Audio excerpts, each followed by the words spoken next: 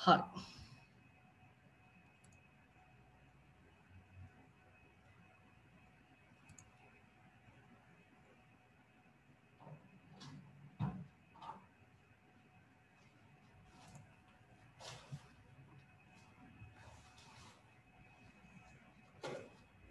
ඔයාලට මේ මම කිව්ව ටික ඇහෙුණා නේද? ඇහෙනව නේද කියලා පොඩ්ඩක් මට කියන්න බලන්න. පැහැදිලිව ඇහෙනවද මාව? ඔව් සර් ඇහෙනවා. ඇහෙනව නේද? හරි.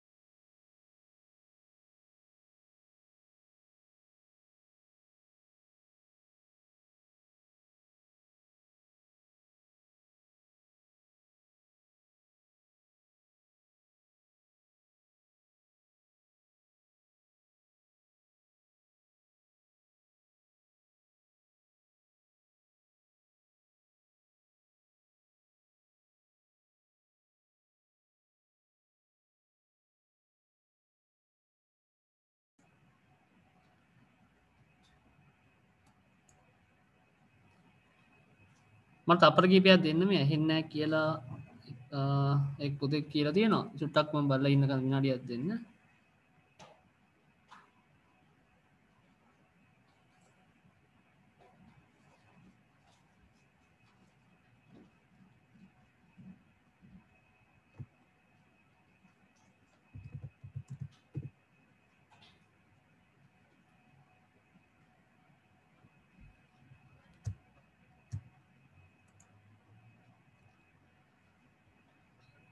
හරි එතකොට ඔයාලට මතක ඇති අපි කතා කරපු සයිට් එක ආපස්සට ගන්නවා නම් මෙතන හાર્ඩ්වෙයාර් වල අපි අන්තිමට කතා කරගෙන හිටියේ මෙන්න මේ ටික. හරි. අපල කිහිපයකින් නැවත මතක් කරන්නම්. හරි. එතකොට මේ යන කොටසදී ඒ කියන්නේ ඉන්ටර්නල් කම්පොනන්ට්ස් ගැන කතා කළේ. හරි. ඉන්ටර්නල් කම්පොනන්ට්ස් නැත්නම් ඉන්ටර්නල් ඩිවයිසස් ගැන කතා කළේ. එතකොට මේ ඉන්ටර්නල් ඩිවයිසස් ගැන කතා කරද්දී අපි ඉන්ටර්නල් ඩිවයිසස් කියන්නේ මොනවද කියලා ඉගෙන ගත්තා මුලින්ම. එතකොට ඉන්ටර්නල් ඩිවයිසස් කියලා හැඳින්වුවොත් අනිවාර්යයෙන්ම අයිති වෙන්නේ සිස්ටම් යුනිට් එක අභ්‍යන්තරයේ තියෙන උපාංග. එතකොට මේ අපේ සිස්ටම් යුනිට් එක අභ්‍යන්තරයේ තියෙන උපාංග මොනවද කියන එක තමයි අපි මේ හඳුනාගන්නමින් ඉන්නේ. හරි. එතකොට ඒ හඳුනා ගැනීම යටතේ මේ උපකරණ ලයිස්තු ඔයගලන්ට සාමාන්‍යයෙන් බලා ගන්න පුළුවන් කියලා කිව්වා. එතකොට මේ තියෙන උපකරණ තමයි අපි එකින් එක කතා කරගෙන යන්නේ. ඉස්සෙල්ලාම නාමික වශයෙන් හඳුනගත්තා. මේවා ඊට පස්සේ භෞතික ඔයගලන්ට මේ ඔන්ලයින් අපි Zoom හරහා ඔයගලන්ට පෙන්නවා. හරිනේ. මේ කැමරා එක පාවිච්චි කරලා. එතකොට ඔයගොල්ලෝ මොන වගේද මේ උපාංග කියන එක ගැන අවබෝධයක් තියෙනවා. එතනින් පස්සේ ඒගොල්ලෝ එයාලා ගැන, කියන්නේ මේ උපාංග ගැන වැඩි දුරටත් අධ්‍යයනය කරමින් තමයි අපි ඉන්නේ. හරි. හරි. එතකොට අපි ප්‍රධාන වශයෙන් තියෙන උපකරණ ටික මේ ගැන කතා කළා. මෙතනින් ඉස්සරහට අපි ගියේ මොනවද? ඒ උපකරණ හඳුනාගත්තා. එතකොට අපි CPU එක නැත්නම් අපි ව්‍යවහාරිකව කියන processor කියන device එක ඉගෙන ගත්තා. මෙයා මොන වගේ කාර්යයන්ද වෙන්නේ කියන එක. කියන්නේ අපේ කම්පියුටර් එකේ ප්‍රධානම processing unit එක තමයි CPU එක කියලා කිව්වේ. එතකොට කම්පියුටර් එකේ මොලේ කියලා හැඳින්වෙත් මේ උපාංගයම තමයි. එතකොට විශේෂයෙන්ම අපේ කම්පියුටර් එකේ ඩියුරබිලිටි එක වැඩිම උපාංගය. කල්පැවැත්මෙන් වැඩිම උපාංගයක් මෙන්න මේ ප්‍රොසෙසර් එක. එතකොට ඔයගොල්ලෝ කම්පියුටර් එකේ වර්ගය සහ එයාගේ බලය කොච්චරද කියලා තීරණය වෙනවා කියලා කිව්වෙත් මේ උපාංගය අනුව. එතකොට ප්‍රධාන වශයෙන් අපේ මෙන්න මේ CPU නිර්මාණය කරන ආයතන දෙකක් කතා කළා. ගොඩක් කතා කළා ආයතන. ඒ අතරින් දෙන්නෙක් කිව්වා කවුද? Intel සහ AMD. ඒ අතරිනුත් Intel කම්පියුටර් තමයි Intel processors තමයි අපි වැඩිපුරම භාවිතය කරන්නේ සහ ලෝකේ භාවිත කරන්නේ. ඒතර මේ දේවල් තමයි විශේෂයෙන් කිව්වේ. ඊළඟට අපේ මෙමරි එක ගැන කතා කළා. ඒ කියන්නේ මේ කෙටියෙන් මේ පැහැදිලි කරන්න ඊට වඩා ගොඩක් දේවල් කතා කරන්නේ මේ ඇතුළේ වැඩ කරන්නේ කොහොමද කියන දේ ගැන. ඒ කියන්නේ කම්පියුටර් එකේ input process memory storage එයාගේම output යන ක්‍රියාවලියත් එක්ක මේවා සම්බන්ධ කරලා පෙන්වනවා. එතකොට කෙටියෙන්ම කියනවා නම් මෙමරි එක මෙයා වොලටයිල් මෙමරි එකක් අපේ කම්පියුටර් එකේ වර්කින් මෙමරි එක. ඒ කියන්නේ කම්පියුටර් එක ඔන් කරලා තියෙද්දී ඒ කම්පියුටර් එකේදී භාවිත කරන සියලුම දත්ත සහ උපදේශ తాවකාලිකව ගබඩා කරලා තියාගන්නේ මෙමරි එකේ.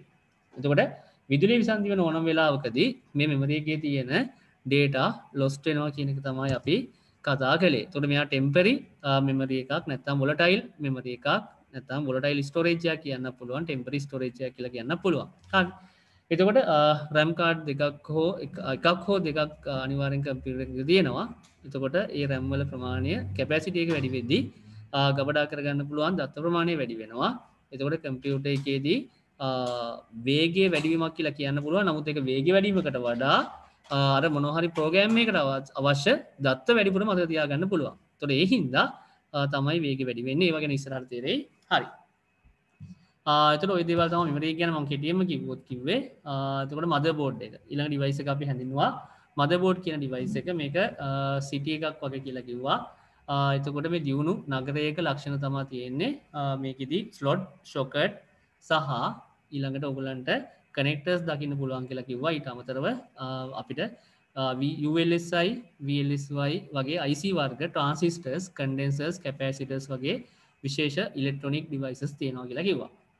එතකොට මෙන්න මේ වලින් සම්බන්ධිත මේ මොකද printed circuit board එක තමයි මෙයාත් මේ PCB එකක් විදිහට ගන්න පුළුවන්. එතකොට මෙයා එන මොන PCB එකද? ඇත්තටම main circuit board එක මෙයා.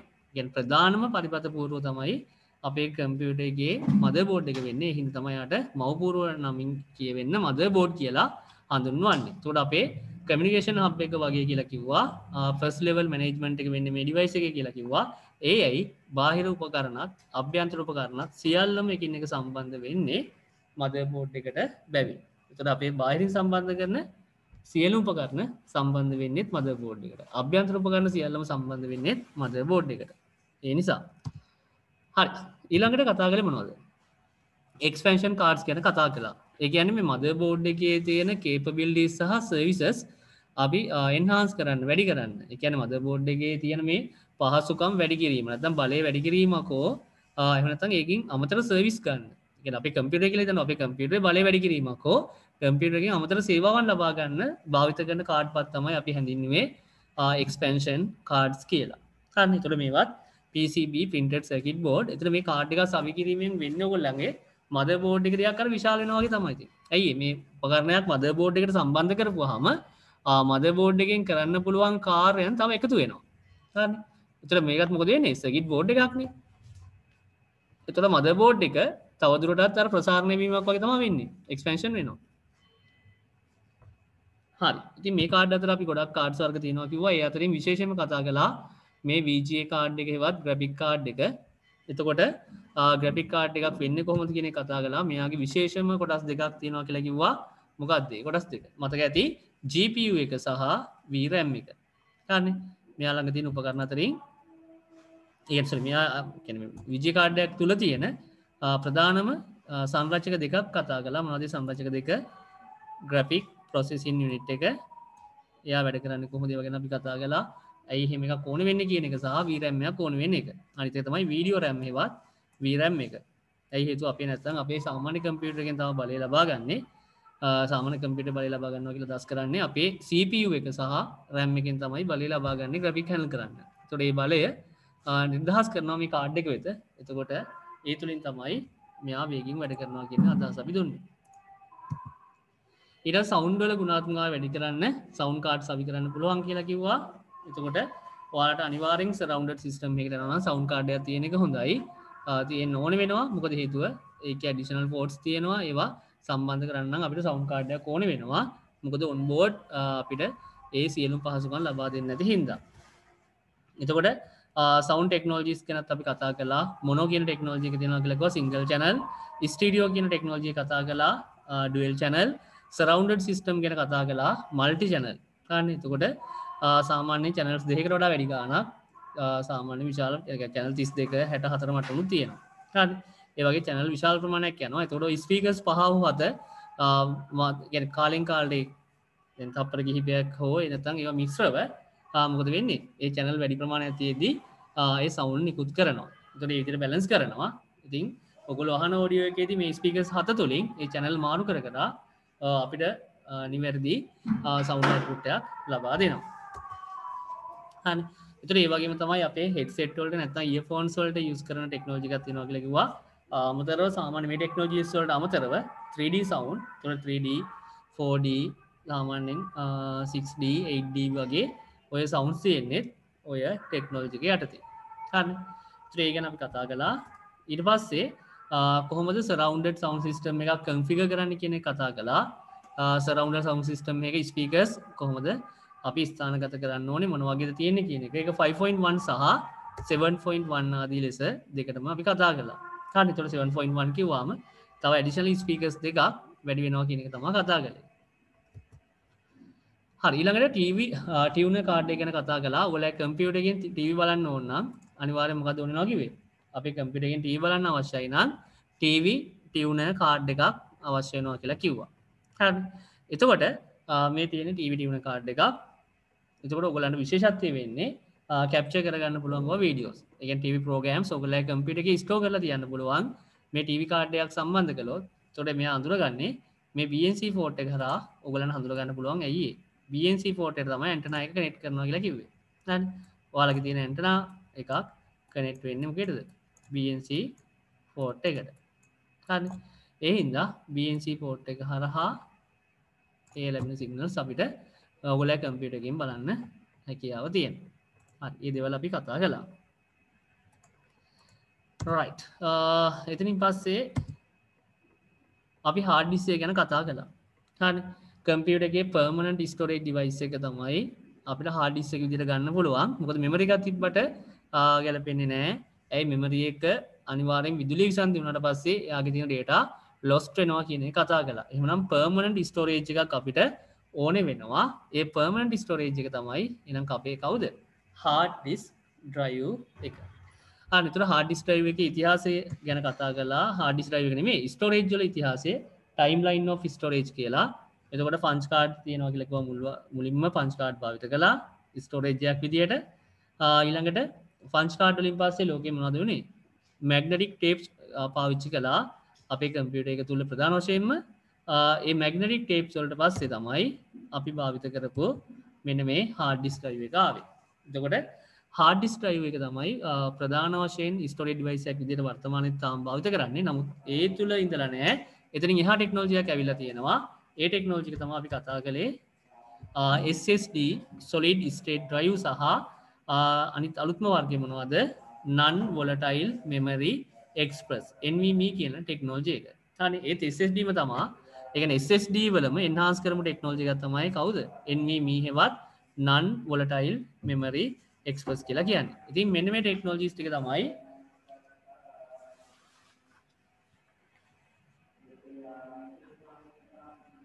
අනේ අපි කතා කළේ storage devices විදියට.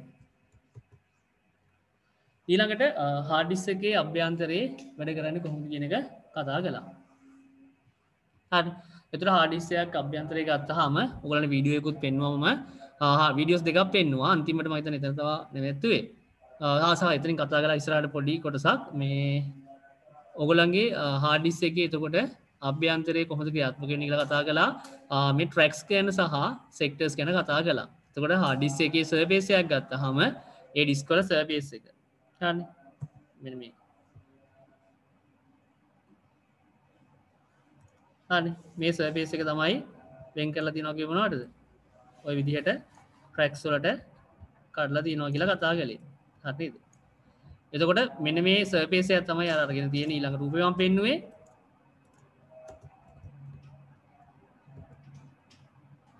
හරි. මේ විදිහට ගන්න පුළුවන්. මේ තියෙන ඔයගලන්ට surface එක පේනවා. මේ විදිහට තමයි වෙන් කරලා තියෙන්නේ. ඒ surface එකේ tracks සහ ඊළඟට sectors තියෙනවා කියන එක කතා කළා. તો read write head එක ගැන කතා කළා. කොහොමද ෆයිල් එකක් අරගෙන ස්ටෝර් වෙන හැටි ගැන කතා කළා. හරිනේ. ඒ sectors වල data ස්ටෝර් වෙන්නේ කොහොමද කියලා මේ ෆයිල් එක අපි separate කරලා ඒ කැලි කැලි ගබඩා වෙන විදිහේ තැන් වලට යන්නේ කොහොමද කියන්නේ ඔයගලන්ට පැහැදිලි අවබෝධයක් ලබා දුන්නා. හරිනේ. එතකොට මේ sectors වල ස්ටෝර් වුණාම මේ විදිහට තියෙන්නේ කියන එක අපි කතා කළා. හරි. එතකොට මම මේ කෙටියෙන් මතක් කරන්න. ඉතාමත් කෙටියෙන් මතක් කරගෙන යන්නේ හරි ඔප්ටිකල් ඩ්‍රයිව් හරි ඉතින් ඔප්ටිකල් ඩ්‍රයිව් එක කිව්වේ මොනවද ඔප්ටිකල් ඩ්‍රයිව් එක කියලා කිව්වේ CD DVD සහ Blu-ray කියන තැටි වර්ග ධාවනය කරන්න හරි ධාවනය කරන එකට අපිට ඩ්‍රයිව් දැන් ඩ්‍රයිව් එක පාවිච්චි කරන එක තමයි නමුත් එයාට නමක් කියනවා රීඩ් කරනවා කියලා ඒ ඩිස්ක් වල තියෙන data සහ ඉන්ෆර්මේෂන් අපි කියවන එක හඳුන්වනවා මොනවද රීඩ් කරනවා කියලා ඒ වගේ තැටි වලට data අලුතෙන් ඇතුළත් කරනවා නම් අපි ඒක හඳුන්වන්නේ මොකද රයිට් කරනවා කියන එක නැත්නම් බර්න් කරනවා කියන එක. හරිනේ.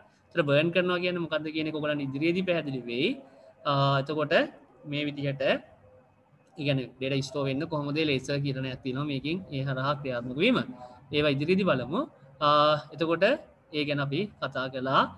තවත් මේ වගේ උපකරණ වර්ග තියෙනවා. කියන්නේ මෙයා ඔප්ටිකල් ඩ්‍රයිව් කිව්වට මෙයා වර්ග කරන්න පුළුවන් කොහොමද? ඒ ඩ්‍රයිව්ස් වල භාවිත කරන ඩිස්ක් වර්ග මොනවද සහ ඒවල කැපැසිටිස් පිළිබඳව හાર્ඩ්වෙයාර් පාඩමේදී ඉතින් එහාට අපි කතා කරමු කියන එක තමයි ඔයගොල්ලන්ට කිව්වේ. ඊළඟට පවර් සප්ලයි යුනිට් එක ගැන කතා කළා. හරි. එතන පවර් සප්ලයි යුනිට් එකෙන් පවර් මැනේජ් කරන එක තමයි කරන්නේ. එතකොට මෙයාගේ 230ක් 220ක් 240ක් අතර වෝල්ටේජ් එක එවරේජ් 230ක් අපේ ගත්තට ඒ වෝල්ටීයතාවය රේල්ස් තුනකට කඩනවා කියලා කිව්වා. වෙන් කරන රේල්ස් තුන මොනවද කිව්වේ? 3 volt 5 volt සහ 12 volts හරිනේ එතකොට most demanding devices හරිනේ මෙතන most demanding devices වලට පාවිච්චි කරනවා කිව්වා 12 volts ඊළඟට සාමාන්‍ය අපේ මොකද්ද graphic card ඊළඟට hard disk එක වගේ sorry මේ graphic card එකකට නම් 12 volts ගන්නවා අලුත් high end card එකකට නම් normal card එකකට නම් 5 volt ඇති මේ ගොඩක්ම අපේ hard drive එකට මොකද ඉන්නේ 5 volts ඕන වෙනවා නැත්නම් අපේ ඔප්ටිකල් ඩ්‍රයිව් එකටයි ඔප්ටිකල් ඩ්‍රයිව් එකට සහ හાર્ඩ් ඩ්‍රයිව් එකට 5 volts ගන්නවා RAM වලට වගේ sensitive device වලට 3 volt ගන්නේ එතකොට කියන්නේ maximum තමයි 3 volt එතනින් පල්ලෙහා ගියන් තමයි කොහොමද දැන් තියෙන්නේ 1.4 කියන්නේ voltage එක 1.2.5ත් එකත් අතර තමයි වර්තමාන RAM වල නම් ගන්නෙ හරි තවත් අඩු කරලා තියෙනවා හරි ඒතර ගොඩාක් sensitive devices වලට ගන්න ඉලෙක්ට්‍රිසිටි ප්‍රමාණය අඩුයි. එතකොට සාමාන්‍යයෙන් වෝල්ටේජ් මේ මැක්සිමම් සයිස් තමයි දාලා තියෙන රේල්ස් තුනකට කඩනවා කියලා. 12 5 සහ 3 ඒ උපරිම අගයට යන්න එතනින් පල්ලෙහා ගියන් තමයි ක්‍රියාත්මක වෙන්නේ. මොකද ඒ තුලින් අපේ කම්පියුටර් එකේ මොකද වෙන්නේ? මේ පවර් එනර්ජි කියන concept එක ක්‍රියාත්මක වෙනවා. එතකොට green world කියන එක මොකද හේතුව මේ devices වැඩි විදුලි ප්‍රමාණයක් පරිවර්තනය කරපුවාම අපේ විදුලි පරිවර්තන ප්‍රමාණය වැඩි වෙනවනේ. ඒක අවම කරලා තියෙනවා ඒ වෝල්ටීතාවයන් අවම කිරීම තුළින් සහ මොකද හේතුව මේවල කල් පැවැත්ම ඒ කියන්නේ අනවශ්‍ය විදිහට පිළිසීම් වෙලා පරිසරයට නිකුත් වෙනවා. ඉතින් ඒවා අවම කරගෙන යනවා. ඉතින් ඒක හරියට වෙනවද කියන එක ප්‍රශ්නයක් තියෙනවා. මොකද හේතුව ඉස්සර වගේ නෙමේ. දැන් අර මාකටිං විදිහට තමයි කොළගේ මාකටිං සහ ඒගොල්ලන්ගේ සේල්ස් ඇන්ඩ් මාකටිං නේ තියෙන්නේ. මේවා මාකට් කරනවා අලුත් ටෙක්නොලොජිස් එකතු කළා කියලා ඩිමාන්ඩ් කරලා ඒක මොකද වෙන්නේ ඉල්ලුමක් හදලා ඒවලට දෙනවා මිනිස්සුන්ට දීලා කියලා ඉතාමත් කෙටි කාලයකින් ටෙක්නොලොජි කියන්නේ ටෙක්නොලොජි එක අප්ඩේට් කියන්නේ අප්ඩේට් වුණා කියලා වෙනස් වුණා කියලා ඒ ඩිවයිසස් මාරු කර කර ආවනවා ඒ තුලින් මොකද වෙන්නේ පරණ ඩිවයිසස් වැඩි ප්‍රමාණයක් මේ පරිසරයට එකතු වෙනවා එතකොට සාමාන්‍යයෙන් මේ ඊ වෙස්ටේජ් එක හරි ඒ කියන්නේ විද්‍යුත් උපාංග පරිසරයට නිකුත් වෙන ප්‍රමාණය වැඩි වෙලා තියෙනවා ඉතින් එහෙම දෙයක් පාලනය කරන්න හදන්නේ වැඩි වුණ හින්දා එතකොට වැඩි වෙන්නේ මේවාල ඉස්සර වගේ නෙමේ ළඟින් ටෙක්නෝලොජි එක වෙනස් කරන ඉඳලා එහෙම දෙයක්ත් තියෙනවා නමුත් අපි කතා කරන්නේ දැන් පවර් සප්ලයි කියන්නේ ඒ අද්දි සාමාන්‍යයෙන් වෝල්ටීතාවයන් අඩු කරලා තියෙනවා කියන එක කතා කරමු ඒවා ඒ තැන්වලදී කතා කරමු මොකද්ද මේ වෙන්නේ කියන එකේ පාඩම් වලට ආවම හරි එහෙනම් ওই දේවල් ටික අපි කතා කරලා පවර් සප්ලයි එක ගැන ඒතර පවර් සප්ලයි එකේ කනෙක්ටර්ස් ගොඩක් තියෙනවා ඒවත් අපි ඉස්සරහට ඉගෙන ගන්නවා කියලා කිව්වා මොන වගේ කනෙක්ටර්ස් තියෙන්නේ කියන එක ඊළඟට මම හිතන්නේ ඔයගලන්ට අවසාන වශයෙන් කතා කළේ කූලින් ෆෑන් සහ හීට් සිංක් ගැන. හරිනේ. කූලින් ෆෑන් එක මොකටද භාවිත කරන්නේ? හීට් සිංක් මොකටද භාවිත කරන්නේ කියන එක. ඉතින් මෙයා භාවිත වෙනවා කිය මොනවටද ඇත්තටම? ඒ කියන්නේ අපේ කම්පියුටර් එක ගත්තාම කම්පියුටර් එකේ අධික ලෙස රත් වෙන ස්ථාන. ඒ කියන්නේ විශේෂයෙන්ම අපේ CPU එක ඊළඟට north chip එක සහ south chip කියලා තියෙනවා. නැත්නම් ප්‍රධාන ඒ කියන්නේ ULSI දෙකක් තියෙනවා. හරිනේ. ඒ චිප්ස් එහෙම මොකද වෙන්නේ? වේගයෙන් ක්‍රියාත්මක වෙනවා. ඒකට ඒ හින්දා ඒවා අධික ලෙස රත් වීමකට වාජනය වෙනවා. ඒ කියන්නේ මෙන්න මේ තැන් ටික විශේෂයෙන්ම.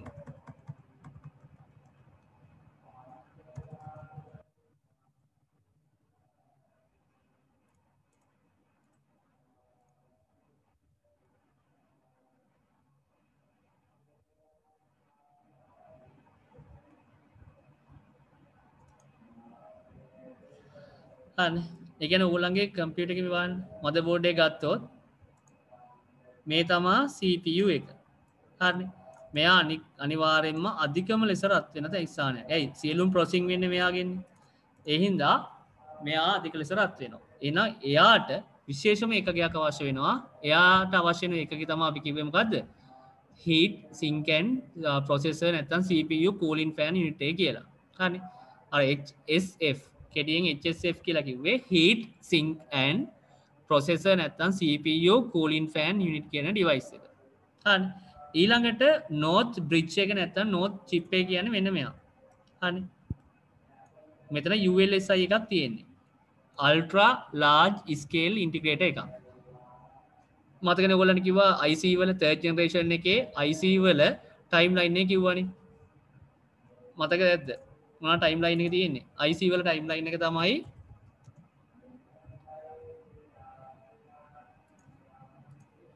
integrated circuit ආවම SSI. හරි මම සීම කියලා ලියන්නම් circuit කියන්නත් කෙටියෙන්ම. SSI small scale integrator circuit. ඊට පස්සේ ආවා කිව්වේ MSIC medium scale integrator circuit. ඊට පස්සේ LSI large scale integrator circuit. ඊට පස්සේ VLSIC very large scale integrator circuit. ඊට පස්සේ මේ IC වල විකාශනය කිව්වේ. processor ගැන කතා කරද්දී කිව්වා IC, SSIC, MSIC, LSIC, VLSIC ඊළඟට ULSIC ultra large scale integrated circuit. ඊට පස්සේ තමයි කවුද ආවේ? micro chip හෙවත් micro processor. හරි. මේ තමයි ආපු විකාශනය. එන්න මොකද වෙන්නේ? මෙයාගේ බලය වැඩි වෙනවා. හරි. මෙහෙට යද්දි මොකද වෙන්නේ? මේ chip වල බලය වැඩි වෙනවා. ඒ කියන්නේ මේ ඇතුළේ වැඩ කරන transistors ගාන වැඩි. ඒතර transistor මිලියන ගණනක් සහ බිලියන ගණනකින් කරගන්න පුළුවන් දේවල් මෙන්න මේ එක chip එකකින් කරගන්න පුළුවන් කියන එක තමයි කිව්වේ.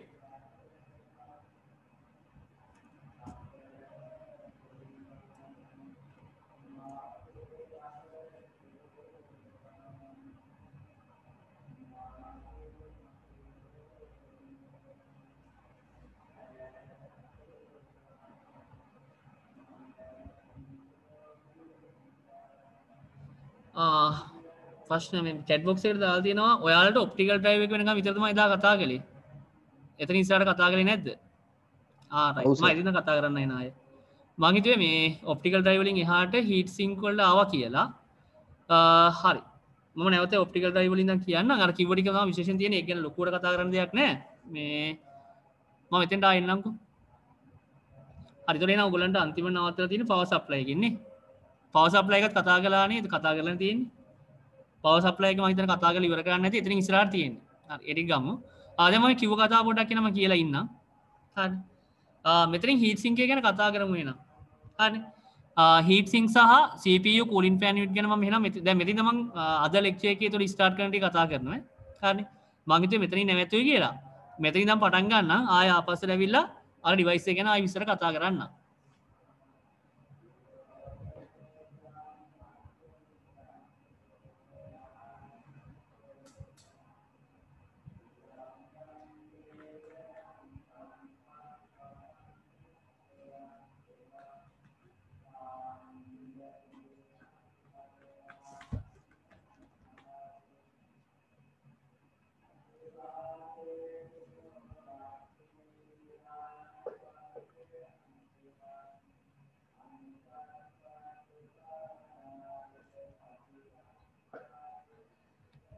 හරි.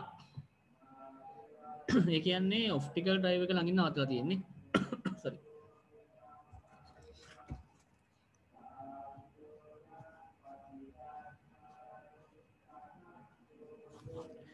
හරි එහෙනම් මම දැන් හීට් සින්ක් ගැන මෙතනින් කතා කරන්නම්. කතා කරලා ආපහු ආපස්සට එන්නම්. හරි තැන්ක්ස් කිව්වට chat කරපු කට්ටියට ඉස්සර යපු කට්ටියට. හරි. එහෙනම් ඇයි අපේ කම්පියුටර් එකේ හීට් සින්ක් සහ කූලින් ෆෑන් යුනිට් ඕනේ වෙන්නේ? මේ හීට් සිංක් සහ කූලින් ෆෑන්ස් ඕන වෙන්න හේතුව තමයි මේ කූලින් සිස්ටම් එකක් ක්‍රියාත්මක වෙන්න වෙනවා. ඇයි හේතුව? අපේ කම්පියුට එක අභ්‍යන්තරය රත්වීම එච්චර හොඳ දෙයක් නෙමේ. ඇයි අපේ පරිගණක අභ්‍යන්තරය රත්වෙනවා කියලා කියන්නේ මොද හේතුව එයාගේ ඇතුළ තියෙන්නේ සර්කිට්නේ එකන පින්ටඩ් සර්කිට් බෝඩ් සහ මේ සෙන්සිටියව් ඩිවයිසස් තියෙන්නේ. මෙන්න මේ තියෙන චිප් බර්න් වෙන්න හෝ එහෙම නැත්තං සමහර උපකරණ ක්‍රියාද විරහිත වෙන්න ගොඩා ඉඩ තියෙනවා. හරි ඒ ගැන්නේ සාමාන්‍යෙන් අපේ කම්පියුට එක ඇතුළේ දැන් අපිට හානිදායකම වෙන එක දෙයක් තමයි මොනවාද මේ රත් වුණ වාතාංශෝ. හරි ඉගැන් දූවිලි බලපෑමක් තියෙනවා තේරන මොකද දූවිලිත් එක්ක ජලවාශ්ප සම්බන්ධලා ගැන එන්න පුළුවන් හින්දා ඔක්සයිඩ් වීම් තියෙනවා. හරි එකයි කියන්නේ ජනෙල් අසර කම්පියුට එක තියන්නේ එපා කියන්නේ ජනිල් සහ ඔගුලන්ගේ වතුර එකැනේ දැන් නිදසි මහරි වතුර වැටන තැනක කම්පියුට එක තියන්න එපා. ඊළඟට ඔය කර්මාන්ත ශාලා ඇතුළි භාවිතකන පරිගණක නිතරම සුද්ධ කරන්න කියන්නේ එකයි. හරි ඇයි හේතුව මොකද හේතුව අපිට ලික්විඩ් වලින් මේකට හානියක් තියෙනවා.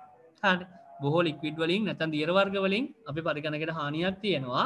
එතකොට ජනලයක් ළඟ දියාව තිබ්බහම අනිවාර්යෙන්ම ඔයාලගේ ඒ ජලාංශු සියුම් ජලාංශු මොක දෙන්න වාතයත් එක්ක මේ පරිගණක අභ්‍යන්තර ඇදීලා ඒම තුළින් මේ චිප් බර්න් වෙනවා. තන් එතනින් හානි වෙන්න පුළුවන්. ඉතින් එහෙම නැතිව මොන ගැන හොඳ පරිසර තත්වයක තිබ්බත් ඔයාලගේ කම්පියුටර් එකේ ඇතුලේ උෂ්ණත්වය මේ අභ්‍යන්තර උෂ්ණත්වය වැඩි නම් අනිවාර්යෙන්ම ඒක දිගටම තිබීම තුළින් අපේ කම්පියුට එක හානි වෙන්න පුළුවන්. ඉගෙන උපාංග බිඳ වැටීම් තියෙන්න පුළුවන්. එතකොට ඒක වළක්වන්න තමයි අපේ කම්පියුට එකේ මොනවද භාවිත කරන්නේ කූලින් ෆෑන් සහ හීට් සිංක් අනිවාර්යෙන් භාවිත කරනවා. නමුත් එතින් එහාට තාක්ෂණයක් තියෙනවා.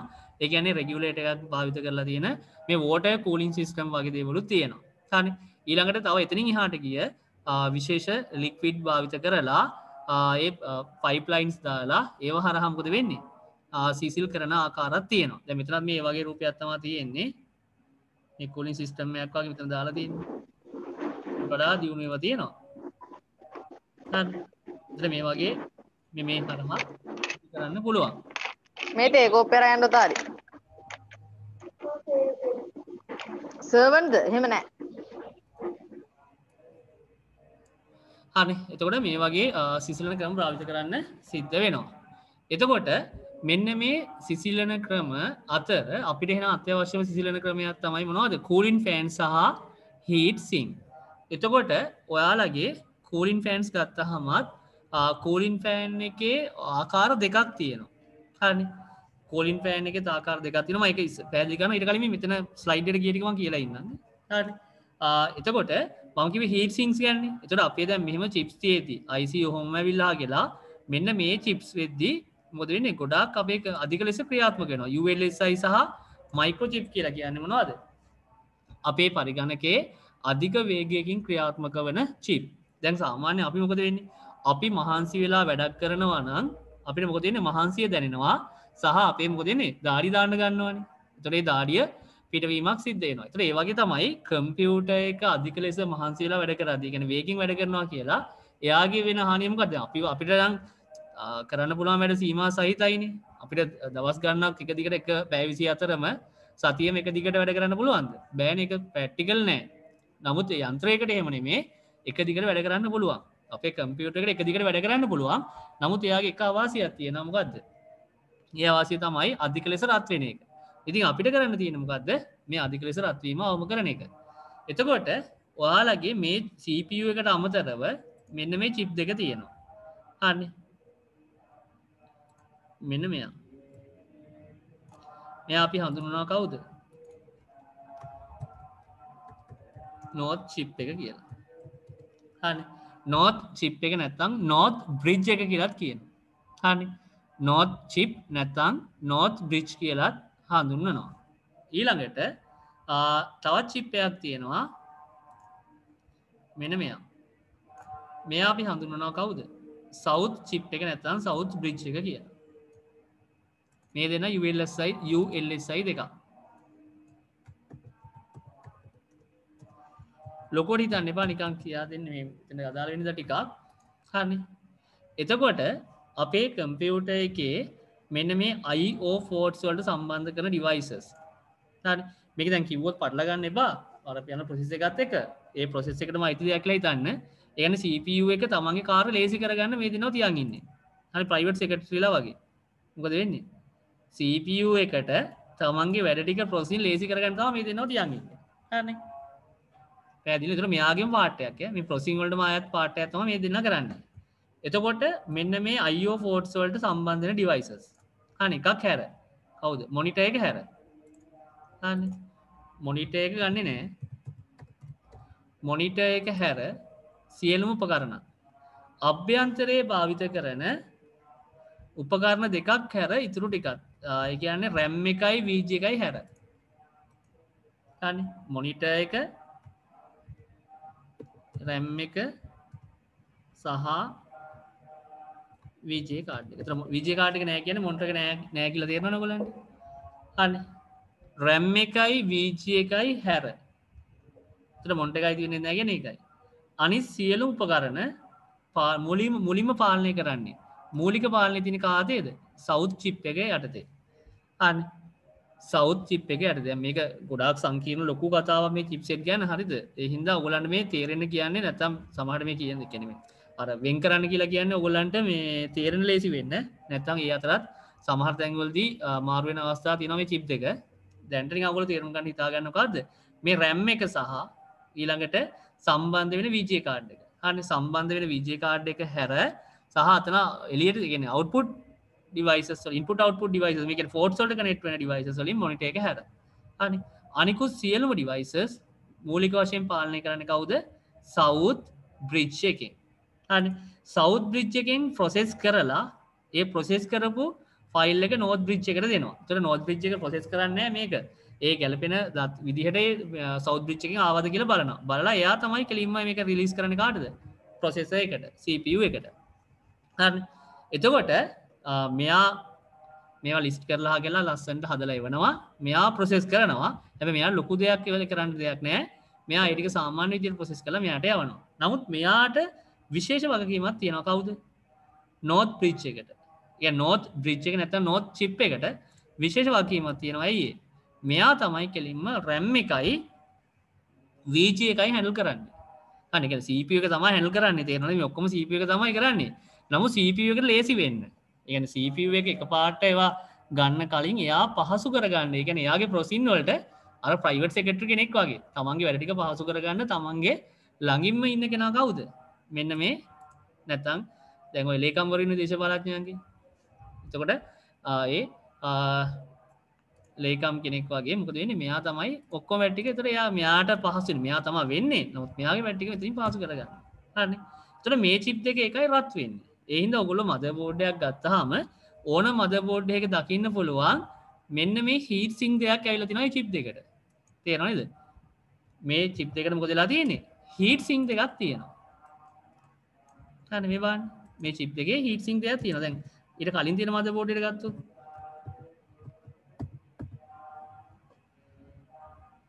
මම ඩික්ලේර් කරන්නම්.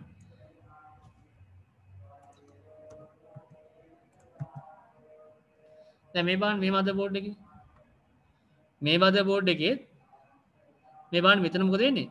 විශාලම heat sink එකක් තියෙනවා. හරි එහෙනම් heat sink එක දැක්කම ඔයගොල්ලෝ දන්නවා මෙයා තමයි එහෙනම් CPU එක. මෙයා තමයි CPU එක. මෙයා කවුද? north bridge එක.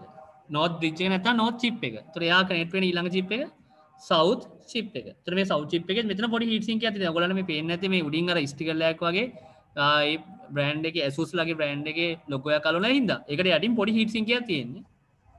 හරි. එහෙනම් පැහැදිලි මොකද වෙන්නේ? heat sink භාවිතයෙන් මොකද වෙන්නේ? රත් වුණ වාතාංශෝ ඒ කියන්නේ ඉහළට කියන්නේ රත් වුණ වාතාංශු ඉහළට ගමන් කරන්නේ. ඒ කියන්නේ chip එක සිසිල්කරණය කරනවා. ඒතර මේ රත් වුණ වාතාංශු ඉහළට යද්දි මොකද වෙන්නේ? මෙන්න මේ heat sink එකේ ගැටි ගැටි. ඒ කියන්නේ දැන් heat sink එකේ මේ උඩට යද්දි වදිනවා. ඒ කියන්නේ දැන් මෙහෙම heat sink එකේ මෙහෙම beams දෙකක් තියෙනවා නම් මොකද වෙන්නේ? ඔයගොල්ලෝ දන්නවා රත් වුණ වාතාංශු ගමන් කරන්නේ පහළට නෙමේ ඉහළට ගමන් කරන්නේ. ඒතර මේ රත් වුණ වාතාංශු මොකද වෙන්නේ? මේකේ ඝට්ටණය වෙවි. මෙහෙම වැඩි වෙද්දි තමයි ඉහළට ගමන් කරන්නේ. තේරෙනව නේද? එතකොට මේ ඝට්ටනේ හේතුවෙන් මොකද වෙන්නේ? මෙන්න මේ වාතාංශ බිඳීම සිද්ධ කරනවා. ඒ තුලින් මොකද වෙන්නේ? මේවා උරා ගන්නවා රත් වුණු වාතාංශ. උරාගෙන මේවා ඉහළට නිකුත් කිරීම සිද්ධ කරනවා. ඒ තුලින් මොකද වෙන්නේ? මේ චිප් එකේ තියෙන වාතාංශ රත් වුණු වාතාංශ ඉහළට ගමන් කරනවා. මේවා සිසිල් කරනවා. සිසිල් වෙනවා. ඒ විදිහටම මේ චිප් එකට හානි වීම වළකිනවා හීට් සිංක් එකෙන්. නමුත් මේක ප්‍රමාණවත් මදි CPU එකට. ඒ හින්දා තමයි හීට් සිංක් එකක් සහ කූලින් ෆෑන් යුනිට් එකක් දෙකම අවශ්‍ය වෙලා තියෙන්නේ CPU එකට. ඇයි අධික ලෙස අධික වේගයෙන් වැඩ කරන හින්දා. එහෙනම් අපි යමු එතෙන්ට.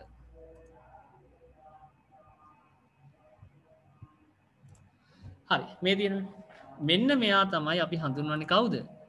මෙයාට තමයි අපි නමක් කියන්නේ කෙටියෙන් heat sink and fan කියන අදහස එන්න heat sink and fan කියලාත් කියනවා. HSF කියන එක පාවිච්චි කරනවා. නැත්නම් මෙයාගේ නම මොකක්ද දෙන්නේ?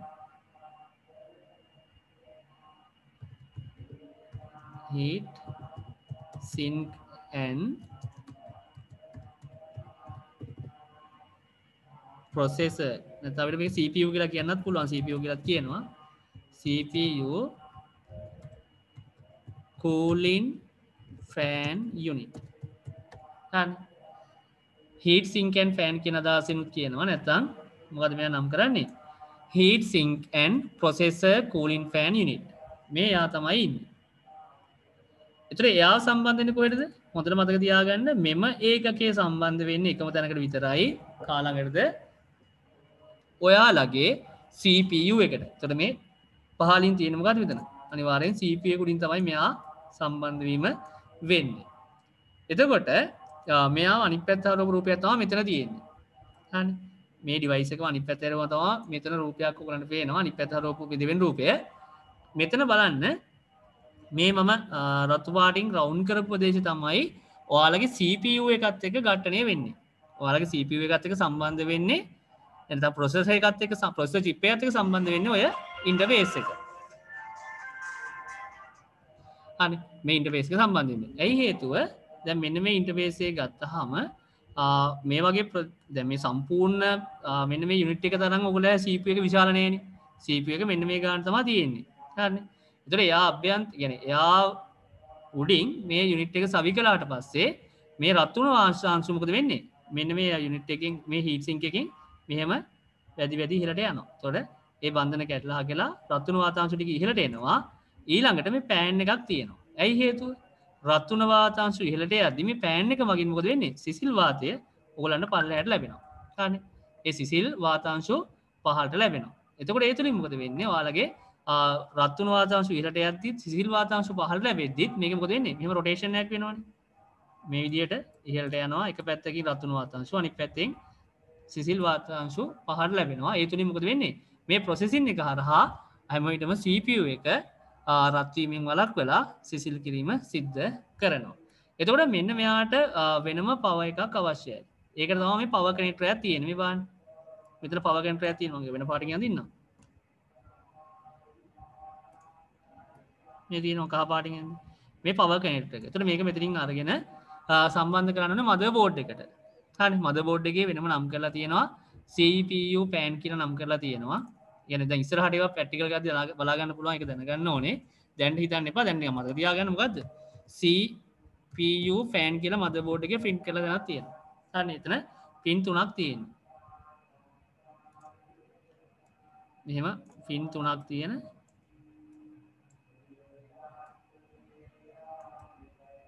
පොඩි සොකට් එකක් තියෙනවා. හරි. එතෙන්ට තමයි කනෙක්ට් කරන්න ඕනේ ඔන්න ඔය කනෙක්ටර් එක. හරි CPU fan එකේ CPU fan කනෙක්ටර් එක අපි අරන් කනෙක්ට් කරන්න උතෙන්ට. හරි. එතකොට මොකද වෙන්නේ? power supply unit එකේ motherboard එකට ලැබෙන විදුලිය හරහා මේ CPU එකේ fan එකට අවශ්‍ය CPU එකට අවශ්‍ය නෙමෙයි CPU එකේ මේ cooling fan එකට අවශ්‍ය විදුලිය ලබාගෙන ඒ fan එක කැරකවීම සිද්ධ වෙනවා. හරි. එතකොට ඔයගොල්ලන්ට තේරෙනවා ඒක සාමාන්‍ය මේ පෑන් එකේ ස්පීඩ් එක කොච්චර විතර එනවද? මෙයාගේ සාමාන්‍යයෙන් ගත්තොත් අපි එවරේජ් ගත්තොත් මම රේන්ජ් එකක් ලියන්නම් 1000 RPM එක. RPM revolution per minute. හරි මිනිත්තුවකට කරගෙන වට ගන්න 1500 ඉඳන් සාමාන්‍ය 4500ක් විතර එනවා. සාමාන්‍ය ලිව්වේ ඊට වැඩි වෙන ඒවාත් තියෙනවා සාමාන්‍ය මේ මට්ටමේ තියෙනවා හරි 1500ත් 4500ත් ඒතර එයාගේ සෙන්සර්ස් හරහා ඒ කියන්නේ අපේ CPU එක ටිකක් මහන්සි වෙන කාර්යයක් නම් එන්නේ. කියන්නේ hard use වෙනවා නම් මොකද කරන්නේ? hard use වෙනවා නම් අනිවාර්යෙන් CPU එක මෙයාගේ ඔටෝමැටිකලිම ෆෑන් එකේ ස්පීඩ් එක වැඩි වෙනවා. හරිනේ. ඊළඟට ඔයගොල්ලෝ සාමාන්‍ය කටයුත්තක නම් ඉන්නේ ෆෑන් එකේ ස්පීඩ් එක අඩු කරනවා. ඒ කියන්නේ එයා අනිවාර්යෙන් 4500ටම හැමදෙස්සම කරගෙන්නේ නැහැ. තේරෙනවද? මෙයාගේ සෙන්සර් එකක් තියෙනවා. ඒ ටෙම්පරේචර් එක හදලා තියෙන්නේ ටෙම්පරේචර් රේන්ජ් අනුව ෆෑන් එකේ RPM එක කන්ට්‍රෝල් කරනවා. හරිනේ. ඒකයි ඔයගොල්ලෝ සමහරවිට ඔයගොල්ලෝ කම්පියුටර් එකෙන් බලන්න ගේම් එකක් ප්ලේ කරද්දී. එහෙම නැත්නම් ওই ග්‍රැෆික්ස් සොෆ්ට්වෙයාර් එක වැඩ කරද්දී හෝ ටිකක් සාමාන්‍ය බේසික් සොෆ්ට්වෙයාර් වල නෙමෙයි ඇඩ්වාන්ස් සොෆ්ට්වෙයාර් වල වැඩ කරද්දී ඔයාලගේ ෆෑන් වැඩ කරන සද්ද වැඩි වෙනවා කම්පියුටර් එකේ. සහ ඇතුලෙන් සද්දයක් එන්න ගන්නවා. අනේ ඒ කියන්නේ ෆෑන්ස් වල සද්ද වැඩි වෙනවා ඇහෙනවා. ඒ වැඩිපුර ඇහෙන්නේ ඇයි? ආන්න කම්පියුටර් එක අධික ලෙස කියන්නේ වේගයෙන් ක්‍රියාත්මක කරන බැරි මොකද වෙන්නේ? රත් වීමට වාජනය වෙනවා. ඒක අවම කරන්න මේ ෆෑන්ස් මොකද වෙන්නේ? ස්වයංක්‍රීයවම වේගයෙන් කරගෙන ගන්නවා. ඒ සද්ද තමයි එන්නේ. ඒක සාමාන්‍ය තත්ත්වයක්. හරිනේ. ඔයගොල්ලෝ අර ඒක හිතන්න එපා. මොකද වෙන්නේ? ඒක දැන් ප්‍රශ්නයක් තියෙනවා මේ අනවශ්‍ය විදියට. ඒ කියන්නේ ඔයගොල්ලෝ මොනවත් කම්පියුටර් එකේ ප්‍රෝග්‍රෑම්ස් ඕපන් නොකර සාමාන්‍ය විදියට වැඩ කරද්දී අධික ලෙස ඔටෝමැටිකලි ෆෑන් වැඩ කරනවා කියලා කියන්නේ අන්න එතකොට ප්‍රශ්නයක් තියෙනවා. එතකොට අපි දන්නේ නැති වුණාට මොකද වෙන්නේ? බෑග්ග්‍රවුන්ඩ් එකේ සමහර සොෆ්ට්වෙයාර් රන් වෙනවා. එතකොට අපේ අවසරයකින් තොරව රන් වෙනවා කියන්නේ ඒක එහෙනම් මොකද වෙන්නේ? unauthorized access එකක්. අනවශ්‍ය ප්‍රවේශයක් හෝ මැල්වෙයාර් එකක් රන් වීම. කියන්නේ මැල්වෙයාර් කියලා ඔයගොල්ලෝ දාස් කරනවාට මම කියනවා වෛරස් කියන්නේ ඔයගොල්ලෝ. එතකොට වෛරස් එකක් වෛරස් එකක් හෝ ඒ ආශ්‍රිත වෙනත් වැඩසටහනක් ක්‍රියාත්මක වීමක් වෙන්න පුළුවන්. නැන්නේ සැක එහෙම සැකසහිතයි. එහෙම නැත්නම් ඕගොල්ලන්ගේ මේ හීට් සින්ක් වල ෆෑන් වල එහෙම මොනවාරි ප්‍රශ්න ඇති වෙලා හાર્ඩ්වෙයාර් ප්‍රශ්නයක් ඉඳලා එහෙම වෙන්නත් පුළුවන්. ඒ කියන්නේ සෙන්සර්ස් හරියට වැඩ කරන්නේ නැති වෙන්න පුළුවන්. ඉතින් ඒව චෙක් කරගන්න පුළුවන්. ඉස්සරහට ඉතින් ඔයගොල්ලන්ට තේරෙයි ඒව කරගෙන යද්දි මේ දැනුමත් එක්ක. ඉතින් ඒකයි එහෙම වෙන්නේ. හරිනේ. එහෙනම් හීට් සින්ක් එක තේරෙනවා. අතන මේ වගේ ප්‍රධාන ලොක්ස් හතරකින් තමයි මදර්බෝඩ් එක සම්බන්ධ වෙන්නේ. ඒක මතක තියාගන්න ඔයගොල්ලන්ට අද වීඩියෝ එකක් තව චුට්ටකින් පෙන්නනවා. ඒ වීඩියෝ එකෙන් බලා ගන්න පුළුවන් මේ වගේ ලොක් හතරක් තියෙනවා. ඒ හතරෙන්ම මදර්බෝඩ් එකට සම්බන්ධ කරන්න තියෙන්නේ. මොකද හේතුව මෙන්න මේ යුනිට් එක හරියට CPU එකත් එක්ක කන්ෆිගර් වුනේ නැත්තම් සම්බන්ධ වුනේ නැත්තම් ඔයාලගේ කම්පියුටර් එක ඔන් වෙන්නේ නැහැ. හරි සමහර අය කම්පියුටර් එක ඔන් වෙලා තප්පර කිහිපයක් යද්දි ඔටෝම රීස්ටාර්ට් වෙනවා. ඔන් වෙනවා ඕෆ් වෙනවා. ඕෆ් වෙනවා කියන්නේ නැවත ඕෆ් වෙලා නැවත පණ ගැන්වෙන්න ගන්නවා. එහෙම දිගින් දිගටම රීස්ටාර්ට් වෙනවා නම් අනිවාර්යෙන් හાર્ඩ්වෙයාර් පැත්තෙන් චෙක් කරන්න තියෙන්නේ මේ CPU එකයි ෆෑන් එකයි. මොකද මේ ෆෑන් එක සමහර අයගේ කාලයක් ඇති වැඩ කරන්නේ නැතුව යනවා. එහෙම වැඩ කරන්නේ නැතුව ගියොත් ඔයගොල්ලෝගේ කම්පියුටර් එක නැවත නැවත රීස්ටාර්ට් වෙන්න ගන්නවා. ඇයි අධික ලෙස රත් වෙනවනේ. ඒ රීස්ටාර්ට් කරන්න හේතුව තමයි ඇතුලේ තියෙනවා පොඩි තව OS එක BIOS කියලා. හරිනේ. ඒව ලොකුට හිතන්න යන්න එපා. ඒ කියන්නේ ඇතුලේ ප්‍රෝග්‍රෑම් එකක් තියෙනවා ඒක හරහා අපේ ආරක්ෂාව සඳහා. හරිනේ. දැන් ඔයගොල්ලන්ට සමහර වෙලාවට කලන්තය හැදෙනවනේ. ඇයි කලන්තය හැදෙන්නේ? ඒ කියන්නේ සමහර වෙලාවට ඔයාලා මොනවා හරි ප්‍රශ්න නිසා ඒ කියන්නේ අපේ ඒ කියන්නේ අන්බැලන්ස් වුණොත් අපේ ශරීරය අන්බැලන්ස් වුණොත් ගොඩක් වෙලාවට ඒ කියන්නේ හැම වෙලේම කියන්න බෑ. මේක හැම වෙලේම නෙමෙයි. සමහර වෙලාවට කලන්තය හැදෙන්න පුළුවන්. නැත්නම් 100%ක් හැම හේතුවකටම ගන්න එපා. සමහර වෙලාවට කලන්තය හැදෙන්නේ ඇයි? අපේ තියෙන මේ අවයවවල ආරක්ෂාවට. ඒ කියන්නේ කලන්තය හැදලා මොන හරි කියන්නේ ඒ ෆීඩ්නේ දරා ගන්න බැරුව අන්බැලන්ස් වුණාම මොකද වෙන්නේ? අපිට ප්‍රශ්න ඇති වෙන්න පුළුවන්. ඒක කන්ට්‍රෝල් කරන්න සමහර වෙලාවට මේ අපිට කලන්තය වගේ හැදෙන්න පුළුවන්. ඒ තුලින් මොකද වෙන්නේ? අපිට ආරක්ෂාවක් දෙනවා. අන්න ඒ වගේ තමයි මේ කම්පියුටර් සිස්ටම් එකෙත් මොකද වෙන්නේ? අනවශ්‍ය විදිහට රත් වීම වැඩි වෙනවා නම් උපකරණ වල ආරක්ෂාව සඳහා එයා ස්වයංක්‍රීයවම මොකද වෙන්නේ? කම්පියුටර් එක රීස්ටාර්ට් කරනවා. හරි. ඒ කියන්නේ පණ ගැන්වෙන්න දෙන්නේ නැහැ. ඉතින් එහෙම තියෙද්දිත් අපි නැවත නැවත දානවා කියලා කියන්නේ මොකද්ද? අපි ප්‍රශ්නෙට පිළියම් යොදන්නේ නැතුව නැවත නැවත ක්‍රියාත්මක කිරීම තුළින් අපේ CPU එක වැඩ කරන්නේ නැතුව යන්න පුළුවන්. හෝ අනිත් චිප්ස් වලට හානි වෙන්න පුළුවන්. හරි. එතකොට එහෙම චෙක් කරනවා. හැබැයි රීස්ටාර්ට් වීම හැම එකම මොකද වෙන්නේ? CPU පෑන් එකේ ප්‍රශ්නයක් හින්දා නෙමෙයි. ඇයි හිතුව වෛරස් හින්දාත් මේ දේ වෙනවා. හරි. කම්පියුටර් වෛරස් හින්දා, ඒ කියන්නේ මැල්වෙයාර් හින්දා ඔයාලට තේරෙන්න කින් තමයි වෛරස් කියන වචනේ පාවිච්චි කරන්නේ. මේ ඉස්සරහට තේරෙයි මොකද වෙනස්කම් කියලා. මේ වගේ වෛරස් ප්‍රෝග්‍රෑම්ස් හින්දා ඔයගලන්ට ඔය දේ වෙන්න පුළුවන්. හරි. ඒ වගේම පොඩ්ඩක් පොළොවේ තියාගන්න මෙයත් ආශ්‍රිතව ගැටලු තාත්ත ටික තමයි මම කිව්වේ. හරි. ඊළඟට මෙන්න මේ බාන්න මේ සර්ෆේස් එක මෙතන. දැන් මෙයාත් මෙටල් වලින් ඉන්නේ තියෙන්නේ. එතන මේ මෙටල් සර්ෆේස් එකයි ඊළඟට ඕගොල්ලන්ගේ CPU එක ගත්තාම CPU එකත් මෙටල් ලෝහනේ. එතකොට ලෝහ දෙකක් එකට එක ගෑවුනහම රත් වුණා ලෝහ දෙකක් එකට ගෑවුනහම මොකද වෙන්නේ? දැන් රත් එක කියන්නේ රත් වුණා එක රත් වුණ ලෝහයකුයි තවත් රත් වුණ ලෝහයකුයි එකට ගෑවුනහම මොකද වෙන්නේ? මේක ප්‍රසාරණ වීමක් වෙනවනේ. කියන්නේ එකට මොකද වෙන්නේ? ඈත් වීමක් සිද්ධ වෙනවනේ. එතකොට මේ දේ හරියට සිද්ධ වෙන්නේ නැහනේ. එහෙනම් ඒ දේ වළක්වන්න මෙන්න මෙතන thermal compound එකක් දාලා තියෙනවා. හරිනේ. ඔයාලට පේනවා මේ බලන්න. මෙන්න මෙතන තියෙන මොකද්ද? විශේෂ ගම් එකක් එනවා. හරිනේ.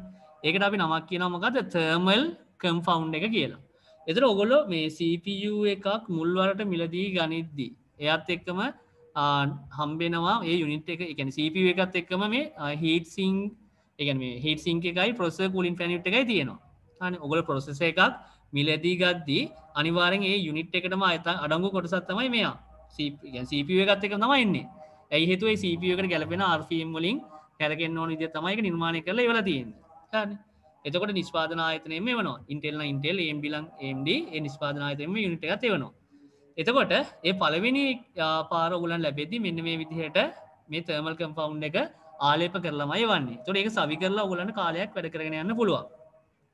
නමුත් අපි සාමාන්‍යයෙන් කාලයක් යද්දි මෙයාව ගලවලා සුද්ධ කිරීම කරනවනේ. ඇයි හේතුව? ඇයි මේ යුනිට් එක සුද්ධ කරන්නේ? ඔයාලාගේ ඒ කියන්නේ කම්පියුටර් එකේ කොහොම වුණත් අනිවාර්යයෙන් මේ අපිට ඇහැට නොපෙනෙන වාතයේ තියෙන මොනවද? ඇහැට නොපෙනෙන තරම් කුඩා වූ මේ දූවිලි අංශු. හරි මේ ඩස්ට් පාටිකල් තියෙනවා. මේ ඩස්ට් පාටිකල්ස් මොකද වෙන්නේ? මේ වාතයත් එක්ක එකතු වෙලා මිශ්‍ර වෙලා ඔයගොල්ලන්ගේ සිස්ටම් යුනිට් එකට එනවා. ඒ සිසිල් වාතය ඇදලා ගන්න ඕනේ ෆෑන් වලින්. එතකොට ඒ දූවිලි අංශු මොකද වෙන්නේ? මේ රත්තුණු වාත අංශු එළියට යද්දී අර දූවිලි අංශු නැවත යන්නේ නැහැ. මේ උපකරණ වල තැම්පත් වෙනවා. විශේෂයෙන්ම අධික වේගයෙන් කරගෙන ෆෑන් එකක් තියෙන කොහෙද? අපේ CPU එකේ. එහෙනම් වැඩිපුරම දූවිලි අංශු කොහෙද තියෙන්නේ? ඒ ඇදලා ගන්න දූවිලි අංශු වලින් වැඩි ප්‍රමාණයක් ගබඩා වෙන්නේ ඔයාලගේ CPU ෆෑන් එකේ හීට් සින්ක් එකේ. ඒතර කාලයක් යද්දී මෙන්න මේ හීට් සින්ක් එකේ මෙන්න මේ දූවිලි අංශු වැදිලා બ્લોක් වෙනවා. හරි මේ මේවල රැඳෙනවා මේ. මෙන්න මේ තියෙන මේ ලයින්ස් මොකද වෙන්නේ? બ્લોක් වෙන්න ගන්නවා. මේ පෑන් එකේ එහෙම මේ යට දාර කෙනෙක්. පෑන් එකේ මේ පහළ එහෙම මොකද වෙන්නේ? ඒ තාට මේ පෑන් එකේ තියෙන මේ තටු තියෙන මේවා වගේ ඔයගොල්ලන්ට දෙන භාෂාවෙන් කියනවා නම් හරි මෙන්න මේවා වල ඔය දූවිලි ලේයර්ස් දූවිලි අංශු මොකද වෙන්නේ? ලේයර් එකක් විතර බැඳෙනවා. එතකොට මේ යුනිට් එක හරියට වැඩ කරන්නේ නැහැ. ඒ කියන්නේ වේගයෙන් ෆෑන් එක අරගෙන නැතුව යනවා. ඊළඟට මේ රත්තුණු වාතාංශු නිවැරදිව එන්නේ නැහැ. එතකොට මොකද වෙන්නේ? අපේ පරිගණකයේ CPU එකට හානි වෙන්න පුළුවන්. ඉතින් හොඳම දේ මොකද්ද? ඔයාලා සාමාන්‍යයෙන් දූවිලි වැඩිම සාමාන්‍ය දූවිලි මට්ටමක් තියෙන ප්‍රදේශයක නම් පරිසරයක නම් කම්පියුටර් එක තියෙන්නේ ඔයාලා මාස 3කට වරක්වත් අඩුම තරමේ ඒ පරිගණක පිරිසිදු කරන එක හොඳයි. එතකොට ඔයගොල්ලෝ විශේෂයෙන්ම මේ CPU heat sink එකයි CPU cooling fan unit එකයි ගලවලා අරගෙන මොකද වෙන්නේ? කම්ප්‍රෙසර් එකට අල්ලලා ඒ දූවිලි සුද්ධ කරලා වැකියුම් කරලා ක්ලීන් කරලා දාන්න ඕනේ. හරිනේ. ඒතර අනිවාර්යයෙන් මේ යුනිට් එක සුද්ධ කරන්න සිද්ධ වෙනවා. ඒතර ලොකු ප්‍රශ්නයක් නැත්නම් ඔයගොල්ලෝ අඩුමවත් අවුරුද්දකට පාරක්වත් ඔය දේ කරන්න වෙනවා. ඒ කියන්නේ ඔයගොල්ලෝ AC room එකක නම් කිසි ප්‍රශ්නයක් තැනක නම් තියෙන්නේ අවුරුද්දකට වරක් කරලා කමන්නේ. නැත්නම් ඒක ඔයගොල්ලන්ව චෙක් කරගන්න පුළුවන්. දැන් ඔයගොල්ලෝ නිකන් ඕනනම් ඔයගොල්ලන් කොහොමද තත්ත්වය කියලා බලා ගන්න පුළුවන්. මං කිව්ව දේවල් ඇත්තද වරුද කියලා ඔයගොල්ලන්ව බැලුව හැකි. ඔයගොල්ලෝ ළඟ ඩෙස්ක්ටොප් කම්පියුටර් එකක් තියෙනවා නම් මතක ඇති කාලෙක සුද්ධ කරලා නැත්නම් මේ අලුතෙන් ගත් එකක් නොහැරෙන්න. ඒ කියන්නේ අලුතෙන් ගත් එකක නම් ප්‍රශ්නයක් නැහැ. ඊට කලින් ගත් එකක් නම් මේ ඔයාලා නිකන් ඔය කේසින් එකේ අර පිටිපස්සේ එන දෙකක් තියෙන ඒ ගලවලා කියලා ඒ කේසින් එක ඉවර කරලා ඇතුලේ ගලවන්න යන්න එපා. නිකන් ටෝච් එකක් ගහලා බලන්න. ඔයාලටම පෙනෙයි ඔයගොල්ලන්ගේ හීට් සින්ක් එකේ CPU කූලින් ෆෑන් එකේ කොච්චර දූවිලි තියෙනවද කියලා. හරි අනිත් කූලින් ෆෑන් වලත් එහෙම තමයි. පැහැදිලිනේ. ඉතින් ඒ දේ වෙන්නේ ඔය හේතුව මතයි. හින්දා මම කියන්න ගියේ ඒක නෙමෙයි. ඒතකොට ඒ දේ දැනගන්න ඕනේ. දැන් මේ විදිහට සුද්ධ කළාට පස්සේ මේ thermal paste එක ඩැමේජ් වෙනවා. ඒක ඔයගොල්ලෝ ගලවනවානේ. ගැලවුවට පස්සේ අනිවාර්යෙන්ම ඔය thermal paste එක ඔයගොල්ලෝ දැන් කාලයකට පස්සේ නම් ගලවන්නේ අනිවාර්යෙන්ම ගල් වෙලා වගේ ඇත්තේ. ඊට පස්සේ ඔක පිහදාලා අයින් කරන්න ඕනේ. ඔය thermal paste එක පිහදාලා අයින් කරලා ඔයගොල්ලන්ට ඔය කම්පියුටර් ෂොප් වල ගන්න තියෙනවා thermal paste එකක්. නැත්නම් thermal compound එක කිව්වත් දන්නවා. නැත්නම් thermal paste එක කිව්වත් ඒගොල්ලෝ දන්නවා. ඔය රුපියල් 70කට විතර 70-100 විතර සුදු පාටින් එන paste එකක් තියෙනවා. ඒක ගන්න පුළුවන්. ඒක එච්චරම සාර්ථක නෑ. නැත්නම් හොඳ ටියුබ් එකක් තියෙනවා. ඒක 250 350 අතර වෙයි. ඒ ටියුබ් අලු පාට හුරු මේ thermal paste එකක් තියෙන්නේ. ඒ paste එක ගත්තා නම් මේ ටියුබ් එකක් අරගෙන ඕගොල්ලෝ නැවත සවි කරද්දී ඕගොල්ලන්ගේ CPU එක සවි කරලා ඒක උඩින් සාමාන්‍යයෙන් මේ paste එක ආලේප කරලා තමයි ඕගොල්ලන්ගේ CPU cooling fan unit එක නැවත heat sink එකයි මේ cooling fan unit එකයි සවි කරන්න ඕනේ. දැන් එහෙම කියලා අර ටියුබ් එකම මේකට වක් කරන්නේ නැහැ. තේරුණා නේද? ඇයි ටියුබ් එකම මේකට වක් කරන්නේ නැහැ කියලා කියන්නේ මේ තර්මල් පේස්ට් එක අඩු වුණත් හොඳ නැහැ වැඩි වුණත් හොඳ නැහැ. තේරුණා නේද? වැඩි වුණත් මොකද වෙන්නේ? ඊට පස්සේ ඕගොල්ලන්ගේ මේ යුනිට් එක හරියට වැඩ කරන්නේ නැහැ. කම්පියුටර් එක රීස්ටාර්ට් වෙන්න ගන්නවා. ඒතර ඕගොල්ලන්ට හොයන්න විදියකුත් නැහැ. මොකද ඉන්නේ පෑන් එකත් වැඩ කරනවා. කම්පියුටර් එක රීස්ටාර්ට් වෙනවා. වෛරස් ස්පර්ශයකුත් නැහැ කියලා අපි දන්නවා. අන්න එතකොට තේරුම් ගන්න එනවා මොකද්ද?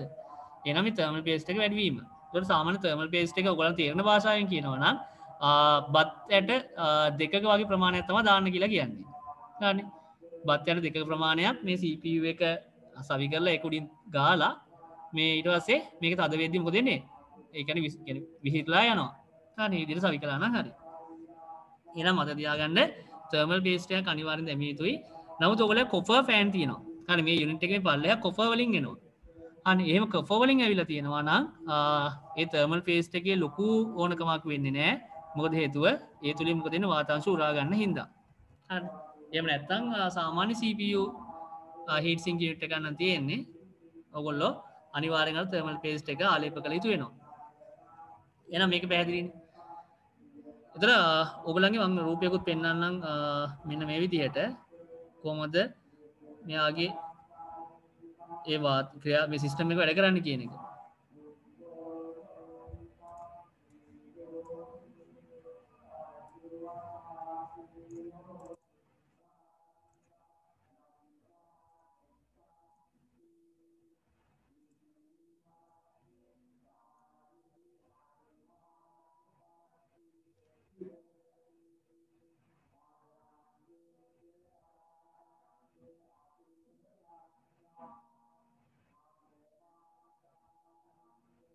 හරි මේ රූපය බලන්නකෝ. සමහර ඔයගොල්ලෝ ඉන්ටර්නෙට් කනෙක්ෂන් එක ස්ලෝ වගේ නම් මේක හරියටම පේන්නේ නැති වෙයි. ඒ කියන්නේ මේ නිල් පාටින් තියෙන මේ අංශු ගමන් කරනවා ඔයගලන්ට පේනවා. හරි. එතකොට මේ රූපයේ ගත්තොත් ඔයගලන්ට මොකද වෙන්නේ? මේ පහළ මෙන්න මේ කොටස තමයි ඔයගොල්ලෝ CPU එකට සම්බන්ධම කොටස. හරි. මේ පහළ ප්‍රදේශය තමයි මොකද සම්බන්ධ වෙන්නේ? CPU එකට. මේ බලන්න රතු පාටින් දාලා තියෙන එකයි. ඒ හරිය අධික ලෙස රත් වීමට ලක් වෙනවා. හරි. එතකොට මේ රත් වුණ වාතාංශය මොකද වෙන්නේ? මේ විදිහට මේකේ ඝට්ටණය වෙමින් ඉහළට ගමන් කරනවා. හරි. මේ ඉහළට යද්දී මොකද වෙන්නේ? ඔයගොල්ලෝ දන්නවා රත් වුණ වාතාංශය ඉහළට ගමන් කරන්නේ. එතකොට මේ ඝට්ටණය තුලින් මේ ගැටීම තුලින් මොකද වෙන්නේ? ඉහළට යන්න මේවා සිසිල් වෙලා යන්නේ. එතකොට මේ හරියට යද්දී මොකද වෙන්නේ? මේ රත් වීම අවම වෙලා තියෙන්නේ. එතකොට උඩින් මොකද වෙන්නේ? ෆෑන් එක හරහා. හරි මේ තියෙන්නේ ෆෑන් එක. හරි. ෆෑන් එක තියෙන්නේ මේ හරිය. එතකොට ෆෑන් එකෙන් ඔයගලන්ට පේනවා මේ සිසිල් වාත ධාරාව පල්ලෙහාට ගමන් කරනවා. එහෙනම් රත් වුණ වාතාංශු ඉහළට යනවා. සිසිල් වාත ධාරාව මේ පල්ලෙහාට එනවා. මෙතන මේක මොකද වෙන්නේ? රොටේෂන් එකක් වෙනවා මේ දෙපැත්තට.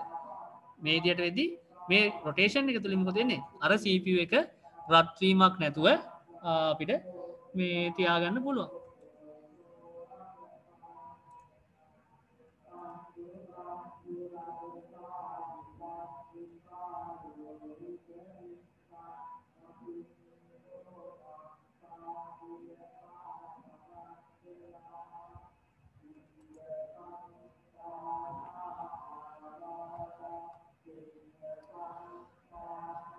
ඔයාලගේ මේ මම කතා කරන ටික එක දිගට ඇහෙනව නේද? ප්‍රශ්නයක් නැහැ නේද? මට පොඩ්ඩක් මයික්‍රොෆෝන් එක ඔන් කරලා කියන්න කවුරු හරි මේ ප්‍රශ්න තියෙනවද? ඇහෙනවද පැහැදිලිව? ඔව් සර්. ඇහෙනවද? ප්‍රශ්නයක් උන්නේ නැහැ නේ සාමාන්‍ය විදිහට ඇහෙනව නේද? නෑ නේද? සමහර වෙලාවට සර් කැඩි කැඩි එනවා. බලන්න ගොඩක් අයට ප්‍රශ්න තියෙනවද? මට ප්‍රශ්න තියෙනයි කියන්න බලන්න. මං කියන දේ කැඩි කැඩි එනවා. ගොඩක් අයට එහෙමද? ප්‍රශ්න තියෙනයි chat box එකට දාන්න බලන්න. ඔයාලගේ ප්‍රශ්න තියෙන කට්ටිය. ඒ කියන්නේ මේ ඇහෙන මම කතා කරන එක පැහැදිලිව ඇහෙන්නේ නැත්නම් හෝ ඕගොල්ලන්ට මොනවා හරි ප්‍රශ්න තියෙනවා නම් ඒ ප්‍රශ්න තියෙන අය chat box එකේ දාන්න බලන්න.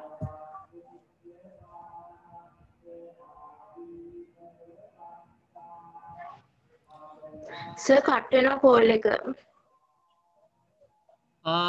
කවුද ඔයාද මට මේ මැසේජ් එක දැම්මේ?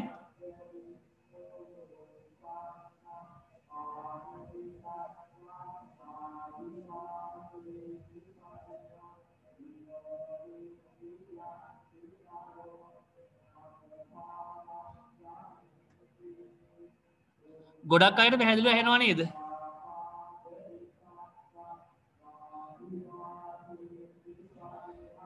බාන ගොඩක් අයට පැහැදිලිව ඒ කියන්නේ මේ වෙද්දි බාන මේ ඒ කියන්නේ එක දිගට මොනවත් ප්‍රශ්න නැතුව ඇහුණ අය ඉන්නවනම් පොඩ්ඩක් මයික්‍රොෆෝන් එක ඔන් කරලා කියන්නකෝ.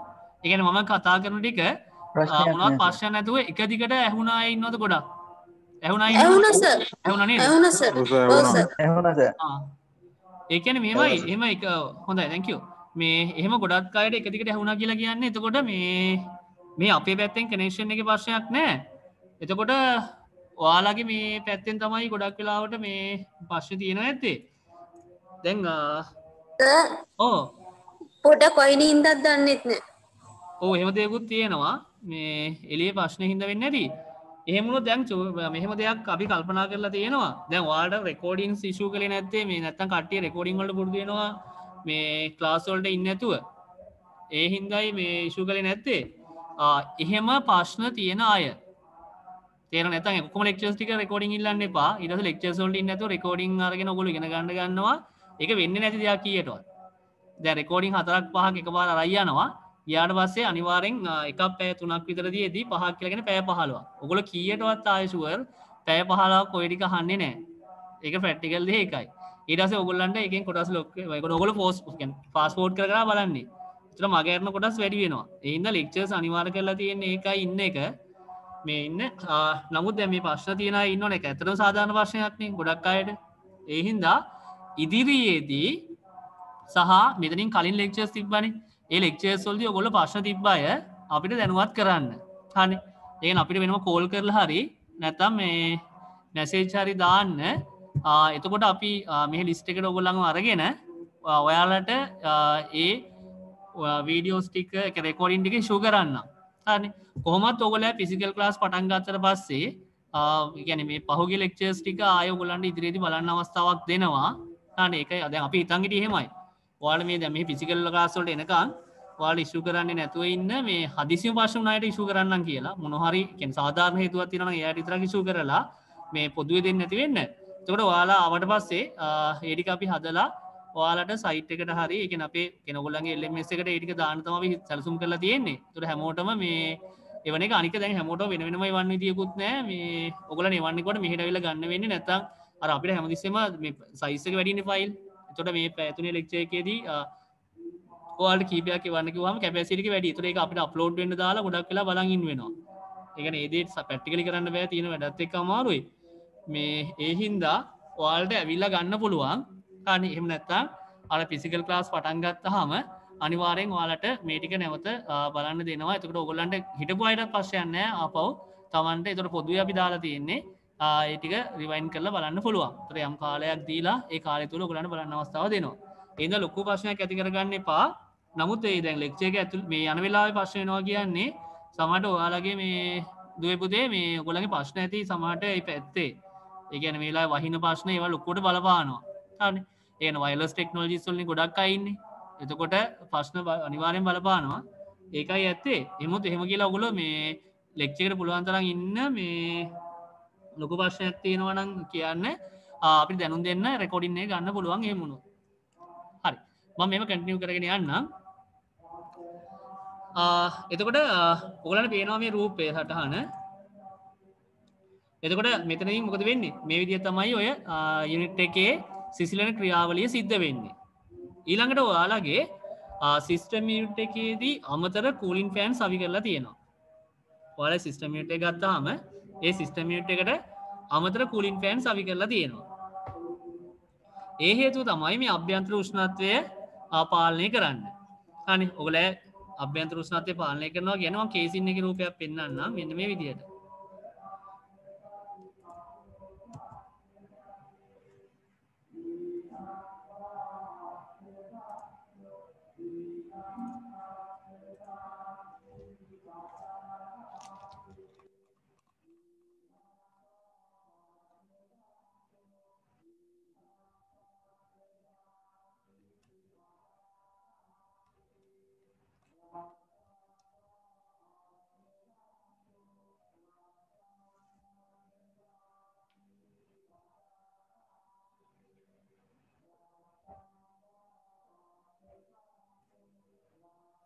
හරි.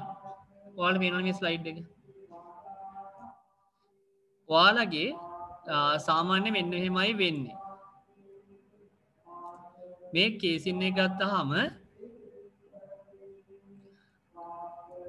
සිසිල් වාතාංශු මෙහෙම ඇවිල්ලා මෙන්න විදිය තමයි ඔයාලගේ රත් වුණ වාතාංශු එළියට යන ෆ්ලෝ එක තියෙන්නේ.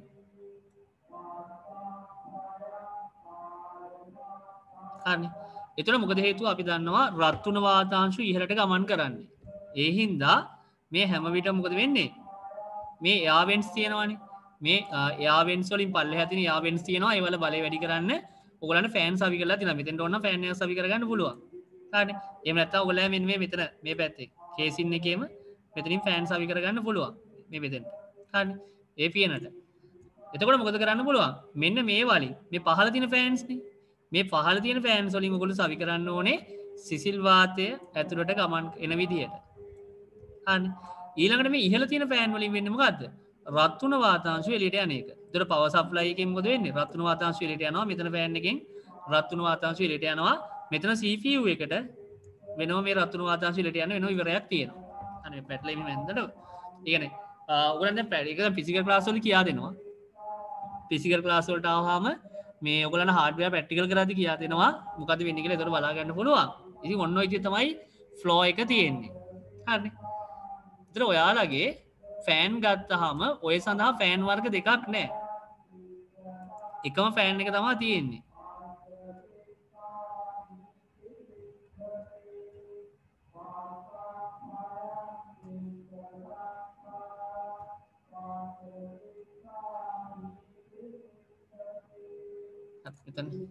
හරි. මේ සඳහා ෆෑන් වර්ග දෙකක් නෑ. එකම ෆෑන් එක තියෙන්නේ. මේ ෆෑන් එකේ පැති කියන්නේ හයි කරන පැති දෙකක් තියෙන්නේ. හරි. ෆෑන් එකේ එක පැත්තක් කියන්නේ මේ පැත්තට හයි මේ තියෙන පැත්තට හයි කරන්න පුළුවන්. එහෙම නැත්නම් ඔයගොල්ලන්ට අනිත් පැත්තට හයි කරන්න පුළුවන්. එහෙනම් මෙන්න මේ සවි කිරීම තුලින් තමයි ඔයගොල්ලෝ ඒක තෝරගන්න ඕනේ. එතකොට ඒ එක පැත්තක කියන්නේ සිසිල් වාතය ඇතුළට ගන්න ඕන තැන් වලට ඒ විදිහට ෆෑන් එක සවි කරන්න ඕනේ. වාතාංශය එළියට යන්න ඕන පැත්තට අනිත් පැත්තට හයි කරන්න. ඒක හොයාගන්න පුළුවන් ඔයගොල්ලන්ට. කියන්නේ මේ වලින් කියා දෙන්නම්. දැන් මේ මට මේ ඔන්ලයින් කියා දෙන්න බෑනේ. ෆිසිකල් ක්ලාස් එකට ආවට පස්සේ ඔයාලට කියා දෙනවා ඒ ෆෑන් එක සවි වෙන හැටි සහ ඒ සවි වෙන තැන් මොනවද කියලා. ඒතර එතනින් කියා දෙන්නම් ෆෑන් එකේ පැති දෙක මොනවද කියන එක. හරිනේ. يعني එක්සෝස් තියෙන පැත්තක් තියෙනවනේ. ඒ හොයාගන්න පුළුවන්. මේ ඊතලෙ එහෙම ලකුණු කරලා තිනවා. ඒ වලින් ඕගොල්ලන්ට අග්ගල හොයාගත්ත හැකි. ඒ ඇරෝ හෙඩ්ස් දාලා තියෙන්නේ ඊතලේ පල්ලෙහාටද උඩට දෙන්න ඕනි කියලා. ඒ තුලින් ඔයගොල්ලන්ට රත් වුණු වාතාංශය එළියට යවන්නද සිසිල් වාතය ඇතුළට ගන්නද කියලා ෆෑන් එකේ පැති දෙක අනුව තීරණය කළ හැකියි. අනේ ඒ හයි කර කියන්නේ එකම ෆෑන් එක හයි කරන පැති දෙකක් තියෙන්නේ. හරි. එහෙනම් ඔය ටික ඔයගොල්ලන්ට පැහැදිලි. මේ කතා කළේ මොනවද? කූලින් ෆෑන් එක සහ හීට් සිංක්ස් ගැන. ඒ අර්ථය කතා කළා අපේ CPU කූලින් ෆෑන් යුනිට් එක හීට් සිංක් එක සහ CPU කූලින් ෆෑන් එක ගැන. බලන්න මේ පැරග්‍රාෆ් එකේ මොනවද කියලා තියෙන්නේ කියලා. ඔය ටික තමයි ඉතින් කියලා තියෙන්නේ කෙටියෙන්. Keeping the components inside your PC. Cool is very important. හරි. අපේ පරිගණක අභ්‍යන්තරේ මොකද වෙන්නේ? සිසිලණය කියන එක අත්‍යවශ්‍ය දෙයක්. Heat is the number of killer of component and even if it doesn't kill them immediately. විතර මොකද වෙන්නේ? අපේ මෙන්න මේ උෂ්ණ කියන්නේ ඇතුලේ තියෙන රත් වුණ වාතාංශු කියන්නේ මොනවද? අපේ තියෙන කම්පොනන්ට්ස් වලට ෂණිකවම හානි පමුණවන්න පුළුවන් දෙයක්. හරිනේ. එතකොට මේ ෆෑන් සහ හීට් සිංක් නැතුව ෆෑන් ටිකක් ගලවලා හීට් සිංක්ස් උන් නැතුව ඔයගොල්ලෝ කම්පියුටර් එක ඔන් කළොත් අනිවාර්යෙන් පවර් සප්ලයි යුනිට් එක ඩැමේජ් වෙනවා. ටික වෙලාවක් යද්දී CPU එක ඩැමේජ් වෙනවා. ඊට පස්සේ චිප් බර්න් වෙවි යන්න ගන්නවා. හරිනේ. ඉතින් එහෙම ප්‍රශ්නයක් තියෙනවා. තේරෙනව නේද? ඔයගොල්ලෝ කම්පියුටර් එක වඩා ගන්න පුළුවන් හොඳ කියන්නේ කම්පියුටර් එක හානි කර ගන්න පුළුවන් හොඳම දේ තමයි මොකද්ද? ඕනනම් ඔයගොල්ලෝ හීට් සිංක් ඕඩි ගලවලා ෆෑන් ටික අයින් කරලා කම්පියුටර් ඔන් කරලා බලන්න ඔයගොල්ලෝ කම්පියුටරේ ප්‍රැක්ටිකලින් බලාගත්ත හැකි මොකද වෙන්නේ කියන එක. හරිනේ. ඉතින් ඒ හින්දා එතකොට තේරෙයි ඔයගොල්ලන්ට මේවා very important කියලා. ඒ කියන්නේ මේ වලින් වෙන දෙයක් නෑ ඇත්තටම. ඒ කියන්නේ data processing සහ කම්පියුටර් එකේ process එකට දායක වෙනවද? නෑ. මේ unit ඍජුවම දායක වෙන්නේ නෑ process එකට. මේ වල data store වෙන්නේවත් මේ වල data permanent store විල්ලක්වත් temporary store විල්ලක්වත් process වෙන එකක්වත් මොනවත් වෙනවද? නෑ. මේ units වලින් වෙන්නේ අභ්‍යන්තර උෂ්ණත්වය පවත්වා ගැනීම. නමුත් ඒව නැති වෙන්නේ ඒව නැති වෙද්දී අපේ උපකරණ වලට හානි වෙනවා කියන එකත් මතක තියාගන්න. ඒකයි මේ කියලා තියෙන්නේ. හරි. Too much heat will shorten their life as well as making the whole PC unstable. හරි. එහෙනම් ඒක තමයි කියන්නේ. ඒතකොට මේව නැති වෙන්න මොකද වෙන්නේ? අපේ සිස්ටම් එක unstable වෙන්න ලොකුවටම බලපානවා සහ මෙයාගේ ලයිෆ් එක. ඒතකොට මෙයාගේ ජීවි කාලය අඩු වෙනවා. හරිනේ. අවුරුදු 5ක් පාවිච්චි කරන්න පුළුවන් කම්පියුටරයක් අවුරුදු 2කමාරක් 3ක් වෙද්දී ප්‍රශ්න ඇති වෙන්න ගන්නවා. ඉතින් ඒ වගේ ප්‍රශ්න ඇති වෙන්න පුළුවන් එකක් තමයි මෙයාගේ ලයිෆ් එක. හරි ඩියුරබිලිටි එක සහ නැත්නම් මෙයාගේ ලයිෆ් ටයිම් එක කෙටි වෙන්න බලපානවා මෙන්න මේ අනිවාර්යෙන්ම අභ්‍යන්තර උෂ්ණත්වය කියන එක. හරි මෙයා ගැන ලියා ගන්න දෙයක් නැහැ. ඔයගොල්ලන්ට මම ඉතින් print කරලා තියෙන note එකේ තියෙනවා.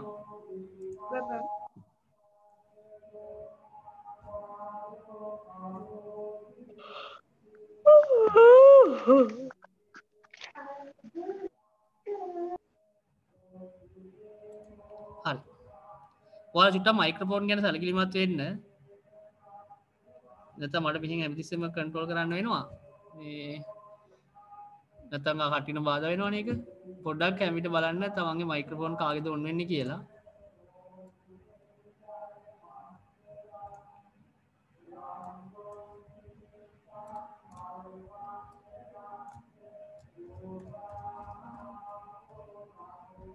මට පේනවා කාගේද මයික්‍රොෆෝන් ඔන් වෙන්නේ කොහොමද කියලා මට මෙතනින් මම නැත්නම් අර වෙන ස්ක්‍රීන් එකකින් මම ඔක්කොම කන්ට්‍රෝල් කරන්න වෙනවා. ඒතකොට ඒක දාන කාලනාස් තියෙනවනේ අපරාධ. හරි ඊට පස්සේ අපි ඊළඟ ඩිවයිස් එකට යමු.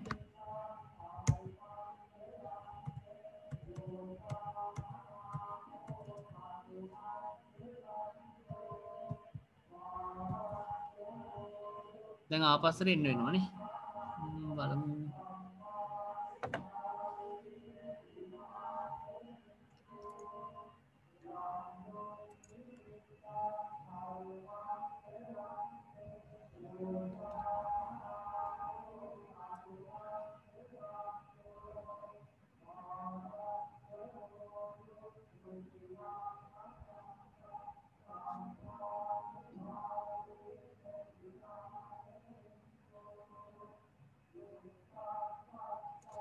හරි මෙතන ඉන්නේ නවත්වුවා කියලා තියෙන්නේ.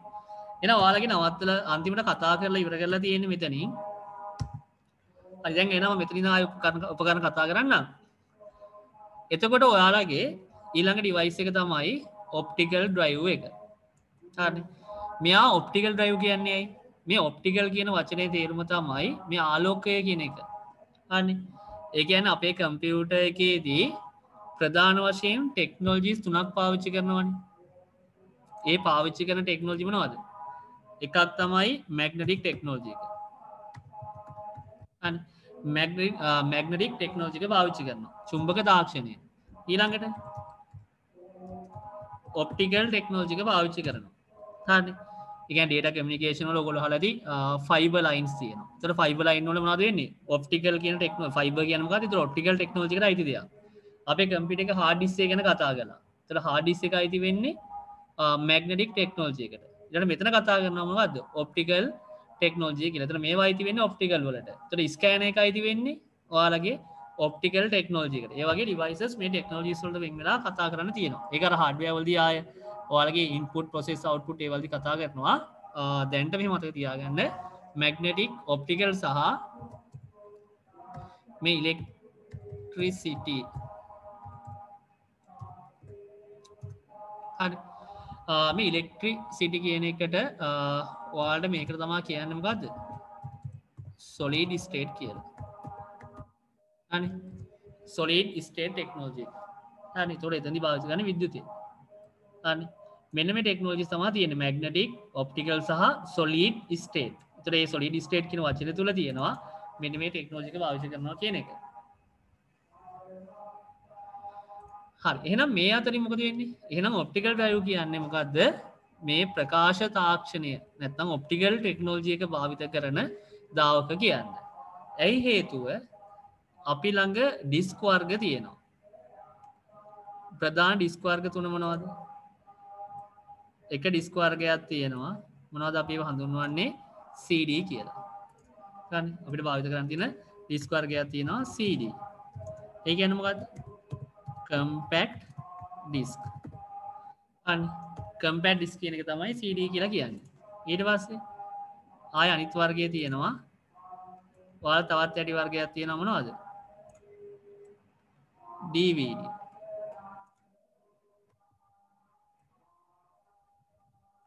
අන්න කෙටින් අපි හඳුන්වන්නේ DVD කියලා. තේරෙන භාෂාවෙන් ලිව්වොත් digital video disk. අන්න digital video disk නැත්නම් digital versatile disk කියලා කියනවා. අන්න ඒවා වෙනම ආයෙ කතා කරනවා. දැනට මේ කියන් යන්නේ DVD තුර ඔයගොල්ලන්ට මතක තියාගන්න පුළුවන් හොඳම වචනේ වීඩියෝ කියන එකනේ. digital video disk. තුන්වෙනි වර්ගය තමයි මොනවද? ඒතර අලුතෙන් භාවිත කරන වර්ගය Blu-ray disk. හරි. ඔය සිංහලේ නිල් කිරණ පට කියලා කියන්නේ ඔක තමයි. Blu-ray. හරි. Blu-ray disk නැත්නම් මෙතන මේකට පාවිච්චි කරන්නේ BD කියන අකුරු දෙක. හරි. Blu-ray disk. CD, DVD සහ Blu-ray disk. මෙන්න මේ තැටි වර්ග සියල්ලම් වාගේ data කියවන්නේ ඊළඟට data store කරන්නේ. හරි. මේ තැටි වර්ගවල data store කරන්නේත් data read කරන්නේත් laser කිරණයක්.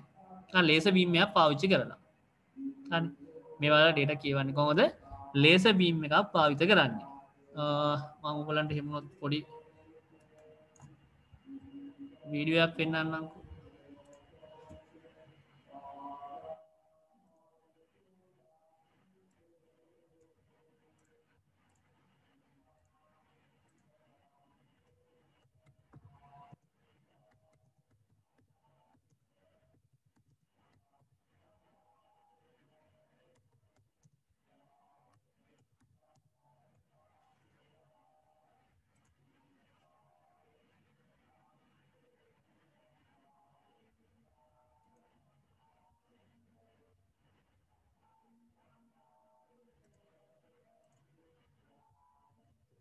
අපර කීපයක් දෙන්න මට.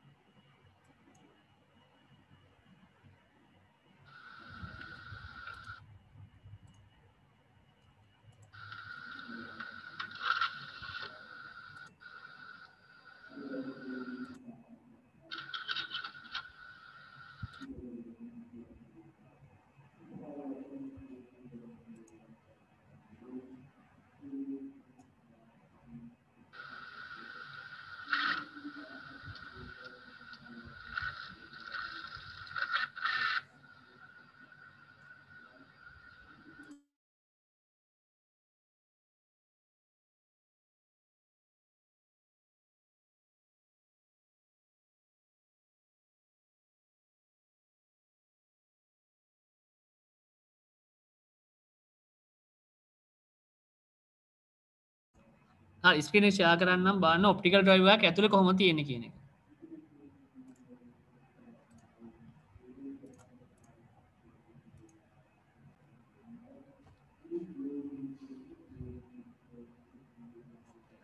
අන්න ඔයාලා පේනවනේ. මේ තමයි ඔප්ටිකල් ඩිස්ක් එකේ ඔය අවුට කවරයක් ගැලවුවට පස්සේ අභ්‍යන්තරේ පේන විදිය. හරි. ඔප්ටිකල් ඩිස්ක් එකේ කියන්නේ අවුට කවර් එක එළිය තියෙන කවර් එක ගැලවුවාම අභ්‍යන්තරේ ඔන්න වගේ තමයි පේන්නේ. හරි. එතන මේ ඔයගලන්ට පේනවා මෙන්න මෙතන තමයි හරි පේනවනේ මෙන්න එතන තමයි ඔයගොල්ලන්ගේ මොකක්ද තියෙන්නේ. ඔය රීඩ් සහ රයිට් කරන ඒ ලේසර් බීම් එක තියෙන්නේ ඔතන තමයි. මම මේක ප්ලේ කරන්න.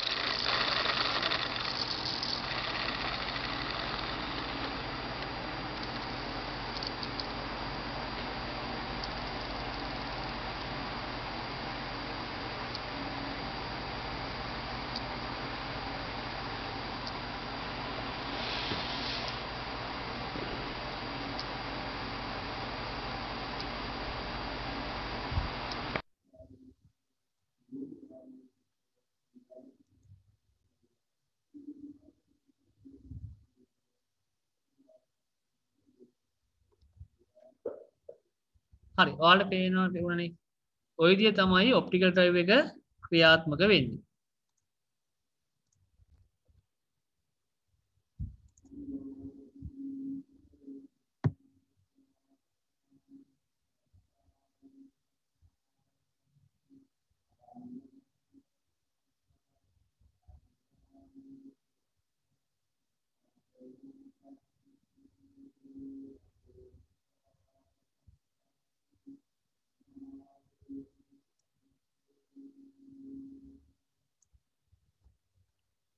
හරි. එතකොට මේ ඔන්න ඔයට එක්තර ඔයගලන්ට පේන්නේ නැති එක තැනකින් අර ඔප්ටිකල් කියන්නේ දැන් ඔප්ටිකල් ටෙක්නොලොජි කියලා පැහැදිලි වෙන්න ලේසර් බීම් එකක් තිබ්බා. එතකොට දැන් CD ධාවනය කරන්න පුළුවන් CD රයිටර් එකක් හරි CD රීඩර් එකක් කියන්නේ CD කියන්නේ ROM drive කියලා කියනවනේ CD ROM drive එක හරි නැත්නම් CD රයිටර් එක හරි DVD කියවන්න බැරි වෙන්නේ. ඒ කියන්නේ ඔය ලේසර් බීම් එකේ සයිස් එක හින්දා. හරි. ඔය ලේසර් බීම් එකේ සයිස් එකක් තියෙනවා. එතකොට ඒ ලේසර් දැන් ඒ වගේ පස්සේ කතා කරමු. ඔයාලා හાર્ඩ්වෙයාර් පාඩමේදී දැන්ට කියද්දි කියනවා නම් ඔයාලට Blu-ray කියවන්න බැරි ඔයගොල්ලන්ගේ DVD රයිටර් එකක ඇයි හේතුව ඒ Blu-ray වලට ගන්න ඉතාමත් සියුම් ලේසර් බීම් එකක්. හරි. ඒතර මේ ලේසර් බීම් එකට වඩා අපේ DVD ප්ලේයර් එකක වැඩ කරන ලේසර් බීම් එක ප්‍රමාණය විශාලයි. ඒතර ඊටත් වඩා ලේසර් බීම් එකේ ප්‍රමාණය විශාලයි CD ROM drive එකක. එතකොට ඒ ලේසර් බීම් එකේ ප්‍රමාණය හින්දා දත්තේ පැහැදිලිව හඳුනා ගන්න බැරුව යනවා. හරි. ඒ හින්දායි කියවන්න බැරුව යන්නේ. ඉතින් කියවන්නේ කොහොමද? ඔය ඩිස් එක කරකිනවා අර හાર્ඩ් ඩිස් එකේ වගේම තමයි. හැබැයි එතනදි කරන්නේ ඔප්ටිකල් ටෙක්නොලොජි එකක් තියෙන්නේ. අර ලේසර් බීම් එක රේඛීයව මොකද වෙන්නේ? ඉස්සරහට පස්සට ගන්න පුළුවන්. ඒ ඉන්න තැන ඉඳන් ඉස්සරහටත් අර CD එකේ ඉස්සෙල්ලාම තියෙන ස්පයිරලයක් වගේ නෙමෙයි. ඒ කියන්නේ සර්පිලයක් විදිහට තමයි ඊට ස්ටෝ වෙලා තියෙන්නේ. ඒකට පළවෙනි ස්ථානෙටත් අගම ස්ථානටත් ගන්න පුළුවන්. ඒතර ඒ තුලින් කරගෙද්දි ආයේ රොටේෂන් එක හරහා යන දෙයක ටික එයා හඳුන ගැනීම තමයි කරන්නේ. හරි. එතකොට හાર્ඩ් ඩිස්ක් වලට ස්ලෝ. තේරෙනවද? හાર્ඩ් ඩිස්ක් එක තරම් වේගවත් නැහැ. ඊට වඩා වේගෙන් ගොඩක් අඩුයි. ඒතර එහෙම ඒ කියන්නේ ඊට සමානව ටෙක්නොලොජියක් පාවිච්චි කරනවා කියවීම සඳහා. නමුත් අර කියන්නේ හැසිරෙන විදිය. නමුත් අභ්‍යන්තර ටෙක්නොලොජි එක වෙනස්. ඔප්ටිකල් ටෙක්නොලොජි එක පාවිච්චි කරන අතර මැග්නටික් ටෙක්නොලොජි එක. ඉතින් ඔන්න ඔය හින්දා තමයි අපි කියන්නේ මේවා ඔප්ටිකල් ඩ්‍රයිව් කියලා.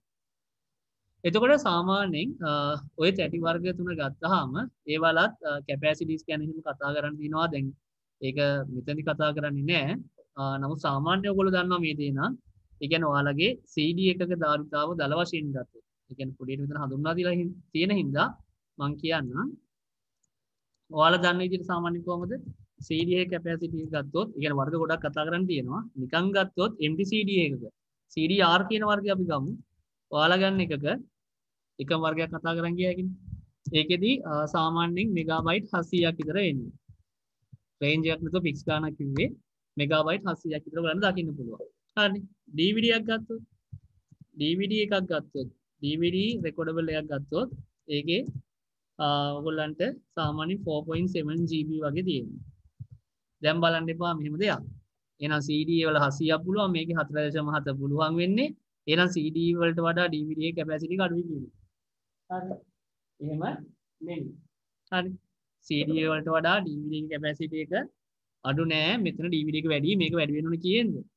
මෙයා 1024න් වැඩි වුණොත් තමයි අර ගන්න සමාන වෙන්නේ. තේරෙනව නේද? ආසන්න වශයෙන් 5200 ගන්න 5000 එතකොට 4යි කියලා කියන්නේ එතනම 4000ක් එනවා.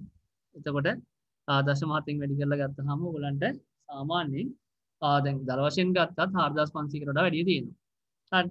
එතකොට මේ විදිහට ඔයාලගේ කැපැසිටි එක එතන මෙගාබයිට් වලට හදනවා නම් හදන්නේ. එතකොට බ්ලූරේ එකක් ගත්තොත්, හරි බ්ලූරේ ඩිස්ක් එකක් ගත්තොත් ඒකෙදි ඔයාලගේ සාමාන්‍ය ඩිස්ක් එකේ කැපැසිටි එක කොච්චරද වෙන්නේ?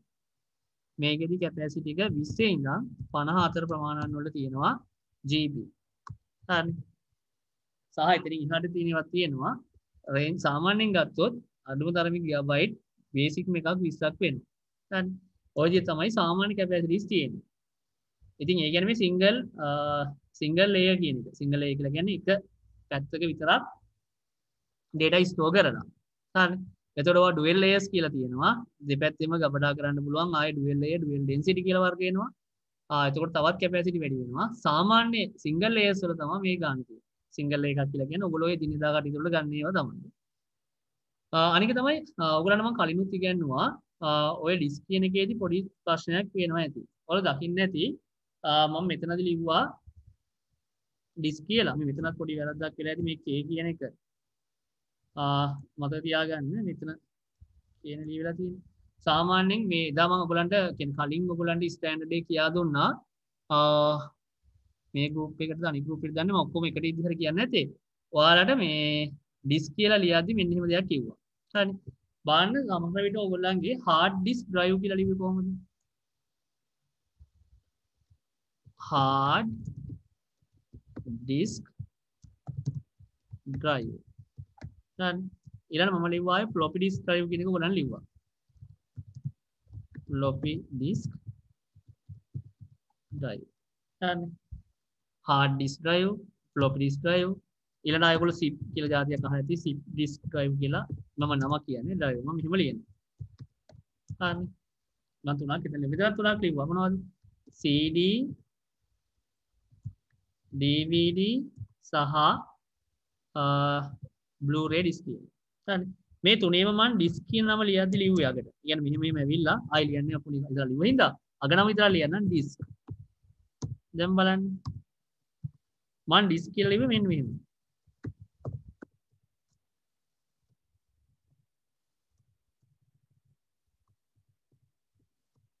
හරි මෙතන CD DVD සහ මේ සයිඩ් එකේ ටයිප් කරපු ටිකේ මෙහෙමයි ලිව්වේ. නමුත් කලින් මම ලියද්දි සහ මේකේ ටයිප් කළා තිබුණේ මොකද්ද?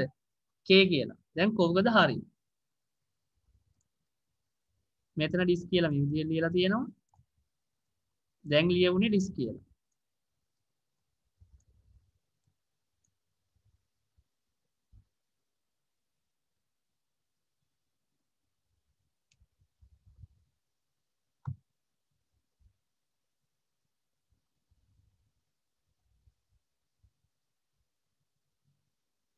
ඔයාලට මේ ස්ක්‍රීන් එක පේනව නේද?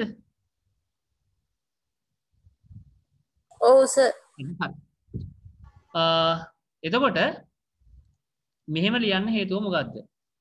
එතකොට ඔයාලට අර පළවෙනි ලෙක්චර් එකේදී මම කිව්වා මෙන්න මේ ලියන්න හේතුව තමයි DISK කියලා ලියද්දී කොහොමද ලියන්නේ? මෙන්න මේ දෙකම හරි. හැබැයි හරි වුණාට ලියන තැන් දෙක වෙනස් වෙනවා. ඔයාලා මැග්නටික් ටෙක්නොලොජි එක පාවිච්චි කරන දැනක්. හරි. ඒ ඩිස්ක් එකේ පාවිච්චි කරන්නේ මැග්නටික් ටෙක්නොලොජි එක නම් ඔයගොල්ලෝ ඩිස්ක් කියලා ලියන්න ඕනේ DISK. හරි. මම සඳහන් කරපු දේ මොකද්ද? මැග්නටික් ටෙක්නොලොජි එක භාවිත කරන තැනකදී ඩිස්ක් කියලා ලියන්න ඕනේ කොහොමද? DISK. ඔප්ටිකල් ටෙක්නොලොජි එක පාවිච්චි කරන තැනකදී අපි ඩිස්ක් කියලා ලියන්න ඕනේ මොන ඩිස්ක්ද? DISC. ඔක මත තියාගන්න. හරි ඒකෙන්ම කියවෙනවා ටෙක්නොලොජි දෙක. ඒතකොට මේකේ අකුරු අතරින් ටක් ගාලා වාගත්තේ ඇයි? තේරුණාද? DISC තියෙනවා නම් ඒක ඔප්ටිකල් ටෙක්නොලොජි එක පාවිච්චි කරන ඩිවයිස් එකක්.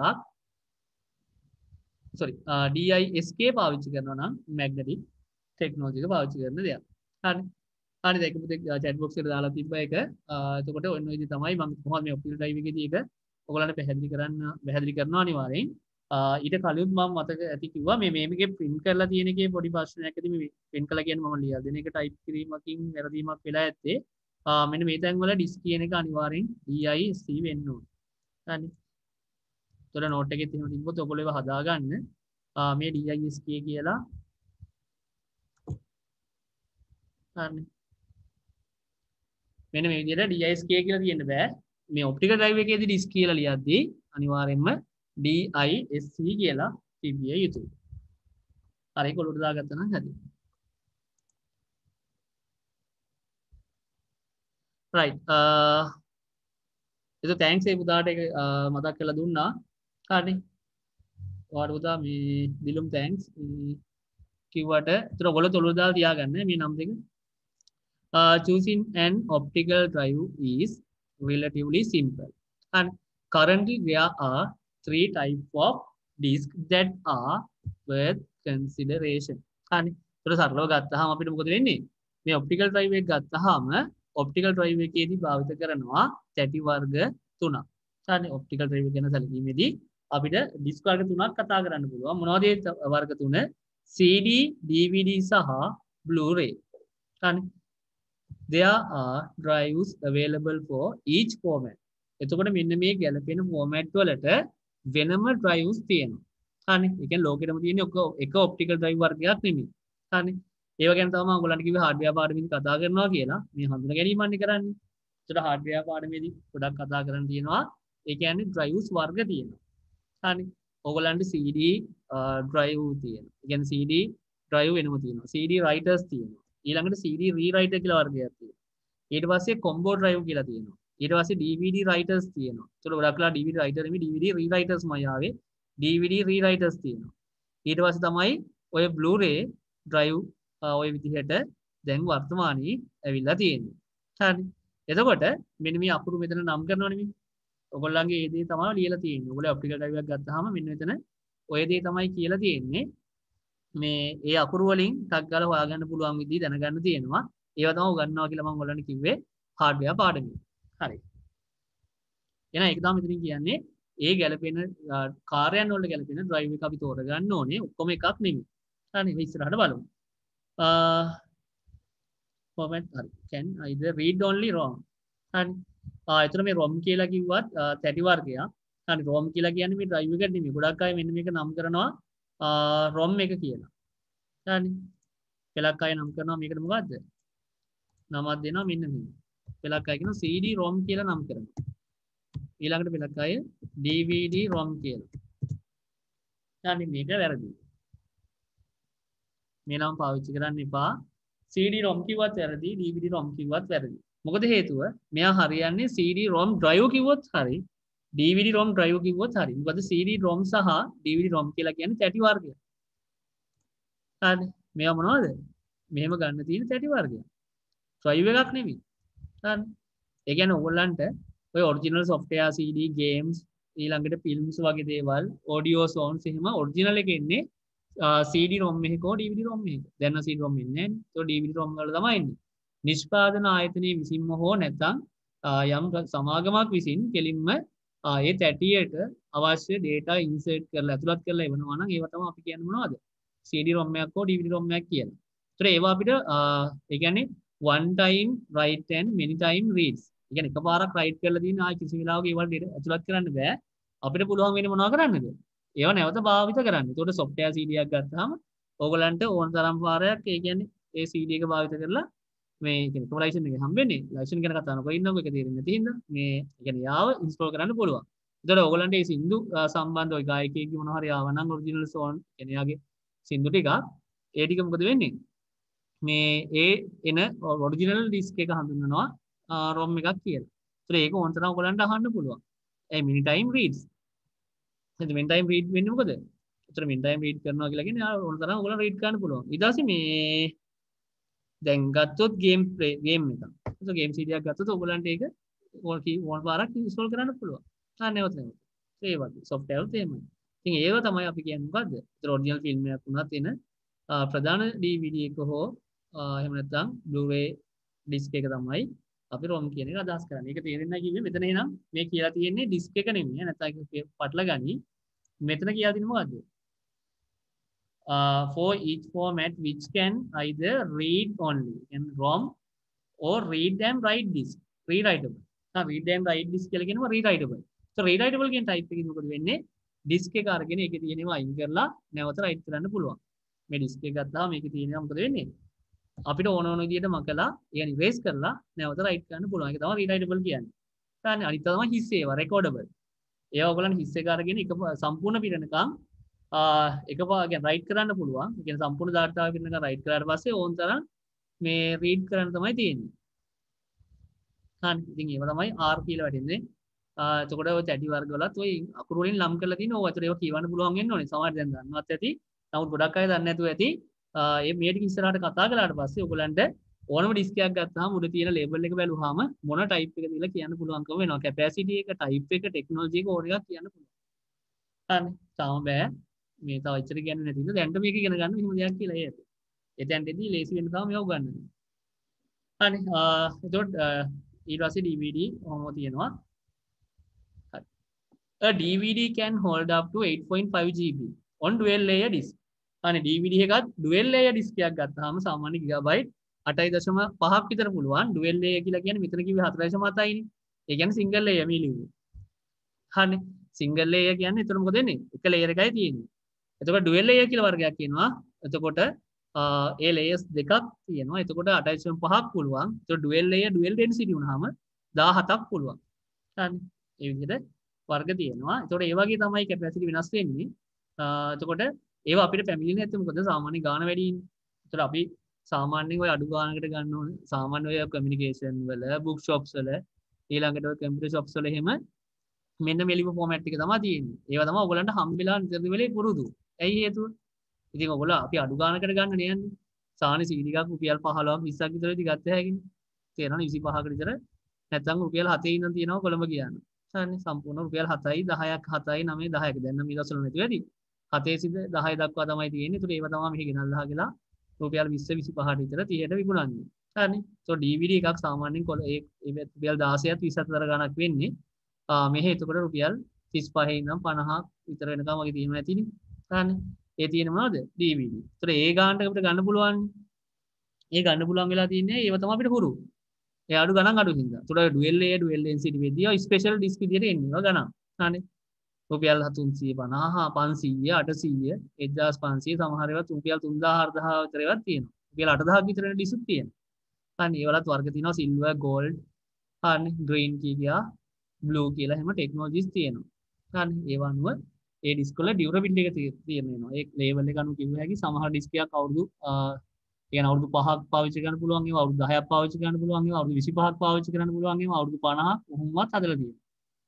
හරි. එහෙම වර්ග තියෙනවා. ඒවා අපිට කැමති වෙලා නැහැ කීයටවත්. හරි මම දැන් අයිඩියා කිව්වේ දැන් හිතන්න දේවල් මේ කියන්නේ. තේරෙනවා අපි හිතපු නැති හිතන්න දේවල් පොඩ්ඩක් මොකද සර්ච් කරලා බලුවා ඒක ඔයගොල්ලන්ට මොනවද ඒ වගේ ඩිස්ක් තියෙන්නේ කියලා. දැන් නම් මේ ලොකුවට හේතු වල වැඩක් නැහැ මේවා ඇත්තට ඕන වෙන්නේ නැහැ. තේරෙනව නේද? ඇයි හේතුව අපි ළඟ portable hard disk තියෙන hard තියෙන හින්දා portable hard disk කිව්වොත් නම් අර පරණ ටෙක්නොලොජි එක. ඒතකොට දැන් portable hard තියෙනවා. එහෙම නැත්නම් ඕගොල්ලන්ට pen drive තියෙනවා. හරි pen drive ඊළඟට memory chips වගේ දේවල් තියෙන හින්දා ඒ වල කැපැසිටි එක ගොඩක් වැඩිනේ. ඒතකොට අර ගානක් දීලා අර වගේ device එකකට මේ වගේ එකකට යන්නේ නැහැ. දැන් අර devices තියෙන හින්දා ඒවා පාවිච්චි කරනවා.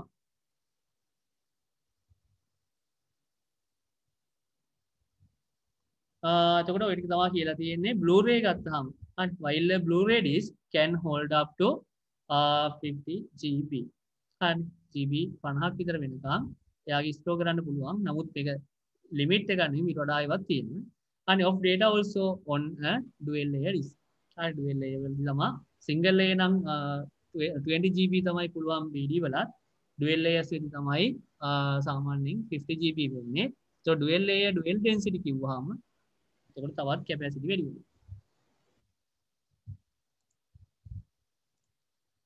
හරි. මේකේ ඕන මොන හරි දැන් මේ අමතර කිව්වේ වල සටහන් කරගන්න දෙයක් තියෙනවා නම් ඔයගොල්ලන්ට සටහන් කරගන්න පුළුවන්. මම හිතන්නේ මේකත් print කරලා දීලා තියෙනවා.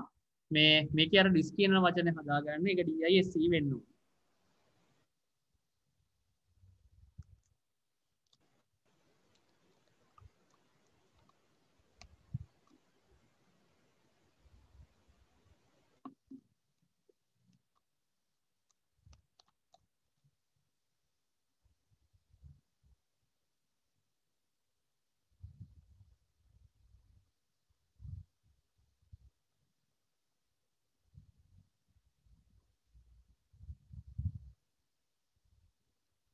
තප්පර කිහිපයක් දෙන්නම් ඒ ටිකට.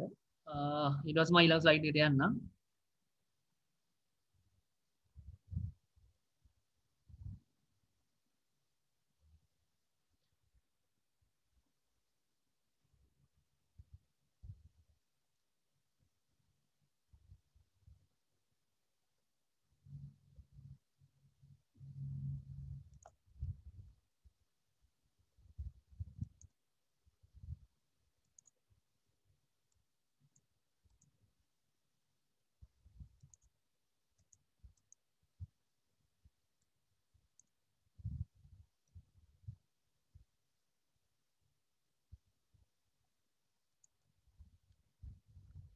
ඔයාලගේ මේ නෝට් එකේ අර මේ PDF එක හම්බුනේ නැති අය ඉන්නවා නම් ඒක ගන්න. පස්සේ මම හිතන්නේ ගොඩක් අය ඉන්නේ නම් ඇති කලින් සමහර ලාවට ඔයගොල්ලෝ ගෲප් එකට දැන් පස්සේ ඇඩ් වුණාට පස්සේ ඊට කලින් දාපු මැසේජස් මොනවද පේන්නේ නැහනේ.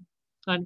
අපි කලින් දාලා තියෙන ගෲප් එකට දාපු නෝට්ස් මොනවද දාලා තියෙනවා නම් පේන්නේ නැහැ. මේ පස්සේ සම්බන්ධ වුණ අය ඉන්නවා නම් චුට්ටක් මට මැසේජ් කරන්න WhatsApp වලින් දාන්න මැසේජ් එකක් මම ඒ අයට ආපහු PDF එක දාන්න. හරි. පුළුවන් වුණා මම PDF එක ආයෙත් අප්ලෝඩ් කරන්නම්.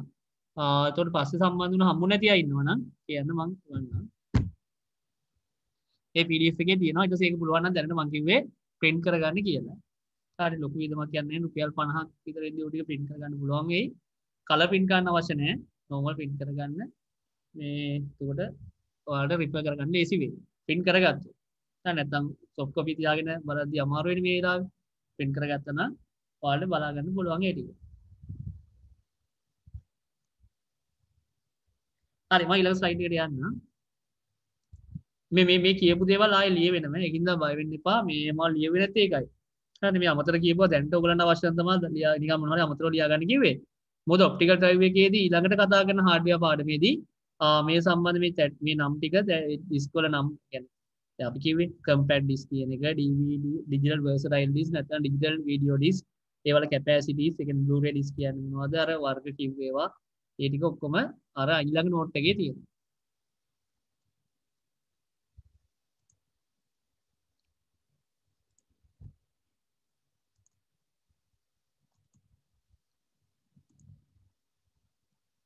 හරි ඊළඟට ඔයගලන්ට කතා කරන්න තියෙන ඩිවයිස් එක තමයි power supply unit එක. හරි. මේ power supply unit එක කියලා කියන්නේ අපේ කම්පියුටර් එකේ තවත් වැදගත් උපාංගයක්. ඇයි හේතුව මෙයත් අනිවාර්යෙන්ම essential device එකක්, optional device එකක් නන් නෙමෙයි අනිවාර්යෙන් තියෙන්න ඕනේ. ඇයි හේතුව මේ උපාංගය නැත්තම් අපේ PSU එක නැත්තම් පරිගණක අභ්‍යන්තරයේ තියෙන උපකරණ වලට විදුලිය ලැබෙන්නේ නැහැ. හරි. එහෙනම් මෙයා තමයි power supply කරන්නේ. හරි. විදුලිය සැපීම සිද්ධ කරන්නේ මොනවටද? අපේ කම්පියුටර් එකේ internal devices වලට. එතකොට power supply unit එක ගත්තාම මෙන්න මෙහෙම මම ඉරකින් වෙන් කළා. තේරෙනවද? ඔයාලට පේනවනේ. මෙන්න මෙතනින් තියෙන වයර් සෙට් එක.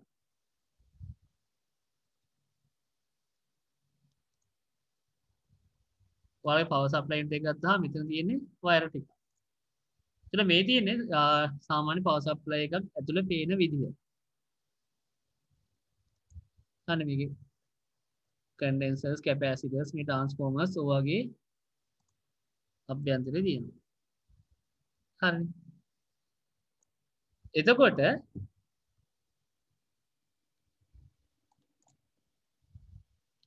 හරි power supply unit එක ගත්තාම මෙන්න මේ පැත්ත harmful නැහැ. හරි. මෙන්න මේ පැත්ත harmful. ඒ කියන්නේ life critical. ඒක කිව්වදී අග්‍ර පැහැදිලි කරනවා නම් මොකක්ද දන්නවද? ඔයාලා power supply එකේ cover එක ගලවලා මේ ඇතුලේ තියෙන ඕනම දෙයක් ඇල්ලුවොත් ඕනම දෙයක් කියන්න බෑ. සමහර ඒවා මොකද වෙන්නේ කියන්නේ පොදුවේ කියන්නකො නැත්තම් වෙන් කරන්න තු ගන්නකො. මොකද වෙන්නේ harmful. ඒ කියන්නේ ඔයගලන්ට අපේ ප්‍රධාන වෝල්ටීයතාවය ලැබෙනවා. හරි. 220යි 244 වෝල්ටීයතාවයක් තියෙනවා. හරි. ඒතරේ ප්‍රධාන සැපීම ලැබෙනවා. එතකොට දැන් මේක කවර් එක ගෑවුනා කියලා මම රෙන්නේ නැහැ තේරෙනව නේද? එකපාරට දැන් හිතන්න එපා power supply එකක් දැන් හදිසියවත් මොන හරි තැනක කම්පියුටර් එකේ AC එකක් ගලවලා තියෙනවා. නැත්නම් power supply එකට පරීක්ෂා කරන්න එළියෙන් තියලා තියෙනවා. හරිනේ. බැරි වෙලාවත් මේක දැන් power දීලා තියෙන්නේ. එතකොට ඕගොල්ලන්ට බැරි වීමකින් එකපාරට power supply එකේ අත වදිනවා. හරිනේ. මෙන්න මේක AC එකේ තමයි මේ පැත්තේ harmful කිව්වනේ දැන්. මේ පැත්තේ අත වදිනවා. හරිනේ. අත වැදුන ගමන් ඔයගොල්ලෝ කල්පනා කරනවා ඉවර තමයි මට දැන් කරන්ට් එක වැදුනා ඉවරම තමයි දැන් මම මැරෙනවා තව තප්පර කිහිපයයි විනාඩි 2 3යි විනාඩි 5ක් විතර යද්දි දැන් මැරෙනවා තාම මැරුන්නේ නැහැ කිය බල බලා ඉඳී තේරෙනවද නේද ඉතින් එහෙම වෙන්න ඕනේද නැහැ ඇයි හේතුව මේ කවර් එක වැදුනා කියලා මැරෙන්නේ නැහැ තේරෙනවද නේද දැන් ඔහොම ප්‍රශ්නක් තියෙනවා නේද සමහරවිට අපි මේ ප්‍රැක්ටිකල් මෙහි ක්ලාසස් වලට ආවම සමහරවිට හાર્ඩ්වෙයාර් වලදී මොකද වෙන්නේ සමහර අයට පොඩි කරන්ට් එකක් වැදිලා තියෙනවා. දැන් අපිට කියන්නේ නැහැ එකපාරට දැන් බය වෙලා වගේ ඉන්නවා. හරිනේ ෆෝල්ට් ඇහුවා මොකද වෙන්නේ? සමහර අය කියනවා සර් මට කරන්ට් එක වැදුනා. හරිනේ එකපාරට අත ඉසික් වෙලා ගියා දැන් ටිකක් අත රිදෙනවා වගේ. මොකද වෙන්නේ? මේ දැන් මැරෙයි කියලා බය තමයි ඉඳලා තියෙන්නේ. හරිනේ. ඇයි ඒ වදින්න යන සාමාන්‍යයෙන් දැන් අර ග්‍රවුන්ඩ් එකක් කියන්නේ මේක භූගත වෙන්නේ නැහැනේ. සමහරවිට පොඩි බැටරි කරන්ට් එකක් වගේ වදිනවා. තේරෙනව නේද? ඒක වැදුනා කියලා මැරෙන්නේ නැහැ. තේරෙනවනේ? ඒ කියන්නේ ඒක වැදින්නේ මෙතනින් නෙමෙයි මේ අනිත් පැත්තේ. ඒක දැන් ඊළඟ ඉස්සරහට ගියා තේරෙයිද? ඒක වැදුනා කියලා මැරෙන්නේ නැහැ බය වෙන්න එපා. සාමාන්‍ය පොඩි කරන්ට් එකක් ඒක බැටරි කරන්ට් එකක් තියෙන්නේ. නමුත් මම කියන්නේ මෙන්න මේ කවර් එක ගලවලා ඊළඟ එකට අරන් පෙන්නන්නම්කෝ. නැත්තම් පටල ගනියෝ. ඊට කියයි ඉස්සර මැරෙන්නේ නැහැ කිව්වනේ කියලා මේක ඇතුළ අල්ලන්නේ. හරි. දැන් මෙන්න එහෙම තියෙන්නේ. දැන් අපි තියෙන ට්‍රාන්ස්පරන්ට් කරලානේ. මෙන්න මේක. මේ කවර් එක වැදුනට තමයි මම කියන්නේ. ෂෝට් එකක් නැත්නම් ඉතින් මොනවත් ප්‍රශ්න නැත්නම් මේ කවර් එක ගෑවුනා කියලා මැරෙන්නේ නැහැ. මේක ඇතුළ. හරි. මෙන්න මේ කවර් එකකින් ඇතුළ ඔයාලට හානි කරයි. හරි. නමුත් මෙතනින් පස්සේ මොකද වෙන්නේ? මෙතනින් එළියට මේ පවර් සප්ලයි එකකින් කරන්නේ රේල්ස් තුනකට කඩනවා. හරි. පවර් සප්ලයි එක මොකද වෙන්නේ? එයා විදුලිය මොකද වෙන්නේ? රේල්ස් තුනකට කඩනවා. ඒ කඩන රේල්ස් තුන මොනවද මම ඉස්සෙල්ලා කිව්වා. මොනවද රේල්ස් තුන? 3 වෝල්ට්. හරි 3 වෝල්ට් තියෙනවා. ඊට පස්සේ 5 වෝල්ට් තියෙනවා. 5 වෝල්ට්. ඊට පස්සේ 12යි වෝල්ට්. හරි. වෝල්ට් 3 වෝල්ට් 5 සහ වෝල්ට් 12 විදිහට ගන්නවා. හරි. එතන මේ බැටරි කරන්ට් එකක් කියලා තේරෙනවද ඔයගොල්ලන්ට? එතකොට මේ පැත්තෙන් එළිය harmful නේ. එතකොට මේ කරන්ට් එක දුනා කියලා මරනවද? නෑ. ඒ හින්දා ඔයාලගේ සිස්ටම් යුනිට් එකේ ඇතුලේ කම්පියුටර් එක ඔන් කරලා තියෙද්දි ඔය අභ්‍යන්තර උපකරණ වල අත වැදුනහම ගෙදර එර්ත් එකේ ප්‍රශ්නයක් හෝ ස්ථානයේ එර්ත් එකේ ප්‍රශ්නයක් තියෙනවා නම් හරිනේ. ඒ අර අමතර මේ ඒ ග්‍රවුන්ඩ් වෙන්නේ නැත්නම් හරියට පොඩි කරන්ට් එකක් වදින. ඒක වැදුනා කියලා තමයි මැරෙන්න එපා කියලා කියන්නේ. මැරෙන්නේ නැහැ කියලා බය වෙන්න එපා කියන්නේ. තේරෙනවනේ. ඒතර ඒක අත පොඩි විසික් වෙන ගතිය සමහර ලාවට එයි. ඒක වැදුනා කියලා මොනවත් ලයිෆ් ක්‍රිටිකල් ප්‍රශ්නයක් නෙවෙයි. හරිනේ. ඒඳ බය වෙන්න එපා. ඒතර මෙයා ඇතුලේ මේ හානි කරයි කියලා කියන්නේ. තේරෙනවනේ. මොකද හේතුව මේ අඩුම වෝල්ටේජ්තාවයන් තියෙන මේ වලින් මුකුත් වෙන්නේ නැති හින්දා. හැබැයි එහෙම කම්පියුටර් එක ඔන් කරලා දිද්දි ඇතුළ අල්ලන්න යන්න එපා දැන් ඊළඟට. දැන් සර් කිව්වානේ එහෙනම් කිසි ප්‍රශ්නයක් නැහැ කියලා ගෙදර බය කරන්න යනවා මොකද වෙන්නේ? දැන් ගෙදර මිනිස්සු හිතන් ඉන්නේ කම්පියුටර් එක ඇතුලේ මොකද වෙන්නේ? හාම්ෆුල් කියලා කරන්ට් එක දාලා තියෙනවා. දැන් ඊට පස්සේ මොකද වෙන්නේ? ඊර වෙන්න යනවා. ඊට පස්සේ කම්පියුටර් එකේ ගේසින් එක ගලවලා කියලා දැන් මම මැරෙන්නයි යන්නේ. මේක මේවා දීපියව කියලා. තේරෙනා නේද? කෙලින්ම ආය සිස්ටම් යුනිට් එක ඇතුළට අත දාලා කියලා ඊට පස්සේ ඔය තියෙන උපකරණ ටික අල්ලලා කියලා කරන්ට් එක දුන්නා කියලා කියලා ඉසු බය කරන්න යන්න එපා. හරි. තේරෙනවද මොකද වෙන්නේ? කරන්ට් එක වදින්නේ නැහැ උපකරණ වලට හානි වෙන්න පුළුවන් නේ. ඒ කියන්නේ RAM එක ඔය hard disk වල ගෑවුනහම මොකද වෙන්නේ? අපේ අත්වල සාමාන්‍ය දූවිලි සහ දාඩිය තිබ්බොත් සමහර කර්මයක් තිබ්බොත් මොකද වෙන්නේ? ඔය chip එක බර්න් වෙන්න පුළුවන්. හරි සහාය උපකරණ සිටි විද්‍යුතයේ හින්දා. හරි. මේ ස්ටැටික් ඉලෙක්ට්‍රිසිටි එක දිනවනේ. ඒ ස්ටැටික් ඉලෙක්ට්‍රිසිටි එක හින්දා සිටි විද්‍යුතයේ හින්දා මොකද වෙන්නේ? ඒ උපකරණ වලට හානියක් වෙන්න පුළුවන්. අපිට හානි වෙන්නේ නැහැ. ඒක ඉන්න මතක තියාගන්න ඔන්න ඕකයි වෙන්නේ. පවර් සප්ලයි කරන්නේ මොකද්ද? ඔන්න ඔය රේල්ස් තුනට ගැලපෙන විදිහට අයි විදුලිය නිකුත් කරන එක. ඒතකොට ඒව තමයි මේ ගැලපෙන උපකරණ වලට සම්බන්ධ කරලා තියෙන්නේ. ඒතකොට ප්‍රධාන විදුලි සැපයීම එන්නේ කොතෙන්ද? මෙතෙන්ට. මෙතන මේන් පවර් කනෙක්ටර් එක එනවා.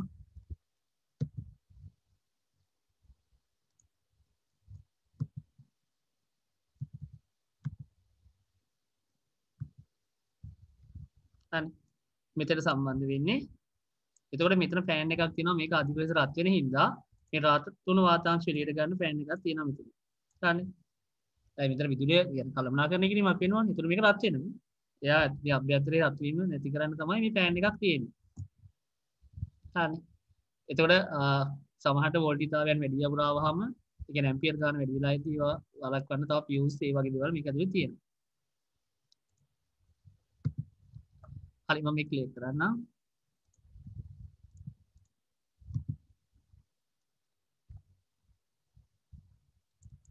මත තියාගන්න ලංකාවේ වෝල්ටේජ්තාවය කීයද 220යි 240 අතර එවරේජ් 220ත් 230ත් ගන්න පුළුවන්. නැත්නම් සමහරට ඒක දන්නේ නැති අයත් ඇති. දැන් ලංකාවේ වෝල්ටේජ්තාවය කීයද කියලා තමන් තමන්ගෙන් අහගත්තාම තේරෙයි. ඉතින් දැන් මත තියාගන්න ඔයාගේ.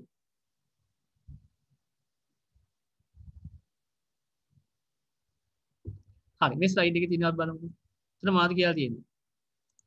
The power supply unit PSU takes the raw power ඒක අපේ ප්‍රධාන power එක. හරිනේ. From the main source and divides it up into 3 rails.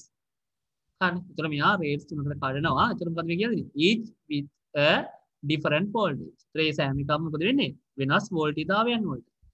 These rails range in voltage from 12 volt. එතන මේ ප්‍රමාණයෙන් වෙන්නේ මොකද? මේ rails වල ප්‍රමාණයෙන් තමයි එකක් කඩනවා 12ට for the most demanding components. එතන ගොඩාක් අපිට වැදගත් උපාංග වලට යන්නේ volt 12. ඒ කියන්නේ CPU එකට volt 12 යනවා.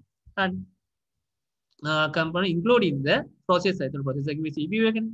මේ processor එකට තමයි volt 12ක විදුලියක් ගන්න. සහ එතකොට motherboard එකටත් ප්‍රධාන තැන් වලට ඒ ප්‍රමාණ ගන්නවා. ඊළඟට සමහරලාට ඔයගොල්ලෝ මොකද වෙන්නේ? ඔය high end VGA card එකක් නම් ඒ high end VGA cards වලට අනිවාර්යෙන් 12 volts ඕනි වෙනවා. හරි. ඊට අමතරව ඔයාලගේ සමහරලාට මොකද දැන් ඊළඟට cooling fans ඉන්නවා. දැන් විශේෂ cooling fans එහෙම හයි කරලා තියෙනවනේ. ඒ වලට එහෙම ඔය විදුලිය ගන්නවා. හරි. The graphic card. graphic card කිව්වේ ඒක. හරි. 5 volt for less demanding parts. ඒතකොට ඊට වඩා සාපේක්ෂව අඩු demand එකක් තියෙන වලට 5 volt ගන්නවා. අපේ මොනවද? hard disk එකයි optical drive එක. හරි. like the hard drive. හරි. hard drive එක වගේ ඊළඟට optical drive එකත් එහෙමයි. හරි.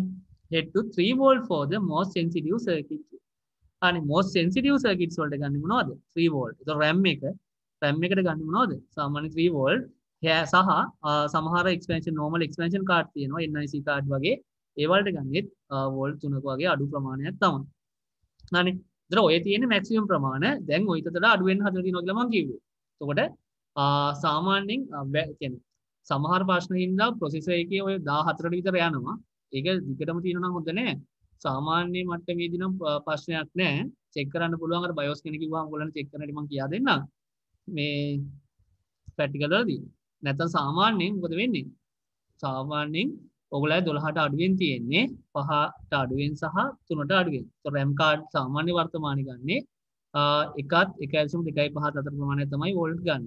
හරිනේ 3ක්ම යන්නේ නෑ. ඊට අඩුවෙන් තියෙන්නේ. නමුත් අර රේල්ස් යන්නේ විදිහට ඒතර මේ පාට කියන්නේ මේවා ගැන ඉස්සරහට කතා කරන්නම්. මේවල කලර් කෝඩ් එකක් තියෙනවා. හරිනේ. දැන් ඔයගොල්ලන්ට පේනවා මේ වයරුත් මොකද වෙන්නේ? තැඹිලි පාට තියෙනවා, රතු පාට තියෙනවා, කළු පාට තියෙනවා, කහ පාට තියෙනවා. හරිනේ. ඒතර කළු පාට කියන්නේ නම් මේ ග්‍රවුන්ඩ් GND එක තියෙන්නේ. හරිනේ. එතකොට ඔයගොල්ලෝ මේ භූගත කිරීම වලට යන වයර් ඊළඟට අර රේල්ස් වලට කැඩෙන්නේ මොනවද? කහ පාට, තැඹිලි පාට සහ රතු පාට.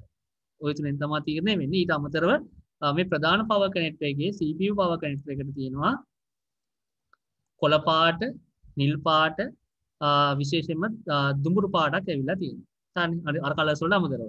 ඒතර ඒව ගැන කතා කරනවා. එනවා මේක දැන් අවස්ථාවක් කරගන්නේ මේ වයර් ගැන කතා කරන්නේ. ඊළඟ පවර් සප්ලයි එකේ කොටසේ තමයි ඒව කතා කරන්නේ. ඒ කියන්නේ මේ කනෙක්ටර් ගැන කියා දෙන්න ඕනේ. SATA පවර් කනෙක්ටර් තියෙනවා, Molex පවර් කනෙක්ටර් එක තියෙනවා, Mini පවර් කනෙක්ටර් කියලා එකක් තියෙනවා, CPU පවර් කනෙක්ටර් එක තියෙනවා, motherboard 24 pin පවර් කනෙක්ටර් එක තියෙනවා. ඒතර ඒව අනුව ඒ වලට ලැබෙන විදුලි ප්‍රමාණය මොනවද? ඊළඟට රතු පාටකින් ඉන්නේ කොහොමද වෝල්ටේජතාවය? කහ කොහොමද? තැඹිලි කොහොමද? ඒව ගැන නිල් පාට එකේ කොච්චරද ඒවා කියා දෙන්න. ඒවා එතනින් මම කියා දෙන්නම්. හරි දැන් පටල ගන්න එපා. එච්චර ගොඩාක් යමුරට යන්න ඕනේ නැහැ. දැන් මෙයා මේ ටික ඉගෙන ගත්තා නම් ඇති. හරි. ඒතර පවර් සප්ලයි ගැන ওই ටික තමයි කියන්න තියෙන්නේ. ඊටු ඉස්සර එහෙනම් ඉදිරියේදී අර හાર્ඩ්වෙයාර් පාඩමේදී කතා කරමු. හරි. එතනින් පස්සේ තියෙන්නේ CPU මේවල හීට් සින්ක් එකයි කූලින් ෆෑන් එකයි. ඒක ගැන මම කතා කළා. හරි කූලින් ෆෑන් එකයි හීට් සින්ක් එක ගැන කතා කළා. ඒතර ඒ ටික ඉස්සෙල්ලා කතා කරලා තමයි ආයෙ මෙතෙන්ට ආවේ. මේ ටික කතා කරේ නැහැ කියලා. ඒක තිබ්බ එක හොඳයි. නැත්නම් මම මතක් වුණේ එදා කළා කියලා. නමුත් අර අනිත් බැජ් එක කරපු හින්දා මොකද හේතුව එදා මම හිතන්නේ ඔයගොල්ලන්ගේ අන්තිම ටිකේදී වෙනසක් වුණානේ. හරි. දැන් හරියට දැන් ප්‍රශ්නයක් නැහැ.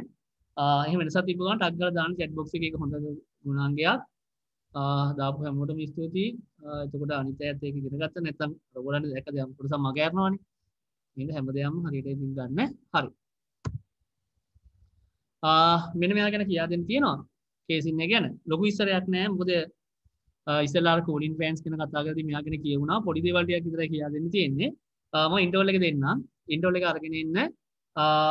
එතකොට වෙලාව 8:10යි විනාඩි පැය කාලක් ගන්න. අපි 8:25ට හම්බෙමු. හරිනේ. එහෙනම් 8:25ට ලෙක්චර් එක නැවත කන්ටිනියු කරනවා. හැම කෙනෙක්ම 8:25ට එන්න පොඩි ඉන්ටර්වල් එකක් අරන් ඉන්න.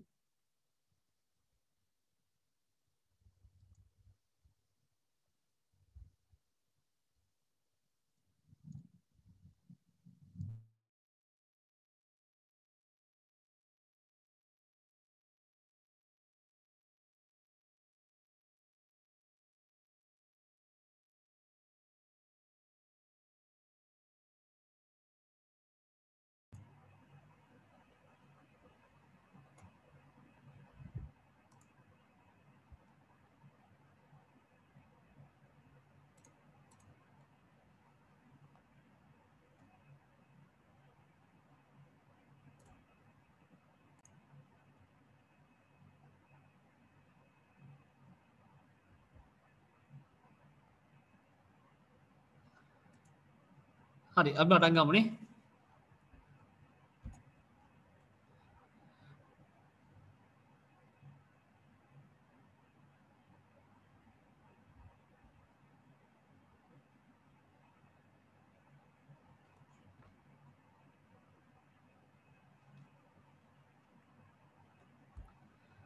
හරි ඊළඟට අපිට කතා කරන්න තියෙන ඩිවයිස් එක තමයි මේ කම්පියුටර් එකේ කේස් එක.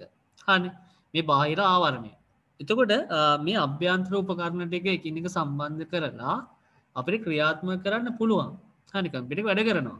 ඒ කියන්නේ මදර් බෝඩ් එකට අවශ්‍ය උපකරණ ටික සම්බන්ධ කරලා අනිකුත් ඩ්‍රයිව්ස් ටික වෙනම ඒ වය වලින් සම්බන්ධ කරලා පවර් සප්ලයි එක තෙරියෙන් තියලා අපිට සම්බන්ධ ක්‍රියාත්මක කරන්න පුළුවන්. නමුත් ඒ උපකරණ වලට ආරක්ෂාවක් ලැබෙන්නේ නැහැ. හරි උපකරණ වලට ආරක්ෂාවක් ලැබෙන්නේ නැහැ. ඊළඟට මෙන්න මේ කියන්නේ උපකරණ අතර සම්බන්ධතාවය කියන කියන්නේ බාහිර ආරක්ෂාවට වගේම දැන් සාමාන්‍යයෙන් පරිසරය අනුව නම් ප්‍රශ්නයක් නැති වෙන්න පුළුවන්. නමුත් අර දැන් මෙයා හදලා තියෙන විශේෂ ටෙක්නොලොජි එකනේ මේ කේසින් එක. එතකොට සිසිලනයේ ක්‍රියාවලියක් සිද්ධ වෙනවානේ. ඒ සිසිලන ක්‍රියාවලියත් නිවැරදිව සිද්ධ වෙන්න පුළුවන්. හරි. ඉතින් එහෙම දෙයක් හින්දා මොකද වෙන්නේ? ලෝකෙ මේ සම්මතයන් වලට ගැලපෙන කේස් වර්ගය අවිලා තියෙනවා. ඒතර කම්පියුටර් කේස් එක ගත්තාම ඒක හදලා තියෙන්නේ ස්ටෑන්ඩඩ් එකකට අනුව. එතකොට මේ බාහිරින් මෙයා මොනවා වගේ වුණත් ඒ කියන්නේ කම්පියුටර් එක බාහිරින් මොන වගේ වුණත් අභ්‍යන්තරයේ තියෙන ස්ටෑන්ඩඩ් කිහිපයක් තියෙනවා. ඒ සම්මතයන් කිහිපය ලෝකෙටම පොදුයි. හරි. මොකද හේතුව ඒ තියෙන උපකරණවල ප්‍රමාණයන් සයිසස් තියෙනවනේ. ඒ කියන්නේ ෆිසිකල් ඩයිමෙන්ෂන්ස් තියෙනවනේ. ඒ ෆිසිකල් ඩයිමෙන්ෂන්ස් වලට ගැලපෙන විදිහට තමයි මෙයා නිර්මාණය කරලා තියෙන්නේ. එතකොට ඔයාලගේ මදර් බෝඩ් එක ගත්තාම මදර් බෝඩ් එක තමයි මෙන්න මෙතන සම්බන්ධ වෙන්නේ ප්‍රධාන වශයෙන්. මදර් බෝඩ් එක ගත්තාම මදර් බෝඩ් එක මෙතෙන්ට සම්බන්ධ වෙනවා. හරි. ඊළඟට ඔයාලගේ මෙන්න මේ කොටස මොකක්ද තියෙන්නේ මේ ඩ්‍රයිව් බේ එක. හරි. මේ මොකද්ද? මේ කොටස අපි හඳුන්වනවා ඩ්‍රයිව් බේ එක කියලා. දැන් අර කලින් අපි ෆ්‍රන්ට් එන්ඩ් එක ගැන කතා කරද්දී මෙතෙන්ට කියවන ඩ්‍රයිව් බේ එක කියලා. එතකොට ඒ කියන්නේ බාහිරින් මේ ඩ්‍රයිව්ස් තියෙන්නේ මෙන්න මේ ටිකේනේ. එතකොට එයාගේ අභ්‍යන්තර කොටස තමයි මේ පේන්නේ. තේරෙනවද? එතකොට මේ විදිහට අපි ගත්තාම දැන් ඩ්‍රයිව් බේ එක බාහිරින් මෙහෙම තියෙද්දී අභ්‍යන්තරයෙන් ගත්තාම මෙන්න මේ විදිහට තමයි ඔයගොල්ලන්ට පේන්නේ. ඒ කියන්නේ සම්බන්ධ කරන දාවක වර්ගය. ඒ කියන්නේ ඔප්ටිකල් ඩ්‍රයිව්, ඊළඟට හાર્ඩ් ඩිස්ක් ඩ්‍රයිව්, ඒ වගේ සහ අනිකුත් ඒ කියන්නේ අලුතෙන් එන ගොඩක් වෙලාවට දැන් ගත්තොත් අර මේ SSD hard disk එකත් මෙතන කනෙක්ට් කළා හැකි hard එකත්. නමුත් අර එතනින් පස්සේ කාඩ් එකක් තියෙන්නේ.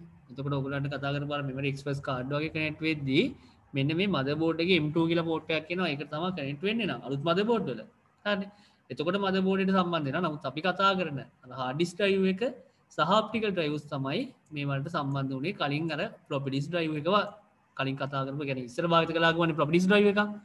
ඒ drive එකයි සියල්ලම මෙතන මේ set එකට තමයි සම්බන්ධ වෙන්නේ. ඒ හින්දා තමයි මේක drive bay එක කියලා හඳුන්වලා තියෙන්නේ. එතන motherboard එක මෙතන සම්බන්ධ වෙනවා. power supply unit එක මෙන්න මෙතන සම්බන්ධ වෙනවා. ඊළඟ වීඩියෝ එකක් පෙන්නනවා. ඒකෙන් ඔයගලන්ට බලා ගන්න පුළුවන්. ඉතින් ඒ විදිහට තමයි මේ උපකරණ සම්බන්ධ වෙන්න ඕන නිවැරදියෙන් දක්වලා තියෙනවා. ඒතකොට මේ motherboard ලෝකේ ස්ටෑන්ඩඩ් එකකට අනුව හදන්නේ. ඒතකොට ඒ වල ඒ සම්බන්ධ වෙන සිදුරු මේ motherboard එකේ ගැලපෙන විදිහට කියන්නේ motherboard එක ඒ ස්ටෑන්ඩඩ් එක ගැලපෙන මේ සිදුරු තියලා තියෙනවා. ඒවට තමයි එතකොට අදාළ ඒ සවි කිරීම සඳහා භාවිත කරන උපාංග සම්බන්ධ වෙන්නේ කියන වර්ග තියෙනවා නම් ඒව සම්බන්ධ වෙන්නේ ප්‍රමාණයන් අනුව. ඒකයි සම්මතයක් කියලා කිව්වේ. අනික ඔයගොල්ලෝ කේසින් එකක් ගත්තාම මේ කේසින් එකේදී මෙන්න මේ හැම එජ් එකක්ම ගත්තාම හරිනේ මේ එජස් තියෙනවනේ මේවා මේ එජ් ඔයගොල්ලෝ දැක්කලා තියෙනවා නම් ගෙදර තියෙන කම්පියුටර් එක ඕපන් කරලා බැලුවත් මෙහෙම කර්ව් විදියට තමයි හදලා තියෙන්නේ. කියන්නේ මෙන්න මේ විදියට කර්ව් එකක් තියෙන්නේ.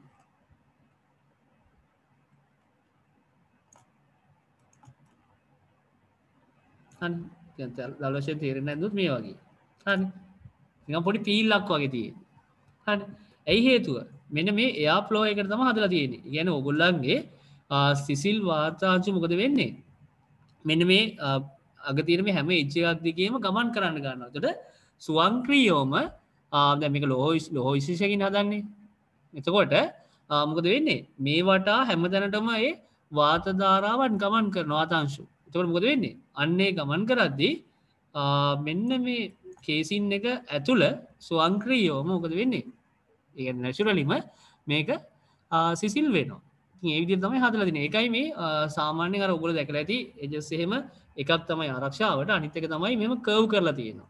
ඒ කර්ව් කරලා තියෙන ඒ දෙයට. ඒතර ඒ අභ්‍යන්තරයෙන් කියන්නේ වාතාංශු ගමන් කරන්න පුළුවන් විදියට. හරි. එහෙනම් ඒ දේ මතක තියාගන්න ඒ දේ සිද්ධ වෙනවා කියලා ඊළඟට අර යාවෙන්ස් කිව්වා මේ විදිහට ඇවිල්ලා මෙතනින් මේ විදිහට එළියට යන විදිහට තමයි ඒ යාවෙන්ස් තියලා තියෙන්නේ පෑන් සවි කරලා තියෙන්නේ. හරිනේ. ඉහළින් රත් වෙන වාතාංශු ඊට ගමන් කරන්නත් මේ හරියෙන් සිසිල් වාතාංශු ගමන් කරන්නත් ඒ අභ්‍යන්තරේ දෙන වාතාංශු මේක වටා මේ බීඩින් සරහා මෙන්න මේ තියෙන බීඩින්ස් වෙන්න පුළුවන්. එහෙම නැත්නම් ඊළඟට මෙන්න මේ කේසින් එකේම තියෙන මෙන්න මේ එජස් හරහා වටේටම ගමන් කරනවා. හරි එතකොට කේසින් එකේදී ඔයගොල්ලෝ පවර් ඔන් කරනවා කියලා කරන්නේ. එතකොට මෙන්න මේ ෆන් පැනල් එකේ මෙන්න මේ ටිකට අදාළ වයර් සෙට් එකක් තියෙනවා කොහොමද? හරිනේ. දැන් අතට ප්‍රැක්ටිකල් එක අදිස්සලා තේරෙයි ඔයගොල්ලන්ට මේ වයර් ටික මේ විදිහට වයර් සෙට් එකක් තියෙනවා. හරි දැන් මේක ඊළඟට වීඩියෝ එකෙන් පෙන්නන්න තේරෙනවා.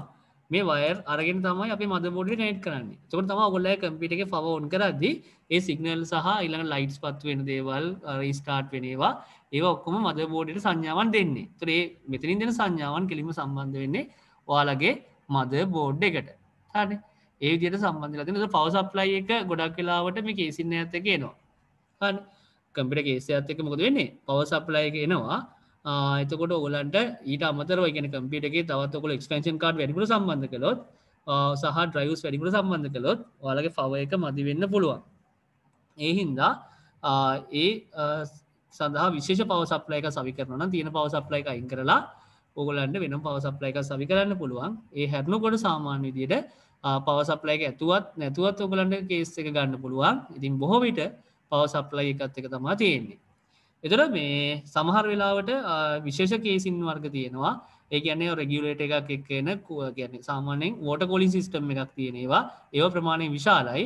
ඒ වගේම එහෙම නැත්නම් මොකක් හරි ලික්විඩ් එකක් පාවිච්චි කරලා ඒ සිසිලනය කරන ක්‍රම තියෙනවා.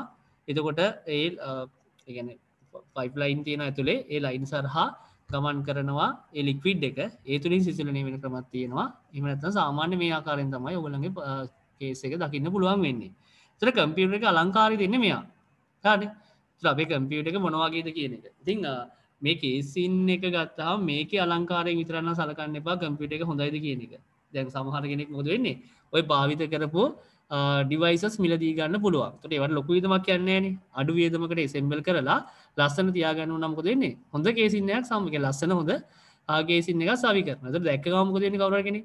ඒතකොට මෙයාගේ තියෙන හොඳ කම්පියුටරයක් කියලා හිතනවා. නමුත් ඇතුලේ තියෙන උපකරණ මොකද වෙන්නේ? එච්චර හොඳ උපකරණ නෙමෙයි භාවිත කරපුවා. බලෙන් අඩු ඒවා. නමුත් කේසින් එකේ අර බාහිර පැවැත්මට ගොඩක් අය හිතනවා මෙයා ගොඩක් පවර්ෆුල් කම්පියුටරයක් කියලා. තේරෙනවනේ? එහෙම වෙන්නේ නෑ. එතකොට අපේ මේ බාහිර පෙනුමත් අවශ්‍ය කියන්නේ අත්‍යවශ්‍යයට අවශ්‍යයි. ඒක ඔයගොල්ලන්ගේ view එක අනුව තමයි තීරණය වෙන්නේ. නමුත් අපි විශේෂයෙන් බලන්න ඕනේ අභ්‍යන්තර උපකරණ ටික.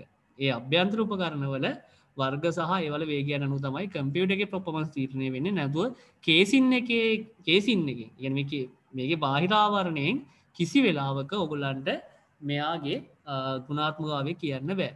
හරිනේ. නමුත් ඔයගොල්ලන්ට ගැලපෙන විදිහටින් කේස් මේ කම්පියුටර් කේස් එකක් තෝරගන්න හැකියාව තියෙනවා. අනේ choosing a case for your PC. අනේ ඔයාලා කේස් එකක් තෝරගද්දී usually one of the most enjoyable part. ඒතර මේක තමයි ගොඩක් වෙලාට enjoyable part එකක් විදිහට දාන්නේ. ඇයි? ඔයාලා ලස්සන බලන හින්දා. හරිනේ. මේ අභ්‍යන්තර උපකරණ වල ගොඩක් අය බලන්නේ මොකද්ද? බාහිරින් බලලා කම්පියුටර් එක මේක ලස්සන කම්පියුටර් මේක ගමු කියලා. තීරණය ගන්න කොහොමද? ලැප් එකක් ගන්න ගියත් එහෙමනේ. ගොඩක් අය ලැප්ටොප් එකක් ගන්න ගියත් ගොඩක් අය මොකද වෙන්නේ? ඒකේ බාහිර අලංකාරය බලනවා. ඒතකොට ලැප් එකේ තියෙන performance නෙමෙයි බලන්නේ. මේක ලස්සනද නැද්ද කියන එකෙන් තමයි හොඳ නැද්ද කියලා තීරණය කරන්නේ. ඒක වැරදි සාධකයක්. එන ඇතුලේ තියෙන මේ උපකරණ වල බලයෙන් තමයි අපිට තීරණය කරන්න වෙන්නේ. මේ ලැප්ටොප් එකක් වෙන්න පුළුවන් මොනම ඩිවයිස් එකක්. ඒ වගේම සහ මෙන්න මේ අපේ මේ සිස්ටම් යුනිට් එක කියන්නේ මේ කම්පියුටර් එක කොච්චර බලවත්ද කියන එක. නැතුව කේසින් එකෙන් නෙමෙයි. හරි. This will be the pace of your new machine. එතන මෙයා ඇත්තටම අපේ අලුත් මැෂින් එකට pace එකක් දෙන්නේ. මොහුනුරක් ලබා දෙනවා. හරි. And will reflect how you want to your PC to be seen. ඒ එකෙන් reflect කරන්නේ ඔයාලට මේක පේන්නේ කොහොමද කියන එකනේ. බාහිර කෙනෙකුට මේක පේන විදිය. හරි. Of all the components, cases are perhaps the most diverse, with hundreds of cases from almost as many manufacturers, providing a style to suit almost any eye. හරි මොකද මේ කියලා තියෙන්නේ. එතකොට ඔයාලගේ කම්පියුටර් එකේ මොන උපකරණ ඇතුලේ තිබ්බත් මොකද වෙන්නේ? මේ ඩයිවර්ස් එක හරි මේ කේසින් වල ඩයිවර්ස් එක වැඩි. ඒ කියන්නේ විවිධ මැනුෆැක්චරර්ස්ලා ඉන්නවා. කියන්නේ වර්තමානයේ ගත්තාම මෙන්න මේ කම්පියුටර් කේස් නිර්මාණය කරන මැනුෆැක්චරර්ස්ලා මොකද වෙන්නේ? විවිධ වෙනවා. ගොඩක් කට්ටිය ඉන්නවා. හරිනේ. එතකොට ඒගොල්ලෝ මේ අවශ්‍යතාවය පරිදි මොකද වෙන්නේ?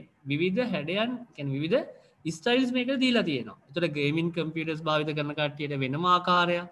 ඊළඟට දැන් වර්ක්ටේෂන් වගේ ගොඩක් වෙලාවට වැඩි බලයක් තියෙන කම්පියුටර් සඳහා තවත් ආකාරයක් ඊට පස්සේ සාමාන්‍ය භාවිතය සඳහා තවත් ආකාරයක් එහෙමම කැටගරි කරලා ඒ තුලත් මොකද වෙන්නේ විවිධ ස්ටයිල්ස් දීලා තියෙනවා හරි සහ ස්ටෑන්ඩඩ්ස් නම් ගොඩක් වෙලාවට සමානයි නමුත් අර විශේෂ දේවල් ෆීචර්ස් ඇඩ් වෙද්දී ඒ වලට ගැලපෙන තවත් යුනිට් සහ සර්කිට් බෝඩුත් ඇඩ් වෙච්ච කේසින් තියෙනවා හරි එතකොට ඒකයි මේ කියලා තියෙන්නේ එතකොට විශාල ප්‍රමාණයක් තිබ්බත් ඔයගොල්ලෝ ඒක බලන විදිහම තමයි මේක තීරණය වෙන්නේ මොන වගේද Tamanට ගැලපෙන්නේ මොකද්ද කියන එක.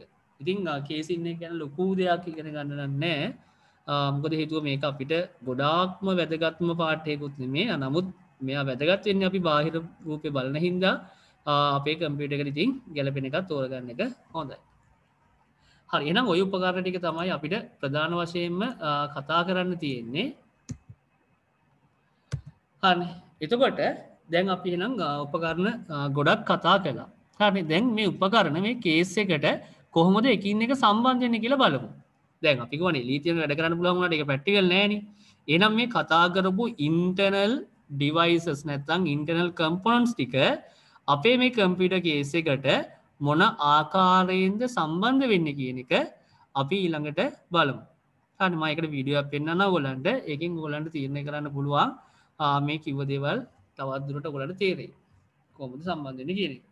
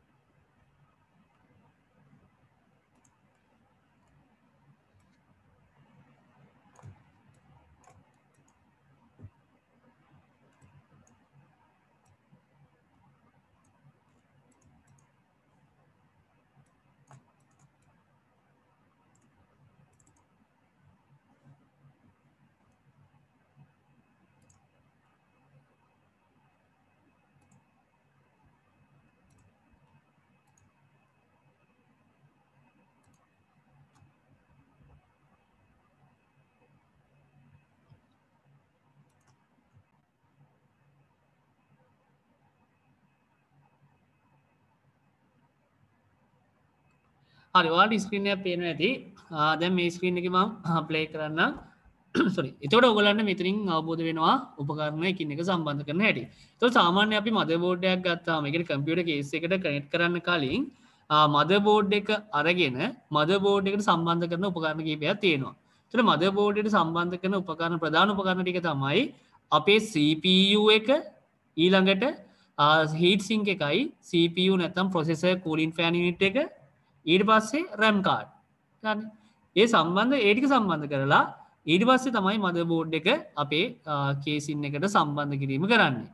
ඉන්න අන්තරෝ තමයි අනිකුත් උපකරණ පිළිවෙලින් සම්බන්ධ කරගෙන යන්නේ. ඒ කියන්නේ අත්‍යවශ්‍ය කියන්නේ පිළිවෙලක් කියලා කියන්නේ ඒක ලොකු ඒ කියන්නේ සාමාන්‍ය පිළිවෙලක් පෙන්නනවා.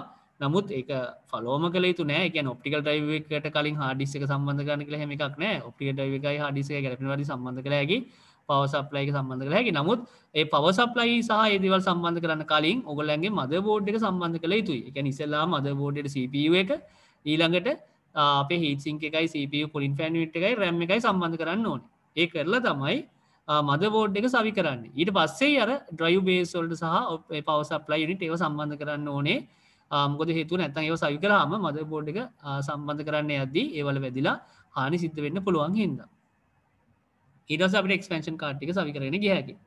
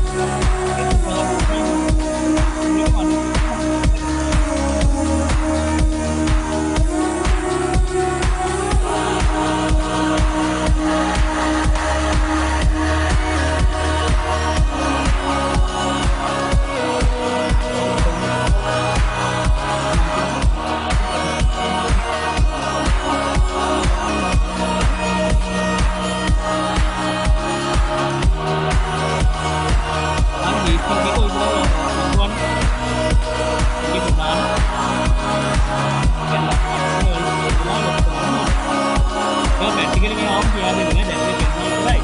ඔය ටෙක්නික් වර්ෂන් එකක් තියෙනවා. ඒවා මේ ආවම කියලා දෙන්නේ.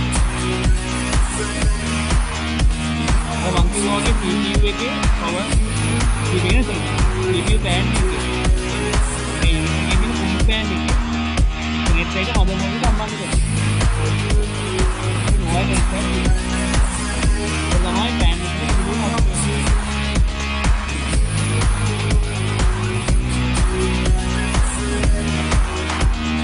Mari mari apa kan?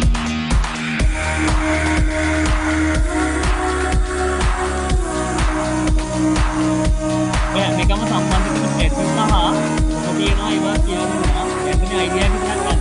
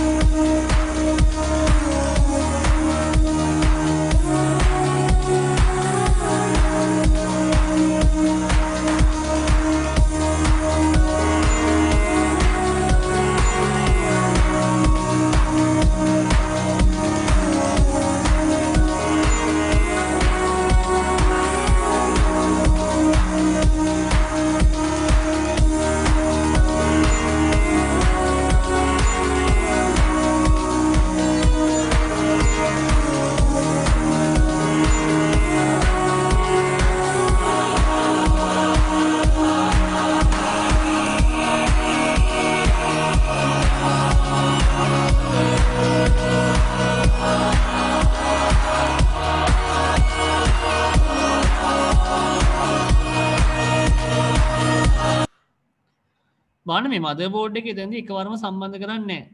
හරි. මදර්බෝඩ් එක එකවරම සම්බන්ධ කරන්නේ නැත්තේ ඔයාලට පේනවා මේ දැන් මෙතන ප්ලේට් එකක් නේ තියෙන්නේ. මේ මෙටල් සර්ෆේස් එකක් තියෙන ප්ලේට් එකක් නේ තියෙන්නේ කේසින් එකේ. ඒතර ඔයාලගේ මදර්බෝඩ් එකේදී දැන් ෆ්‍රන්ට් සයිඩ් view එකක් නෙමෙයි බෑක් සයිඩ් view එකක් ගත්තොත් අනිත් පැත්තෙන් ගත්තොත් මොකද වෙන්නේ? ඔයාලා තියෙන්නේ දැන් උපකරණ ටික ඔය විදිහට පේදී පහ අනිත් පැත්තේ තියෙන්නේ මොනවද? අර සම්බන්ධ කරලා තියෙන ඉලෙක්ට්‍රොනික ඩිවයිසස් වල කියන්නේ චිප්ස් තියෙනවනේ. ඒවා සම්බන්ධ බෝඩ් එකට සම්බන්ධ කරලා ඔයගොල්ලෝ සාමාන්‍ය තේරෙන විදිහට කියනවා පාසල කියලා කියන්නේ අපි. හරිනේ. එතකොට ඒ චිප් සම්බන්ධ කරපු ඒ තුඩු පින්ස් ටික අනිත් පැත්තෙන් ඇවිල්ලා තියෙන්නේ. හරි. එතකොට ඒවා මොකද වෙන්නේ? කෙලින්ම මදර්බෝඩ් එක මේ ප්ලේට් එකට සම්බන්ධ කළොත් අනිවාර්යයෙන්ම ඒ ප්ලේට් එකත් එක්ක ඒ චිප්ස් වල සම්බන්ධය ඇදලා මොකද ෂෝට් බීම් වෙන්න පුළුවන්. හරි. යකඩ ප්ලේට් එකක් උඩට මේ මදර්බෝඩ් එක කියලා සම්බන්ධ කරවම මොකද වෙන්නේ? මේක ෂෝට් වෙනවා. හරි. ඒක හොඳ දෙයක්ද? නෑ. ඒ හින්දා අනිවාර්යයෙන්ම ප්ලේට් එකේ ඔයගොල්ලෝ මදර්බෝඩ් එක ගෑවෙන්න පුළුවන්ද? බෑ. මදර්බෝඩ් එක ගෑවීම නොකළ යුතුයි. ඒ හින්දා මොකද වෙන්නේ? ඔයාලා මදර්බෝඩ් එකක් ගද්දී මදර්බෝඩ් එකත් එක්ක ඔයගොල්ලන්ට හම්බෙනවා වෙනම ඒ සම්බන්ධ ගැලපෙන මේ එන සවි කරන්න ඕන එන පැකට් එකක් හම්බෙනවා. ඒකේ වාල් කියන්නේ ඒවා දැනගන්න ඕනේ ඔයගොල්ලෝ. ඒ සයිසස් තියෙනවා. මේවා මේ ඩ්‍රයිව් බේ එකට එන ඩිවයිස් වලට මේවා ඔප්ටිකල් ඩ්‍රයිව් වලට ඩ්‍රයිව් බේ එකේ මේක හાર્ඩ් ඩිස්ක් වලට මේවා මදර්බෝඩ් එක සවි කරන එන වර්ග මේවා පවර් සප්ලයි එක සවි කරන එන වර්ග කියලා දැනගන්න ඕනේ. ඒවා දැන් මෙහාම කියා දෙන්නම්. ඉතින් ඒ ඊළඟට සහ මදර්බෝඩ් එක ගොඩක් අර සමහර කේසින් වල නම් මේ ප්ලාස්ටික් වලින් හදලා වෙනම ක්ලිප් කරලා තියෙනවා.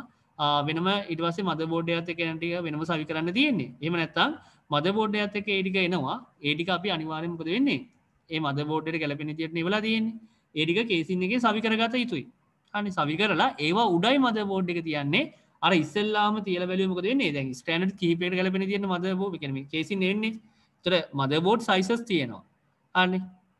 ATX කියලා තියෙනවා, BTX කියලා තියෙනවා, micro BTX ඔහොමම මදර්බෝඩ් සයිස් තියෙනවා ලෝකේ. හරි දැන් මේ මං කිව්වට නම් ගොඩක් කිව්වට ඔයගොල්ලෝ නම් කාඩම් කරගන්න එපා. අර ඔයගොල්ලන්ට ඒක තේරෙන්න කිව්වේ. හරිනේ. ඒ කියන්නේ මේ මදර්බෝඩ් වල ස්ටෑන්ඩඩ් සයිස්. එතකොට මෙන්න මේ ATX මොඩල් එක. එතකොට ATX E මොඩල් එක, ATX BTX මොඩල් එක. එතකොට BTX micro BTX මොඩල් එක. එතකොට ඒ වලත් සබ් ටයිප්ස් එහෙම තියෙනවා. එතකොට ඒ වලට පොදු ස්ටෑන්ඩඩ් එකට තමයි මේ සිදුරු තියෙන්නේ. එතකොට ඔයාලගේ මදර්බෝඩ් එක ගොඩක් වෙලාවට ඇවිල්ලා තියෙන ටෙක්නොලොජි එක අනුව ඒකට ගැලපෙන විදිහට මේ අපි මේ සිදුරු ටික හොයාගන්න ඕනේ යන සයිවෙන් ටික. ඒතකොට ඒ ටික බලලා ගලා මෙහෙමයි ගැලපෙන්නේ කියලා තෝරගෙන ඊට පස්සේ තමයි ඔයාලගේ මදර්බෝඩ් එක ඒ යන උඩ සවි කිරීම කරන්නේ. ඒතකොට අර ප්ලේට් එකේ ගෑවෙන්නේ නැහැ. අනිත් දේ තමයි මත තියන්න ඔයගොල්ලෝ දැක්කා ප්ලේට් එකක් ගලවලා අයින් කරනවා. ඒ කියන්නේ මොකද්ද මේ අර ෆෝට් පැනල් එක. හරිනේ. ඒ ෆෝට් පැනල් එක ගලවලා අයින් කරන්නේ මොකද හේතුව? මම ආපහු එතෙන්ට අරගෙන පෙන්නුවා.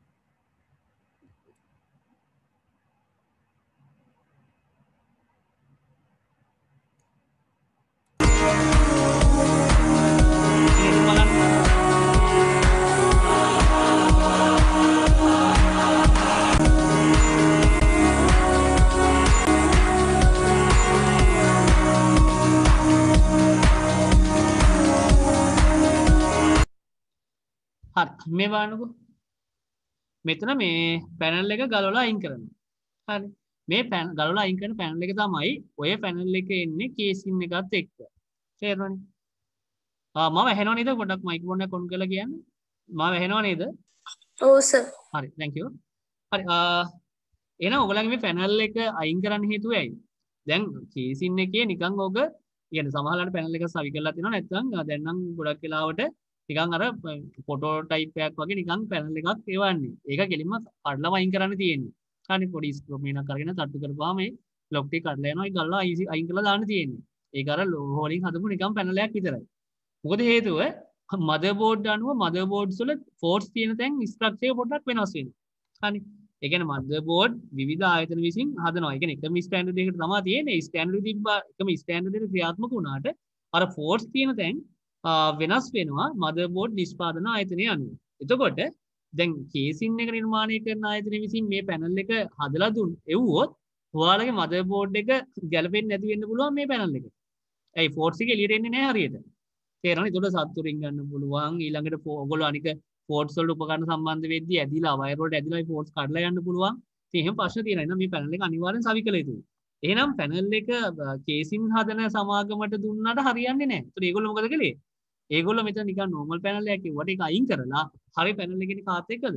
මදර්බෝඩ් එකත් එක්ක එන්නේ. ඉතින් ඔයගොල්ලෝ يعني අන්බොක්ස් කරලා බැලුවොත් يعني ඔයගොල්ලන්ගේ මේ මදර්බෝඩ් එක ඒකේ පැනල් ඔය පැක් එකේ තියෙනවා ඒ ඇනෝ වලට අමතරව මොකද වෙන්නේ? මේ පැනල් එකක් තියෙනවා. ඒතර මේ පැනල් එක අරගෙන ඕගොල්ලෝ ඒ පැනල් එක සවි කරන්න ඕනේ. ඇයි මේ මදර්බෝඩ් සමාගම හදලා තියෙනවා ඒගොල්ලන්ගේ පෝර්ට්ස් වලට ගැලපෙන පැනල් එක. අනේ ඒ පැනල් එක තමයි අපි සවි කරගන්න ඕනේ ඔය කේසින් එකට. එහෙනම් හොඳට මතක තියාගන්න.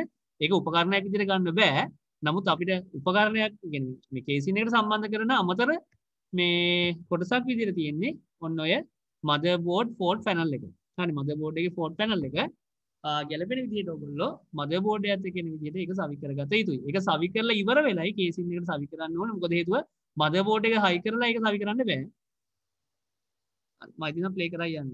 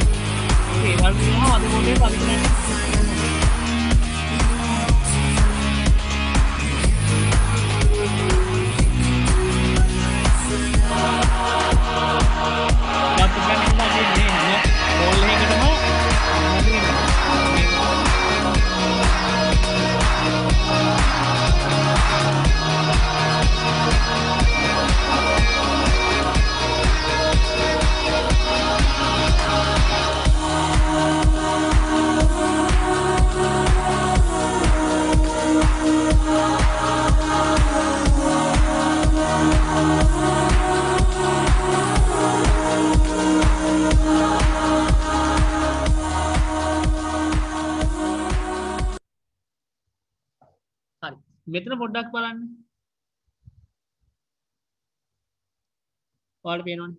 මේ තමයි අර මං කිව්වා නේද ඔයගොල්ලන්ගේ කේසින් එකත් එක්ක වයර් සමූහයක් එනවා කියලා. ඔය කේසින් එකත් එක්ක එන ඒ අමතර වයර් ටිකකින් කොටසක්. හරිනේ.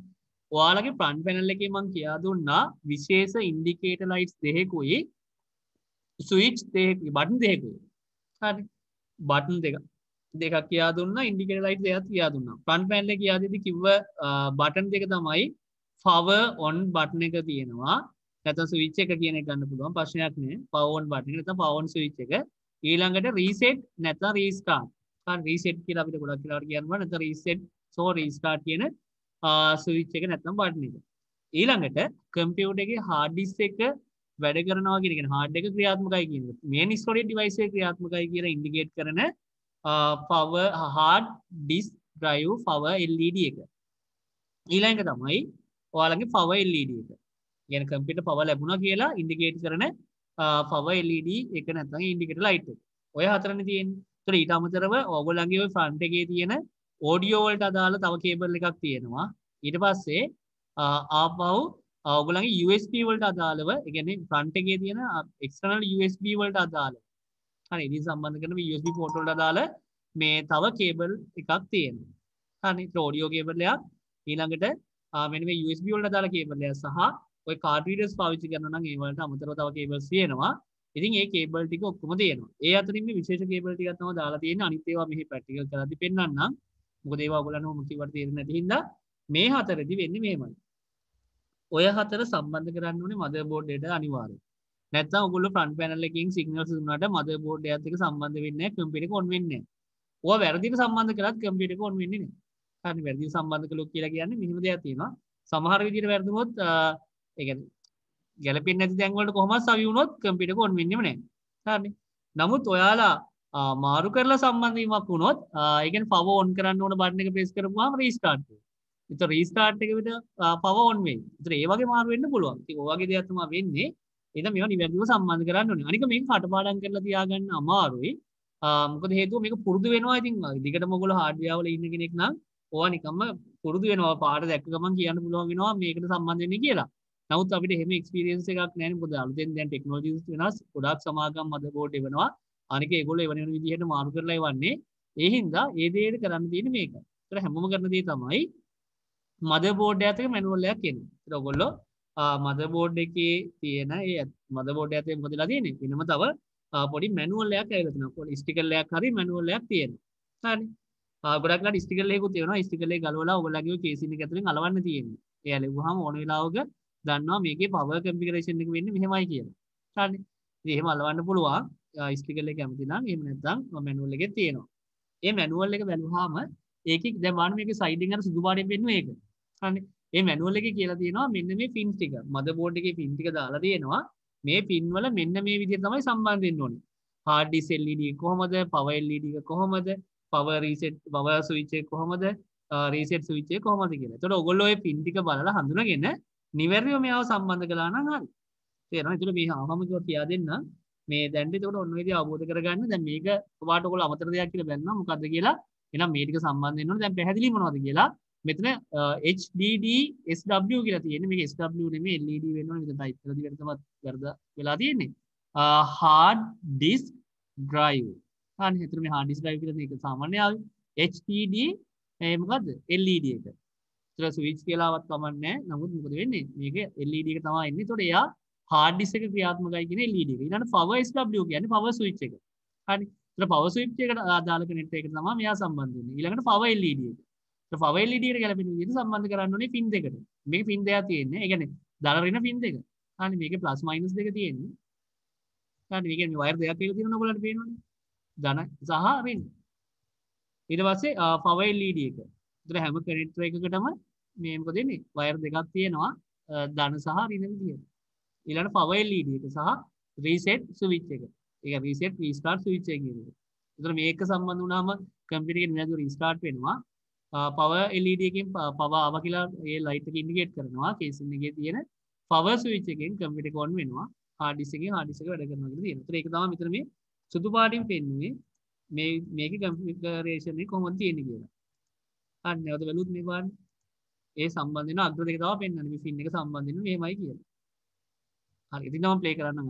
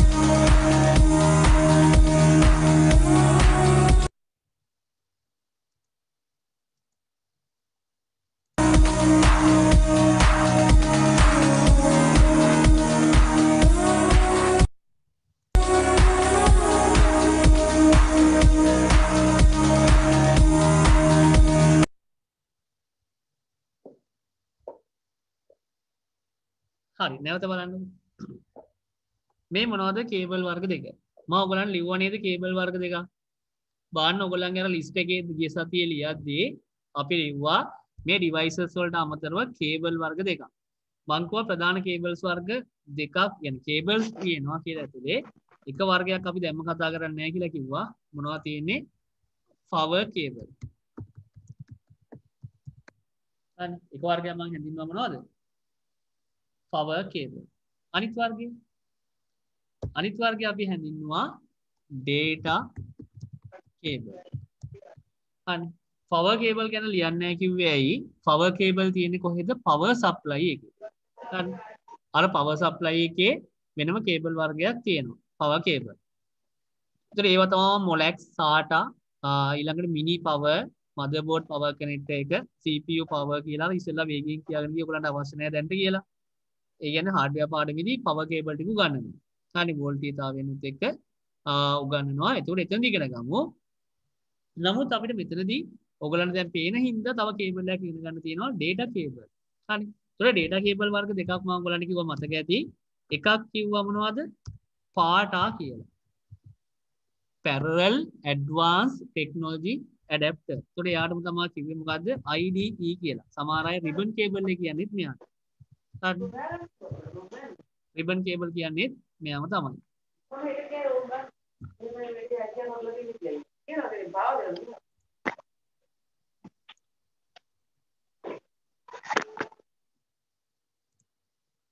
හරි.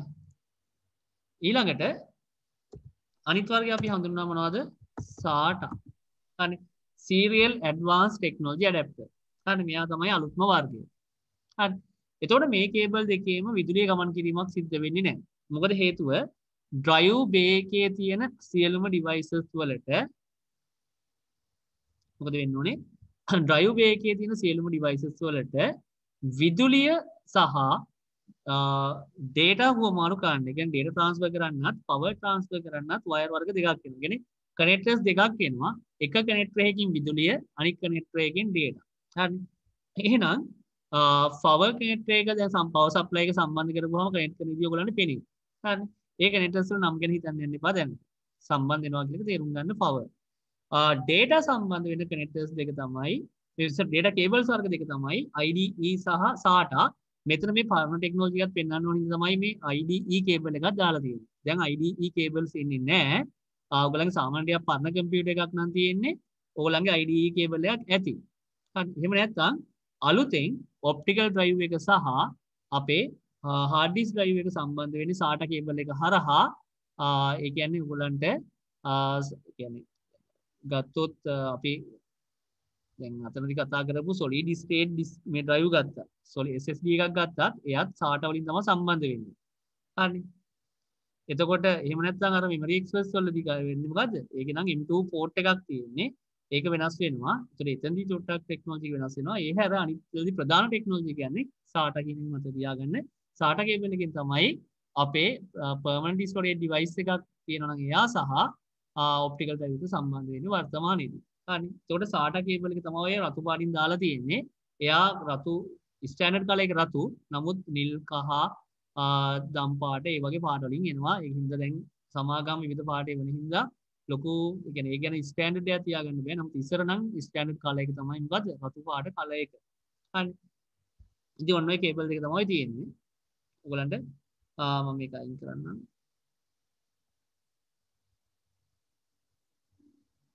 එතන මේකේ ඔප්ටිකල් ඩ්‍රයිව් එක පරණ ටෙක්නොලොජි එකනොත් SATA එක hard disk එක මේ අලුත් ටෙක්නොලොජි එකකින් තමයි hard disk drive එක අලුත් ටෙක්නොලොජි එකකින් තමයි සම්බන්ධ කරන්නේ.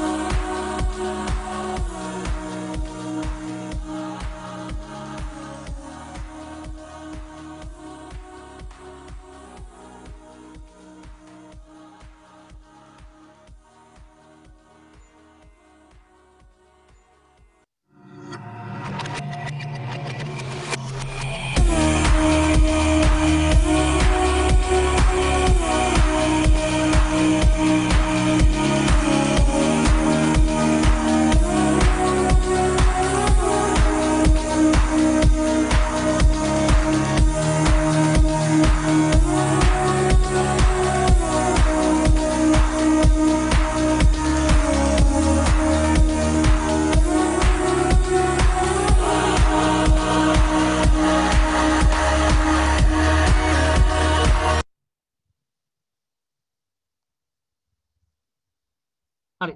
ඒ සම්බන්ධ කළ පවර් කනෙක්ටර් එක මොකද්ද? මදර්බෝඩ් එකට පවර් දීම සඳහා භාවිත කරන, ඒ නම දෙන්න ඕනේ නැහැ. ඒ කියන්නේ මදර්බෝඩ් එකට පවර් දෙන්න ඕනේ.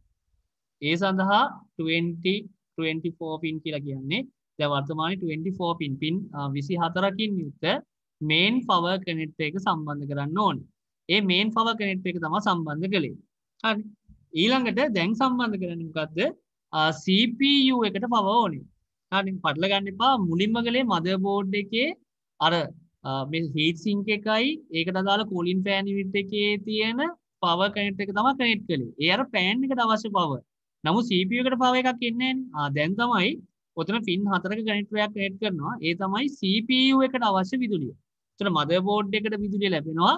මදර්බෝඩ් එකේ එන විදුලියෙන් මේ මදි CPU ක්‍රියාත්මක වෙන්නේ. ඊට ඍජුවම මදර්බෝඩ් එක හරහා තවත් කනෙක්ටර් එකකින් මොකද වෙන්නේ? CPU එක වෙත විදුලිය සැපයනවා. ඒක තමයි ඊළඟ කනෙක්ටර් එක තියෙන්නේ. ඊට පස්සේ ඉතුරු කනෙක්ටර්ස් යන්නේ ඔප්ටිකල් ඩ්‍රයිව් එකට සහ අපේ හાર્ඩ් ඩිස්ක් ඩ්‍රයිව් එකට.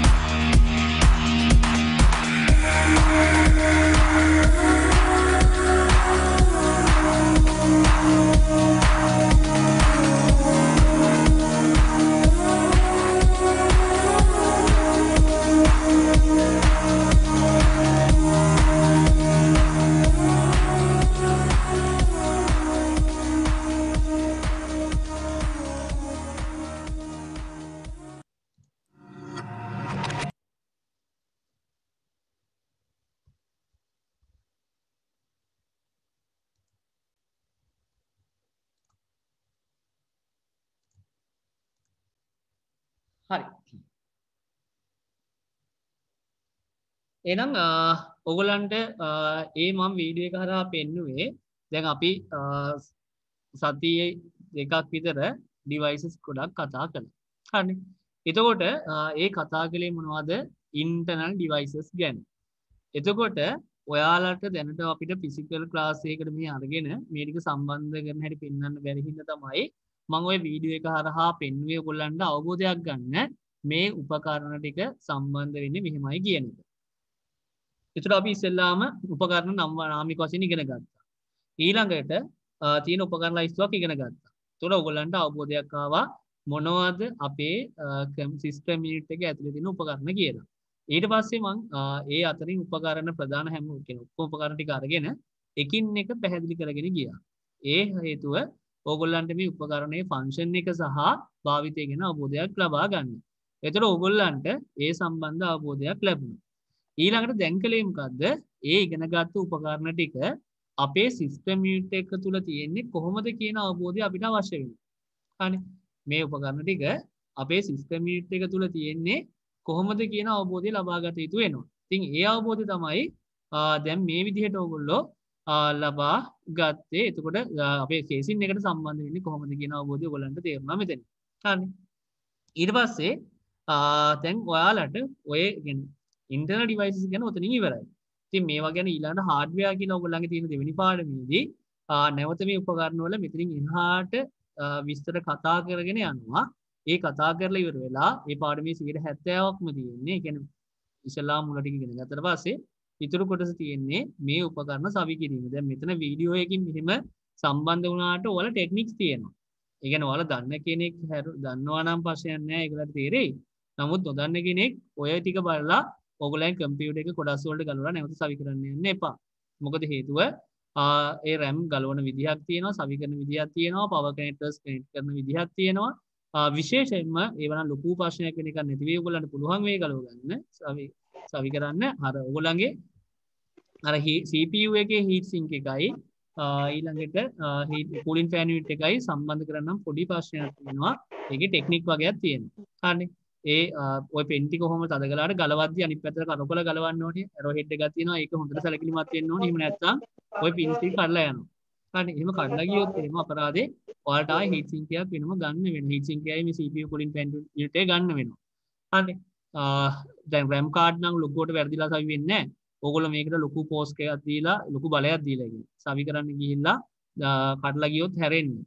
හරිනේ. මොකද එක පැත්තකට විතරයි සම්බන්ධ වෙන්නේ RAM card නම් අනිත් පැත්තට සම්බන්ධ කරන්න ගියොත් සම්බන්ධ වෙන්නේ නැති. එහෙම සම්බන්ධ වෙන්නේ නැති සම්බන්ධ වෙන්නේ නැති විටදී ඕගොල්ලෝ දෙපැත්තෙන්ම තද කරලා ලොකුවට බලයක් දෙන්න ගියොත් මැදින් පුපුරලා කඩලා යන්නේ. එච්චරයි වෙන්නේ. ඒ ඉතින් ඔයගොල්ලෝ අතින් හින්දා අර ඒව ගැන තාම දන්නේ නැති හින්දා තාම ගලවන්න යන්න එපා. දන්න කෙනෙකුට ප්‍රශ්නයක් නැහැ, අවබෝධයක් ලැබෙයි. මේ ඊට පස්සේ මෙහි ඔයා ටෙක්නික් ටික කියා දුන්නාට පස්සේ ඔයාලට ඔයාලගේ කම්පියුටර් එක ගලවලා නැවත සවි කරගන්න පුළුවන්. ඒකට අර සුද්ධ කරගන්න දේවල් ඒවා කිසි ප්‍රශ්නයක් නැහැ. තනියෙන් කරන්න පුළුවන් වෙනවා. මේ ගැන අවබෝධය ලැබෙන හින්දා මේ එතකන් ඉන්න දැන්ට වීඩියෝ එක මම කියන්නේ ප්‍රමාණවත් නැහැ. 100% දැනුමක් ආවා කියලා හිතන්න එපා. right. අවබෝධය ගන්න හොඳටම ඇති. මේව සම්බන්ධයෙන් කොහොමද කියලා ඔයාලට කතා කරන්න ඕන එකක් පුළුවන්. ප්‍රශ්නයක් නැහැ. ප්‍රැක්ටිකල් කරන්න චුට්ටක් ඉවසන්න. හරි. එහෙනම් මෙතනින් එතකොට ඔයගොල්ලන්ගේ internal devices ඉවරයි. ඊළඟට කතා කරන්න තියෙන්නේ IO ports. ඒ කියන්නේ input output ports and connecting devices. ඒ වලට සම්බන්ධ කරන උපකරණ මොනවද කියන එක. ඒ කියන්නේ ඔයාලගේ කම්පියුටර් එකේ දැන් අපි ගත්තන සිස්ටම් යුනිට් එක.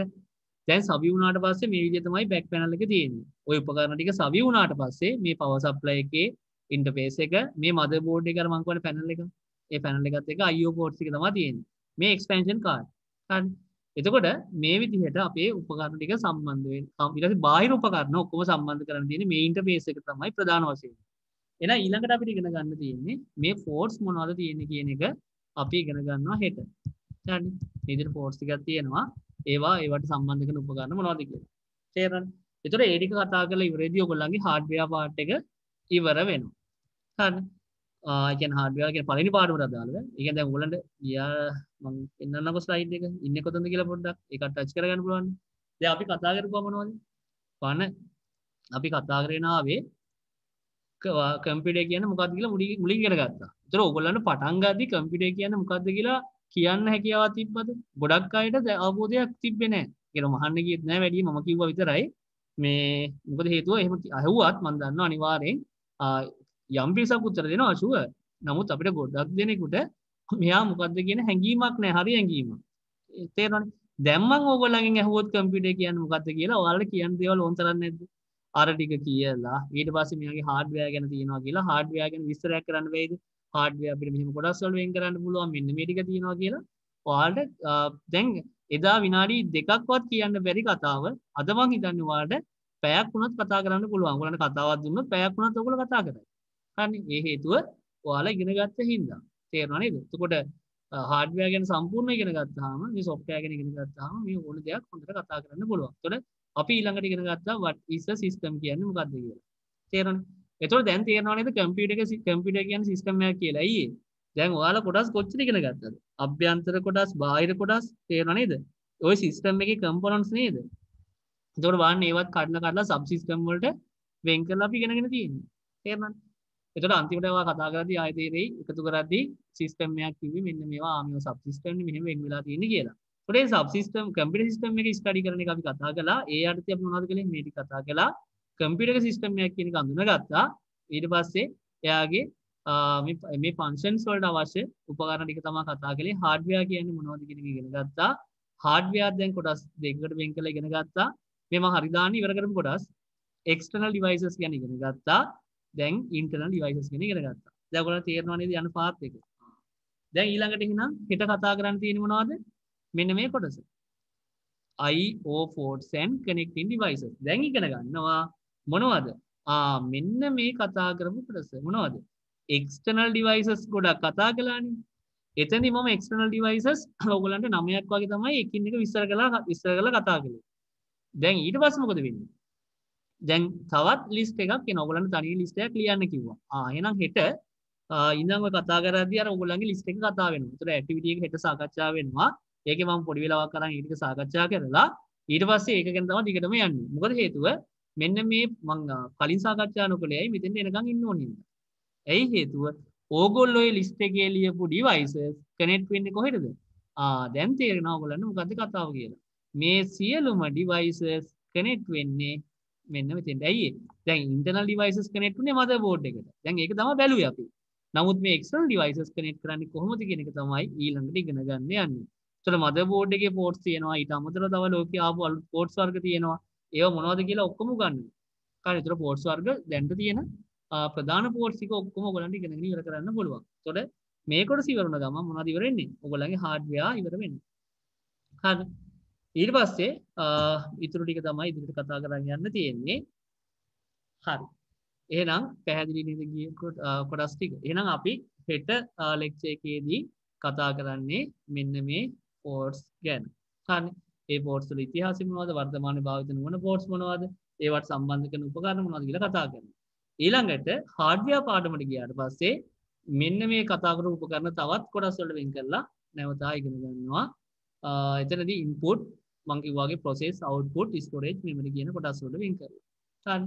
එතකොට ඔයගොල්ලන්ගේ ලිස්ට් එක දැන් හොයාගන්න අමාරු වුණාට ඒ ඔක්කොම ඉවර වෙද්දී ඔයගොල්ලන් නිකම් කඩපාඩම් ඔය devices ටික සහ ඒවා ගැන කනෙක්ට් වෙන්නේ මොනවද ඕන එකක් කියන්න පුළුවන් වෙනවා. එතකොට මෙහි ආවට පස්සේ ඔයාලට ප්‍රැක්ටිකලි ඒවා කනෙක්ට් කරන්න හැටි ඉගෙන ගන්න පුළුවන්. හරි. එහෙනම් මම අදට ඔයගොල්ලන්ගේ ලෙක්චර් එක මෙතනින් ඉවර කරන්නම්.